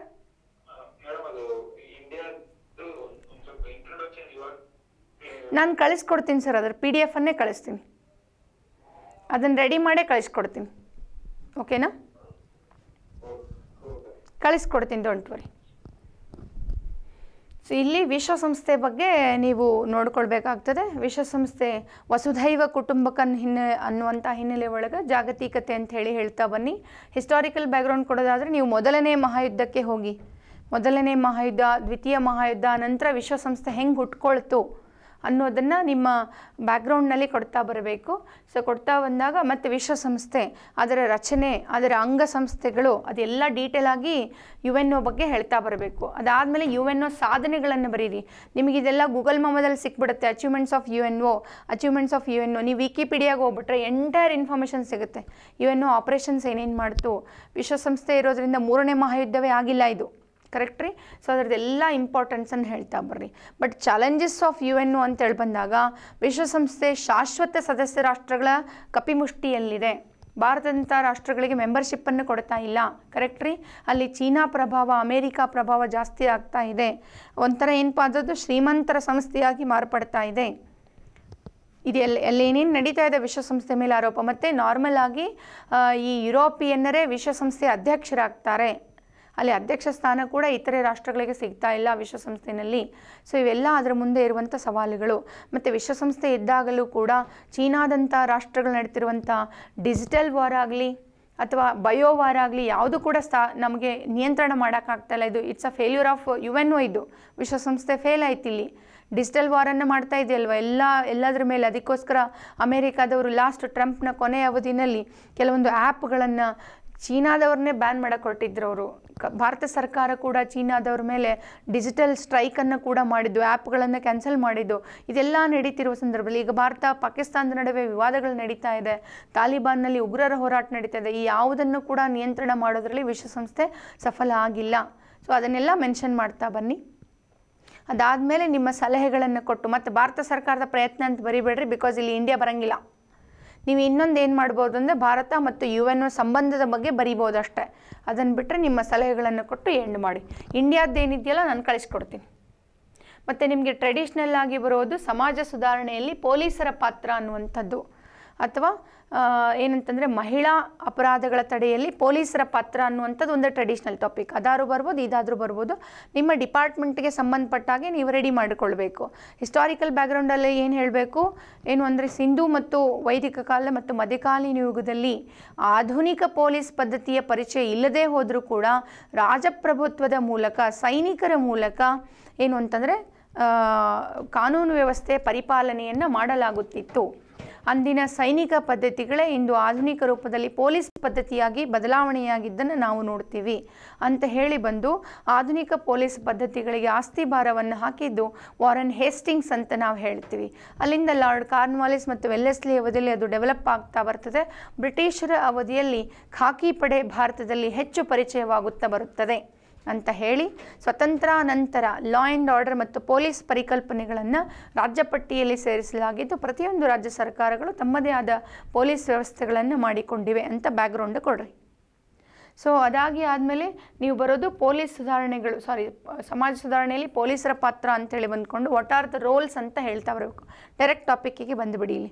ಸೊ ಅದಕ್ಕಿಂತ ಬಿಫೋರ್ ಏನು ಮಾಡಬೇಕು, ಕೆಲವೊಂದು ಡಾಟಾವನ್ನು ಕೊಡಬೇಕು. ಕರ್ನಾಟಕ ಗೌರ್ಮೆಂಟ್ ರಿಲೇಟೆಡ್ ಆಗಿ ಎಷ್ಟು ಕಮಿಷನರೇಟ್ಸ್ ಇದ್ದಾವೆ ಕರ್ನಾಟಕದಲ್ಲಿ, ಎಷ್ಟು ರೇಂಜಸ್ಗಳಿದೆ ಕರ್ನಾಟಕದಲ್ಲಿ. ಸೊ ಅಂದಾಜಾಗಿ ಹೇಳ್ತಾ ಬರಬೇಕು. ಒಂದಿಷ್ಟು ಜನ ಇಷ್ಟು PSI ಇದೆ, ಇಷ್ಟು ಸರ್ಕಲ್ ಇನ್ಸ್ಪೆಕ್ಟರ್ಸ್ ಇದ್ದಾರೆ. ನೀವು ಗೂಗಲ್ ಮಾಡಿದ್ರೆ ಎಲ್ಲ ಸಿಕ್ಬಿರುತ್ತೆ. ಅಥವಾ ನೀವು ಕರ್ನಾಟಕ ಸ್ಟೇಟ್ ಪೊಲೀಸ್ ಡಿಪಾರ್ಟ್ಮೆಂಟ್ ವೆಬ್ಸೈಟ್ಗೆ ಹೋಗಿಬಿಟ್ಟು ಅಬೌಟ್ ಮೀ ಅಂತ ಹೇಳಿ ಇದೆ ಅಲ್ಲಿ. ಸೊ ಅಲ್ಲಿ ಹೋಗಿಬಿಟ್ಟು ನೀವು ಓಪನ್ ಮಾಡಿದ್ರೆ ಐಕನನ್ನು, ನಿಮಗೆ ಎಂಟೈರ್ ಡಿಪಾರ್ಟ್ಮೆಂಟಲ್ಲಿ ಎಷ್ಟು ಜನ ಎಲ್ಲಿ ಏನು ಅನ್ನೋದು ವರ್ಕ್ ಮಾಡ್ತಾ ಇರೋದು ನಿಮಗೆ ಸಿಗುತ್ತೆ. ಸೊ ನೀವು ಅದೆಲ್ಲ ಡೇಟಾನ ಮೆನ್ಷನ್ ಮಾಡಿ ನೇರವಾಗಿ ಏನಂದರೆ ಸಮಾಜ ಸುಧಾರಣೆಯಲ್ಲಿ ಹೇಗೆ ಪಾತ್ರ ಮಾಡ್ತಾ ಇದ್ದಾರೆ ಅನ್ನೋದನ್ನು ರೋಲನ್ನು ಹೇಳ್ತಾ ಬನ್ನಿ. ಅದಾದಮೇಲೆ ಏನು ಚಾಲೆಂಜಸ್ಗಳಿದೆ ಇದರಲ್ಲಿ ಅಂತ ಹೇಳ್ತಾ ಬರಬೇಕು. ಪೊಲೀಸರಿಗೆ ಏನೇನು ಚಾಲೆಂಜಸ್ ಇದೆ, ಅವರಿಗೆ ಸವಲತ್ತುಗಳು ಚೆನ್ನಾಗಿ ಸಿಗ್ತಾ ಇಲ್ಲ, ಮಾಡರ್ನ್ ವೆಪನ್ಸ್ ಇಲ್ಲ, ಅವರು ಅನ್ಹೆಲ್ದಿ ಕಂಡೀಷನ್ಸ್ನಲ್ಲಿ ಬದುಕ್ತಾ ಇದ್ದಾರೆ, ಕರೆಕ್ಟ್ ರೀ. ಮತ್ತು ಸಮಾಜ ಮತ್ತು ಪೊಲೀಸರ ನಡುವೆ ಒಂದು ಅಂತರ ಇದೆ, ಜನರಿಗೆ ನಂಬಿಕೆ ಇಲ್ಲ. ಎಷ್ಟೊಂದು ಜನರಿಗೆ ಪೊಲೀಸ್ ಡಿಪಾರ್ಟ್ಮೆಂಟ್ ಇವತ್ತು ಪೊಲೀಸರ ಹತ್ರ ಹೇಳ್ಕೊಳ್ಳೋಕ್ಕೂ ಹೆದರ್ತಾ ಇದ್ದಾರೆ. ಸೊ ನಿಮಗೆ ಏನೇನು ಅನಿಸ್ತದೆ ಅದನ್ನೆಲ್ಲ ಕೂಡ ಅಲ್ಲಿ ಬರೀರಿ. ಅದಾದಮೇಲೆ ಸರ್ಕಾರಗಳು ಏನೇನು ಪ್ರಯತ್ನ ಮಾಡ್ತಾ ಇದೆ ಅಂತ ಬರೆದ್ಬಿಟ್ಟು ನಿಮ್ಮ ಸಲಹೆಗಳನ್ನು ಕೊಟ್ಟು ಕನ್ಕ್ಲೂಡ್ ಮಾಡಿ. ಹಾಗೆ ಭಾರತ ಚೀನಾ ಗಡಿ ವಿವಾದಗಳು ಮುಗಿಯದ China ತಗಾದೆ. So China India controversy ಮೇಲೆ, ಸೊ ಇದರಲ್ಲಿ ಏನು ಬರೆದ್ರೂ ಆನ್ಸರೇ ಆಗುತ್ತೆ. ಬಿಕಾಸ್ ಇಂಡಿಯಾ ಚೀನಾ ಕಾಂಟ್ರವರ್ಸೀಸ್ ಅಂತ ಬಂದಾಗ ಪೂರ್ವದಿಂದ ಕೂಡ ಇಲ್ಲಿವರೆಗಿನ ಎಲ್ಲ ಮಾಹಿತಿಯನ್ನು ಕಲೆ ಹಾಕ್ಕೊಂಡ್ರೆ ಗೊತ್ತಾಗ್ತದೆ. Police reforms is the same. ಹಾಗೆ ಮಕ್ಕಳ ಮೇಲೆ ಮೊಬೈಲ್ ಪರಿಣಾಮಗಳು, impact of mobiles on children ಅಂತ ನಾವು ಹೇಳ್ತೇವೆ. ಮಕ್ಕಳ ಮೇಲೆ ಹೇಗೆ ಪ್ರಭಾವ ಬೀರುತ್ತೆ ಇದು ಅಂತ ಹೇಳಿ. ಬಿಕಾಸ್ ಟೆಕ್ನಾಲಜಿಗೆ 2 ಫೇಸ್ ಇರುತ್ತೆ. ಅದು ವರನೂ ಹೌದು, ಶಾಪನೂ ಹೌದು. ವಿಜ್ಞಾನ ಮತ್ತು ತಂತ್ರಜ್ಞಾನ ವರ ಅಂತ ಬಂದಾಗ ಹಲವಾರು ರೀತಿಯಾಗಿ ನಾವು ಬಯೋಟೆಕ್ನಾಲಜಿ ಮೂಲಕ, ರೋಬೋಟಿಕ್ಸ್ ಮೂಲಕ, ಸ್ಪೇಸ್ ಟೆಕ್ನಾಲಜಿ ಮೂಲಕ ಲಾಭ ತಗೊಳ್ತಾ ಇದ್ದೀವಿ. ಮೊಬೈಲ್ ಮೂಲಕ ಕಮ್ಯುನಿಕೇಷನ್ ಜಾಸ್ತಿ ಆಗಿದೆ, ಬಟ್ ಮಕ್ಕಳ ಮೇಲೆ ಪರಿಣಾಮ ಬೀರ್ತಾ ಇದೆ.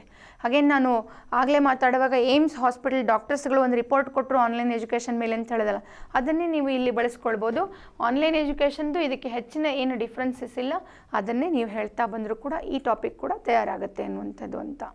ಸೊ ಇವೆಲ್ಲ ನಿಮ್ಮ ಎಕ್ಸಾಮ್ಸ್ಗಳಲ್ಲಿ, ಕಮಿಂಗ್ ಎಕ್ಸಾಮ್ಸ್ಗಳಲ್ಲಿ ಬರಬಹುದಾದ ಕೆಲವು ಟಾಪಿಕ್ಗಳು ಅಂಥೇಳಿ. ಇದು ಇಲ್ಲಿಗೆ ಮುಗಿಯೋದಿಲ್ಲ, ಇದು ಈ ಲಿಸ್ಟು. ಬಿಕಾಸ್ ಎಕ್ಸಾಮ್ಸ್ ಬರೋ ತನಕ ಏನೇನೆಲ್ಲ ಇನ್ನೂ ಡೆವಲಪ್ಮೆಂಟ್ಸ್ ಆಗುತ್ತೆ ದೇಶದಲ್ಲಿ ಅಥವಾ ರಾಜ್ಯದಲ್ಲಿ ಅನ್ನೋದು ನಮಗೆ ಗೊತ್ತಿಲ್ಲ. ಸೊ ಆ ಏನೇನು ಡೆವಲಪ್ಮೆಂಟ್ಸ್ ಆಗ್ತದೆ ಅದರ ಕರೆಂಟ್ ಅಫೇರ್ಸ್ ರಿಲೇಟೆಡ್ ಆಗಿ ಬರ್ತಾ ಇರುತ್ತೆ. ಈಗ ಭ್ರಷ್ಟಾಚಾರದ ವಿಷಯ, ಸಂಸ್ಕೃತಿ ವಿಷಯ, ಕೋಮುವಾದದಂಥ ಟ್ರೆಡಿಷ್ನಲ್ ವಿಷಯಗಳು, ಜನಸಂಖ್ಯಾ ಸ್ಫೋಟ, ವಾತಾವರಣದಲ್ಲಿ ಬದಲಾವಣೆಗಳು, ಇವೆಲ್ಲ ಟ್ರೆಡಿಷ್ನಲ್ ರೀ. ಇವೆಷ್ಟೇ ಬರಂಗಿಲ್ಲ, ಇದ್ರ ಜೊತೆಗೆ ಆ ಟ್ರೆಡಿಷ್ನಲಲ್ಲಿ ಯಾವುದಾದ್ರೂ ಬರಬಹುದು. ಹವಾಮಾನ ಬದಲಾವಣೆ ಅಂತ ಬರ್ಬೋದು, ಪ್ರವಾಹಗಳ ಮೇಲೆ ಬರಬಹುದು, ಅಥವಾ ಭ್ರಷ್ಟಾಚಾರದ ಮೇಲೆ ಬರಬಹುದು. ಯಾವುದೇ ರೀತಿಯಾದ ಟಾಪಿಕ್ಗಳನ್ನು ಎತ್ತಬಹುದು ಅವರು. ನಾನಿಲ್ಲಿ ಮೇಜರಾಗಿ ಕರೆಂಟ್ ಅಫೇರ್ಸ್ ಓರಿಯೆಂಟೆಡ್ ಟಾಪಿಕ್ಗಳನ್ನು ಕೊಡುವಂಥ ಪ್ರಯತ್ನವನ್ನು ನಿಮ್ಮ ಎಕ್ಸಾಮ್ಗೆ ಸಂಬಂಧಪಟ್ಟಾಗೆ ಮಾಡಿದ್ದೀನಿ ಅಂತ ಹೇಳಿ. ಮತ್ತು ಇವು ಯಾವ ಟಾಪಿಕ್ ಬಂದರೂ ಹೇಗೆ ವರ್ಕ್ ಮಾಡ್ಕೋಬೇಕು ಅನ್ನೋದು. ಮತ್ತು ನಾನು ಬೇಸಿಕ್ ಸ್ಟಾರ್ಟಿಂಗ್ ಕ್ಲಾಸಲ್ಲಿ ನಿಮ್ಗೆ ಹೇಳಿದ್ದೆ, ಒಂದು ಎಸ್ಸೆನ ಹೇಗೆ ತಯಾರು ಮಾಡ್ಕೊಳ್ಬೇಕು, ಅದಕ್ಕೆ 11 ಸ್ಟೆಪ್ಸ್ಗಳಿದ್ದಾವೆ ಅನ್ನುವಂಥ ಪ್ರಸ್ತಾಪ ಮಾಡಿದ್ದೆ ನಾನು. ನೀವು ಈ ಥರ ಒಂದು 30 ಟಾಪಿಕ್ಗಳನ್ನು ರೆಡಿ ಮಾಡಿಕೊಂಡು ಇದಕ್ಕೆ ಆ ರೀತಿ 11 ಪಾಯಿಂಟ್ಗಳನ್ನು ನೀವು ರೆಡಿ ಮಾಡ್ಕೊಳ್ಬೇಕು. ಓಕೆ, ಈ ಟಾಪಿಕ್ ನನಗೆ ಎಸ್ಸೆ ಆಗಿ ಬಂತು ಅಂತಂದರೆ ನಾನು ಇಂಟ್ರೊಡಕ್ಷನ್ ಏನು ಬರೀಬೇಕು, ಹಿಸ್ಟಾರಿಕಲ್ ಬ್ಯಾಕ್ಗ್ರೌಂಡು, ನೆಕ್ಸ್ಟ್ ಏನೇನು ಪಾಯಿಂಟ್ಸ್ಗಳನ್ನು ಕವರ್ ಮಾಡಬೇಕು, ಕನ್ಕ್ಲೂಷನ್ ಏನು ಬರೀಬೇಕು. ಸೊ 11 ಪಾಯಿಂಟ್ಗಳನ್ನು ಪ್ರತಿ ಟಾಪಿಕ್ ಮೇಲೆ ನೀವು ತಯಾರು ಮಾಡ್ಕೊಳ್ಳಿಕ್ಕೆ ಸಾಧ್ಯ ಆಗಬೇಕು. ಹಾಗೇನಾದರೂ ಆಯಿತು ಅಂದರೆ ಬಿಲೀವ್ ಮೀ, ನೀವು 20ಕ್ಕೆ 17 ಮಾರ್ಕ್ಸನ್ನು ತುಂಬ ಸುಲಭದಲ್ಲಿ ಸ್ಕೋರ್ ಮಾಡ್ತೀರಿ. ಅದಂತೂ ಕೂಡ ಬಹಳ ಈಸಿಯೆಸ್ಟ್ ಮೆಥಡ್ ಅದು ಅಂತೇಳಿ. ಸೊ ನನಗೆ ತಿಳಿದಿರುವಂಥ ಒಂದು 30 ಟಾಪಿಕ್ಗಳ ಲಿಸ್ಟನ್ನು ನಿಮಗೆ ನಾನು ಕೊಡೋ ಪ್ರಯತ್ನ ಮಾಡಿದ್ದೀನಿ. ಬಿಕಾಸ್ ಇದು ಆನ್ಲೈನ್ ಕ್ರಾಶ್ ಕೋರ್ಸ್ ಆಗಿರೋದ್ರಿಂದ ನನಗೆ ಸೀಮಿತ ಅವಧಿಗಳನ್ನು ಕೊಟ್ಟಿದ್ದರಿಂದ ನನಗೆ ಕೊಟ್ಟಿರುವ ಅವಧಿಯಲ್ಲಿ ನಿಮಗೆ ಕೆಲವೊಂದನ್ನು ಕವರ್ ಮಾಡಿಕೊಡ್ಲಿಕ್ಕೆ ಪ್ರಯತ್ನ ಮಾಡಿದ್ದೀನಿ. But 75 years completion of ಇಂಡಿಯಾದ್ದೇನಿದೆ ಅದರದೊಂದು PDF ಅನ್ನು ನಾನು ನಿಮ್ಮ ಗ್ರೂಪಿಗೆ ಕಳಿಸ್ತೀನಿ ಅನ್ನುವಂಥದ್ದು. ಮತ್ತೇನಾದರೂ ಡೌಟ್ಸ್ ಇದ್ದರೆ ಕೇಳಿ. ಎಸ್, ಒಬ್ರು ಕೇಳಿ.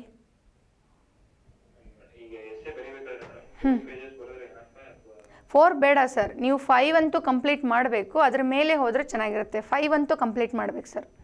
5 ಬರಬೇಕು ನೀವು, ನಾಟ್ 4. ಯಾಕಂದ್ರೆ 600 ವರ್ಡ್ಸ್ಗೆ ತುಂಬ ಕಡಿಮೆ ಬಂದುಬಿಡತ್ತೆ. 5 ತನಕ ಬನ್ನಿ. ಮತ್ತೆ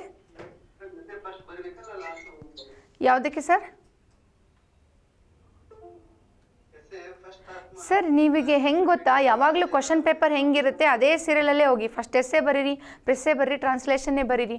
ಬಿಕಾಸ್ ಇರೋದೇ 4 ಪ್ರಶ್ನೆ, ಹಿಂದೆ ಮುಂದೆ ಹೋದರೆ. ಯಾಕೆಂದ್ರೆ ಗೊತ್ತಾ, ಅವುಗಳೆಲ್ಲ ಏನಿರುತ್ತೆ ತಲೆ ಓಡಿಸೋದಿರಂಗಿಲ್ಲ ಅದರಲ್ಲಿ.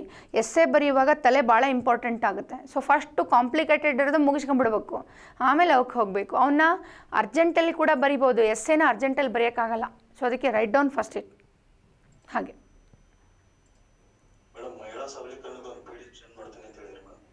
ಕಳಿಸ್ತೇನೆ ಸರ್, ಗ್ರೂಪಿಗೆ ಬರುತ್ತೆ ನೋಡಿ.